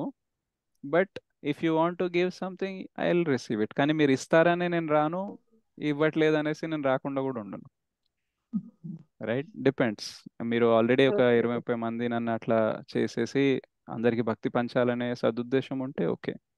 ఏంటంటే ఇప్పుడు ఇంత ఛార్జ్ తీసుకుంటాను అని చెప్పాను అనుకోండి, మీరు ఎవరైనా పిలుస్తారా? పిలుస్తాం ప్రభుజీ తప్పకుండా. ఓకే, సో నేను ఛార్జెస్ పెట్టను అండ్ ఛార్జెస్ పెట్టకూడదు కూడా. బికాస్ భక్తిది బిజినెస్ చేయొద్దు అని అంటారు. కానీ మనం భక్తి చేస్తున్నప్పుడు, ప్రచారం చేస్తున్నప్పుడు ఎవరైనా ఏదైనా ఇస్తే రిజెక్ట్ కూడా చేయొద్దు, యాక్సెప్ట్ చేయాలని చెప్తారు. సో అందుకనే I keep the option open అనమాట. ఏంటంటే if you want to give something, because I don't have any source of income కదా, ఇది తప్ప.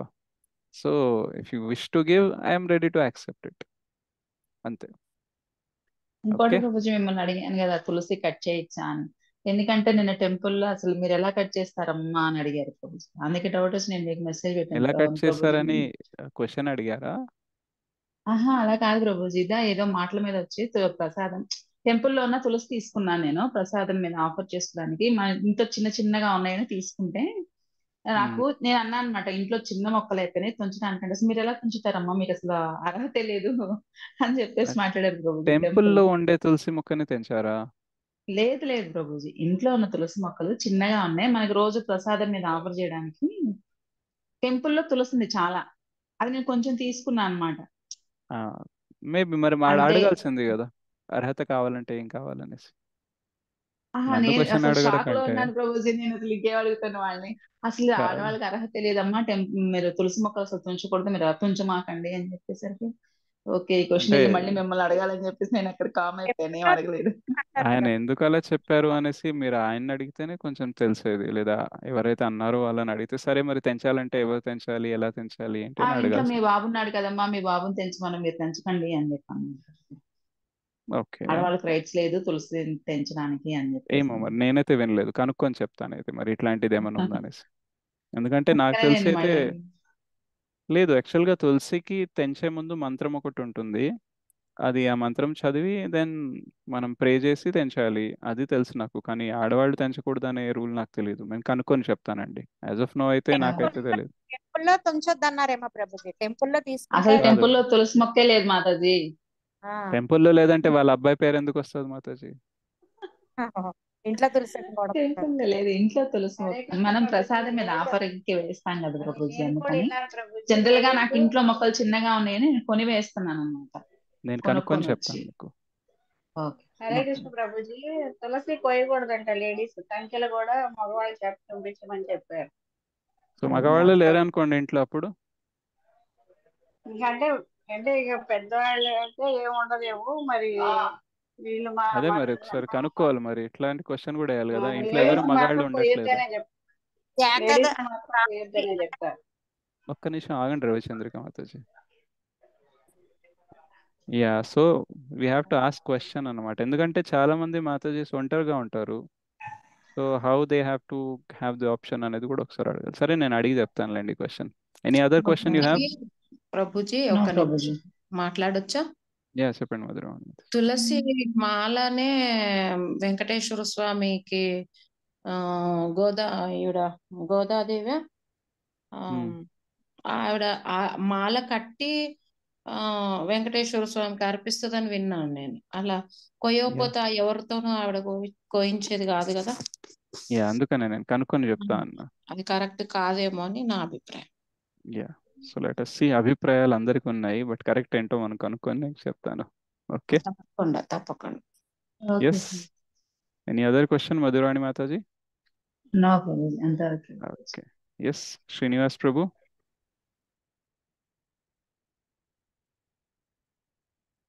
శ్రీనివాస్ రమేష్? ఎస్ ప్రభు. హలో, రీసౌండ్ వస్తుంది ప్రభు, ఒక్క నిమిషం. ఇప్పుడు చెప్పండి ప్రభు. భూలోకం నుంచి ప్రభుజీ. యా యా ప్రభుజీ, అది 16 times కి ఏంటి ప్రభుజీ, ఏదైనా ఉందా సిగ్నిఫికెన్సా? అంటే మనం చాంటింగ్ గానీ లేకపోతే మాల గానీ అది జపం గానీ 16 times అన్నారు. యాక్చువల్గా మనకి 64 రౌండ్స్ చేయమని చెప్తారు ప్రభు. 64 చేస్తే ఏమవుతుందంటే 1,00,000 times దాదాపు మనది ఇదవుతుంది, హరినామం అనేది తీసుకోవడం అవుతుంది అనమాట. ఇప్పుడు 16 words ఉంటాయి కదా హరే కృష్ణ మహామంత్రంలో. హరే కృష్ణ కృష్ణ కృష్ణ హరే హరే, హరే రామ రామ రామ హరే హరే. సో 16 into 108 చేస్తే ఒక మాల, అట్లాంటిది 64 చేస్తే దాదాపు 1,00,000 సార్లు మనము పేరు తీసుకున్నట్టు. So that is the minimum dose required to get out of this material world అనమాట. సో అలా 64 రౌండ్స్ చేయమని చెప్పినప్పుడు శ్రీల ప్రభుపాద శిష్యులు అన్నారు అనమాట, 8 to 10 hours పడుతుంది, అది మేము చేయలేము, సాధ్యమే కాదన్నారు. సరే మరి 48 చేయండి అంటే అది కూడా వద్దన్నారు. సరే 32 అన్న చేయండి అంటే అది కూడా వద్దన్నారు. సో ఫైనల్గా శ్రీల ప్రభుపాద చెప్తారు, సరే మినిమం 16 రౌండ్స్ చేయండి, అంతకంటే తగ్గేది లేదు అని అంటారు. సో 16 రౌండ్స్ అనేది ఇప్పుడు యాజ్ అ మినిమంగా పెట్టారు. మరియు 16 చేస్తే ఎంత అవుతుందంటే దాదాపు 27,000 times మనము నామం తీసుకున్నట్టు. సో మనము ఎవ్రీడే బ్రెత్ కౌంట్ ఏదైతే ఉంటుందో అది దాదాపు 25,000 times ఉంటుంది. సో ప్రతి శ్వాసలో భగవంతుడి పేరు రావాలని అంటారు. కాబట్టి ఈ క్యాల్కులేషన్ ప్రకారం కూడా we can have 1 breath 1 name. So 16 has that significance. And 16 rounds చేయడం అనేది ఇంకా మినిమం డోస్ అన్నమాట. ఓకే, హరే కృష్ణ.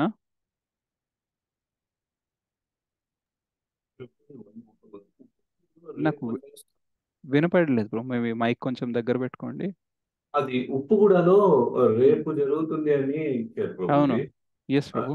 అదే ప్రభుజీ, ఇక్కడేమో అలా ఇక్కడేమో అలా ఎక్కడ? ఎందుకని?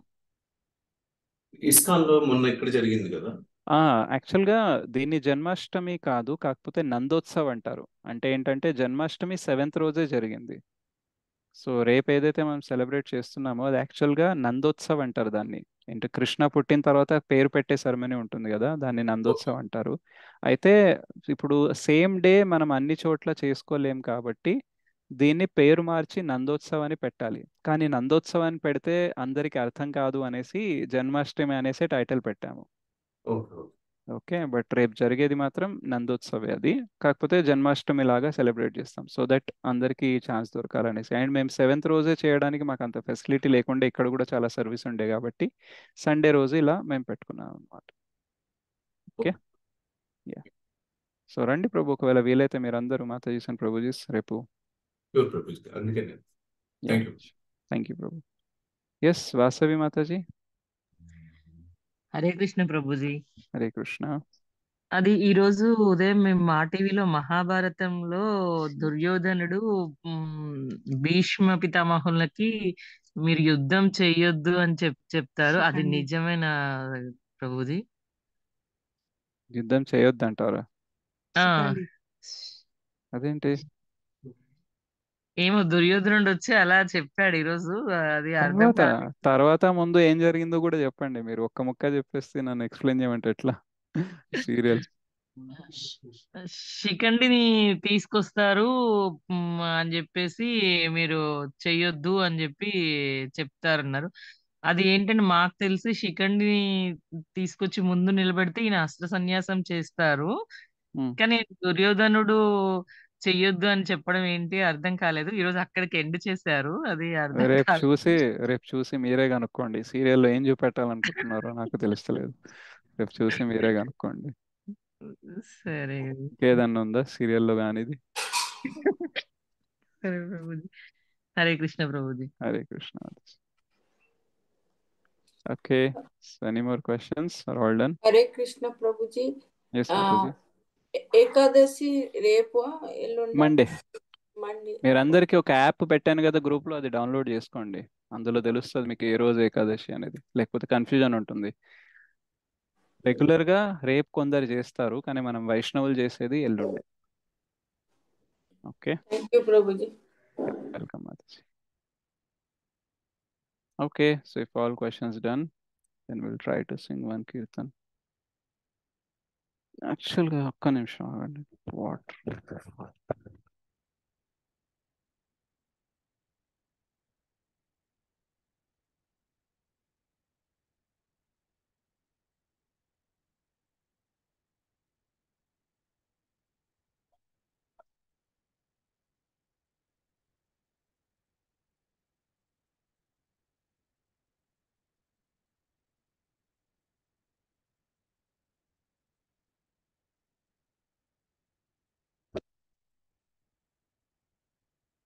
Hare Krishna. Prabhuji, sorry for the interruption. Yeah చెప్పండి బ్రో. ప్రభుజీ, మేము ఏమన్నా పర్సనల్ గా డొనేషన్స్ ఏమన్నా ఇవ్వాలి అని అనుకుంటే అది మొత్తం అంతా ఇస్కాన్ కి అలా కాకుండా ఫర్ ఎగ్జాంపుల్ ఇలాగా చెప్తున్న వాళ్ళకి మేము ఏమన్నా డొనేట్ చేయాలనుకుంటే దాని సపరేట్ లింక్స్ గా ఏమైనా ఉంటాయి బ్రో? అట్లేం లేదు ప్రభు. సపరేట్గా అంటే ఇప్పుడు పర్సనల్గా ఎవరికైనా ఇవ్వాలనుకుంటున్నా, అవును ప్రభు. యా దానికి లింక్ అంటూ ఏం లేదు. ఆ పర్సన్ అకౌంట్లోనే వేసేయచ్చు మీరు, ఆ పర్సన్ని కాంటాక్ట్ అయ్యి. Okay Prabhu. Okay, yeah thank you. Thank you Prabhu. So will sing one kirtan. So దీన్ని చౌరాష్టకం అని అంటారు. సో ఇదేంటంటే పురుషోత్తం మాసంలో ఎవ్రీడే పాడతారనమాట. ఈవినింగ్ ఆరతి జరిగేటప్పుడు ల్యాంప్ కూడా ఆఫర్ చేస్తారు. సో పురుషోత్తం మాసం అయిపోయింది, but still we can sing. ప్రసిద్ధం. So ఈ సాంగ్ రాసింది శ్రీల బెల్వమంగళ ఠాకూర. ఓకే, ముఖం కరోతి వాచాలం పంగుం లంఘయతి గిరిం యత్కృపాదమహం వందే శ్రీ గురుం దీనతారిణం పరమానంద మాధవం శ్రీ చైతన్యేశ్వర. వ్రజే ప్రసిద్ధం నవనీతచౌరం గోపాంగణానాం చదుకులచౌరం అనేకజన్మార్జిత పాపచౌరం చౌరాగ్రగణ్యం పురుషం నమామి. శ్రీరాధికాయా హృదయస్య చౌరం నవాంబుధశ్యామలకాంతిచౌరం పదాశ్రితానాం చ సమస్తచౌరం చౌరాగ్రగణ్యం పురుషం నమామి. అకించనీకృత్య పదాశ్రితం యా కరోతి భిక్షుం పతిగేహహీనం కేనాప్యహో భీషణచౌరైర్దృగ్ దృష్టశ్రుతో श्रुतोवान् जगत्त्रयेऽपि यदीयनामापि हरत्यशेषं गिरिप्रसारानपि पापराशिन् आश्चर्यरूपो ननु चौरयेद्रेक् दृष्टश्रुतो वा न मया कदापि धनं च मानं च तथेन्द्रियाणि प्राणांश्च हृत्वा मम सर्वमेव पलायसे कुत्र धृतोऽद्यचौर त्वं भक्तिदाम्नासि मया निरुद्ध क्षीणत्सि घोरं यमपाशबन्धं भीनत्सि भीमं भव पाशबन्धं क्षीणत्सि सर्वस्य समस्तबन्धं नैवात्मनो भक्तकृतं तु बन्धं मन्मानसे तामसरासि घोरे काराग्रे दुःखमये निबद्ध लभस्व हे चौर हरे चिराय स्वचौर्यदोषोचितम् एव दण्डं व्रजे प्रसिद्धं नवनीतचौरम्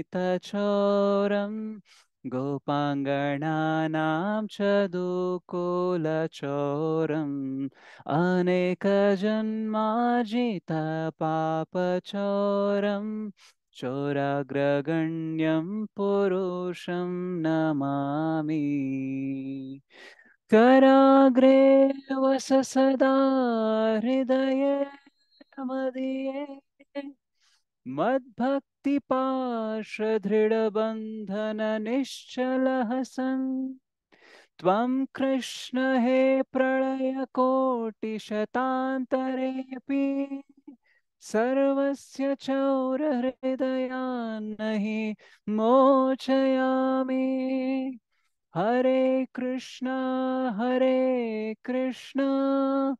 कृष्णा कृष्णा हरे हरे हरे राम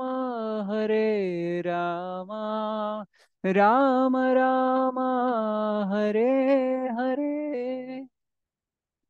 श्री श्री चौराष्टकम की जय। श्री बलवमंगल ठाकुर की जय। हरि बोल प्रभु हरि बोल हरि बोल हरी प्रभु जी बोल प्रभु जी हरे Krishna Hare Krishna. Last time actual గా సంగీతం వస్తే బాగుండేది, బట్ నాకు రాదు కాబట్టి కొంచెం కాలేదు, మేనేజ్ కాలేదు. యా ప్రభు మీరు ఇలా పాటలకి మాట్లాడారు. పాటలు నేర్పించడానికి సాంగ్స్ అని నేర్పించడానికి క్లాసెస్ తీసుకుంటారా? ఒక మాతాజీ ఉంది, దివ్య మాతాజీ అని. ఆవిడ కొంచెం బిజీ ఉంది, బట్ ఆ మాతాజీ నేర్పిస్తుంది. అంటే అవి అన్ని అంటే ఒకవేళ స్టార్ట్ చేస్తే ఈ గ్రూప్స్ లో వస్తాయా అండి? అండ్ నాకు ఒకసారి పర్సనల్ గా మెసేజ్ చేయండి, ఆ మాతాజీ నంబర్ పంపిస్తాను. ఆ మాతాజీ మీ గ్రూప్ లో యాడ్ చేసుకొని. ప్రభుజీ అవి ఉన్నాయి ప్రభుజీ, 2 గ్రూపులు ఉన్నాయి, కృష్ణ స్వరం అండ్ జప అదే కృష్ణ భక్తి జన గ్రూప్ అని చెప్పి 2 ఉన్నాయి ప్రభుజీ. ఆ రెండిట్లోనూ రెండిట్లో జాయిన్ ఎవరు యాడ్ చేస్తారు? దివ్యమాతాజీనే యాడ్ చేయాలి. సో ఆమె యాడ్ చేయాలంటే ఎవరికి కావాలో వాళ్ళు నాకు మెసేజ్ చేయాలి కదా. ఎస్ ప్రభుజీ. సో నేను అదే చెప్పాను కదా. Okay Prabhu okay yeah okay. So thank you so much. So రేపు 17 చేద్దాము, అండ్ ఎల్లుండి అండ్ మేబీ ఎల్లుండి 2 days 18 కి పట్టొచ్చు. Okay. So వాంఛా Hare Krishna Kalpataru. Prabhuji. Yes Mataji sorry చెప్పండి. ప్రభుజీ, పిల్లలకి క్లాసెస్ ఉన్నాయా ప్రభుజీ? ఏ క్లాసెస్? అదే భగవద్గీత క్లాసెస్ అయినా లేదంటే ఇట్లా భాగవతం అది పిల్లలది మీరు టెంపుల్ కి కాల్ చేసే కనుక్కోండి మాతాజీ. పిల్లలది నాకు పెద్దగా తెలియదు. సో అది వేరే డిపార్ట్మెంట్ చూసుకుంటారు, వాల్యూ ఎడ్యుకేషన్ అనేసి. సో వాళ్ళని ఒకసారి అడగండి. టెంపుల్ కి మీకు నంబర్ కావాలంటే టెంపుల్ది నేను నంబర్ పంపిస్తాను. సో యూ పర్సనల్లీ మెసేజ్ చేయండి. I will tell you. Okay thank you so much. వాంఛా కల్పతరుభ్యశ్చ కృపా సింధుభ్యవ చ పతితానాం పావనేభ్యో వైష్ణవేభ్యో నమో నమః. శ్రీ శ్రీ రాधा मदन मोहन जी की जय. श्री श्री गौर निताई की जय. श्री श्री रमा समेत सत्यनारायण स्वामी की जय. श्री श्री गांधर्व का गिरधारी की जय. श्री श्री जगन्नाथ बलदेव सुभद्रा माई की जय. श्रीमद् भगवद गीता की जय. श्री प्रभुपाद की जय. हरे Krishna. Good night. So C you Hare all. Krishna ప్రభుజీకి ధన్యవాదాలు. Thank you very much. Hare Krishna thank you. Hare Krishna. Hare Krishna.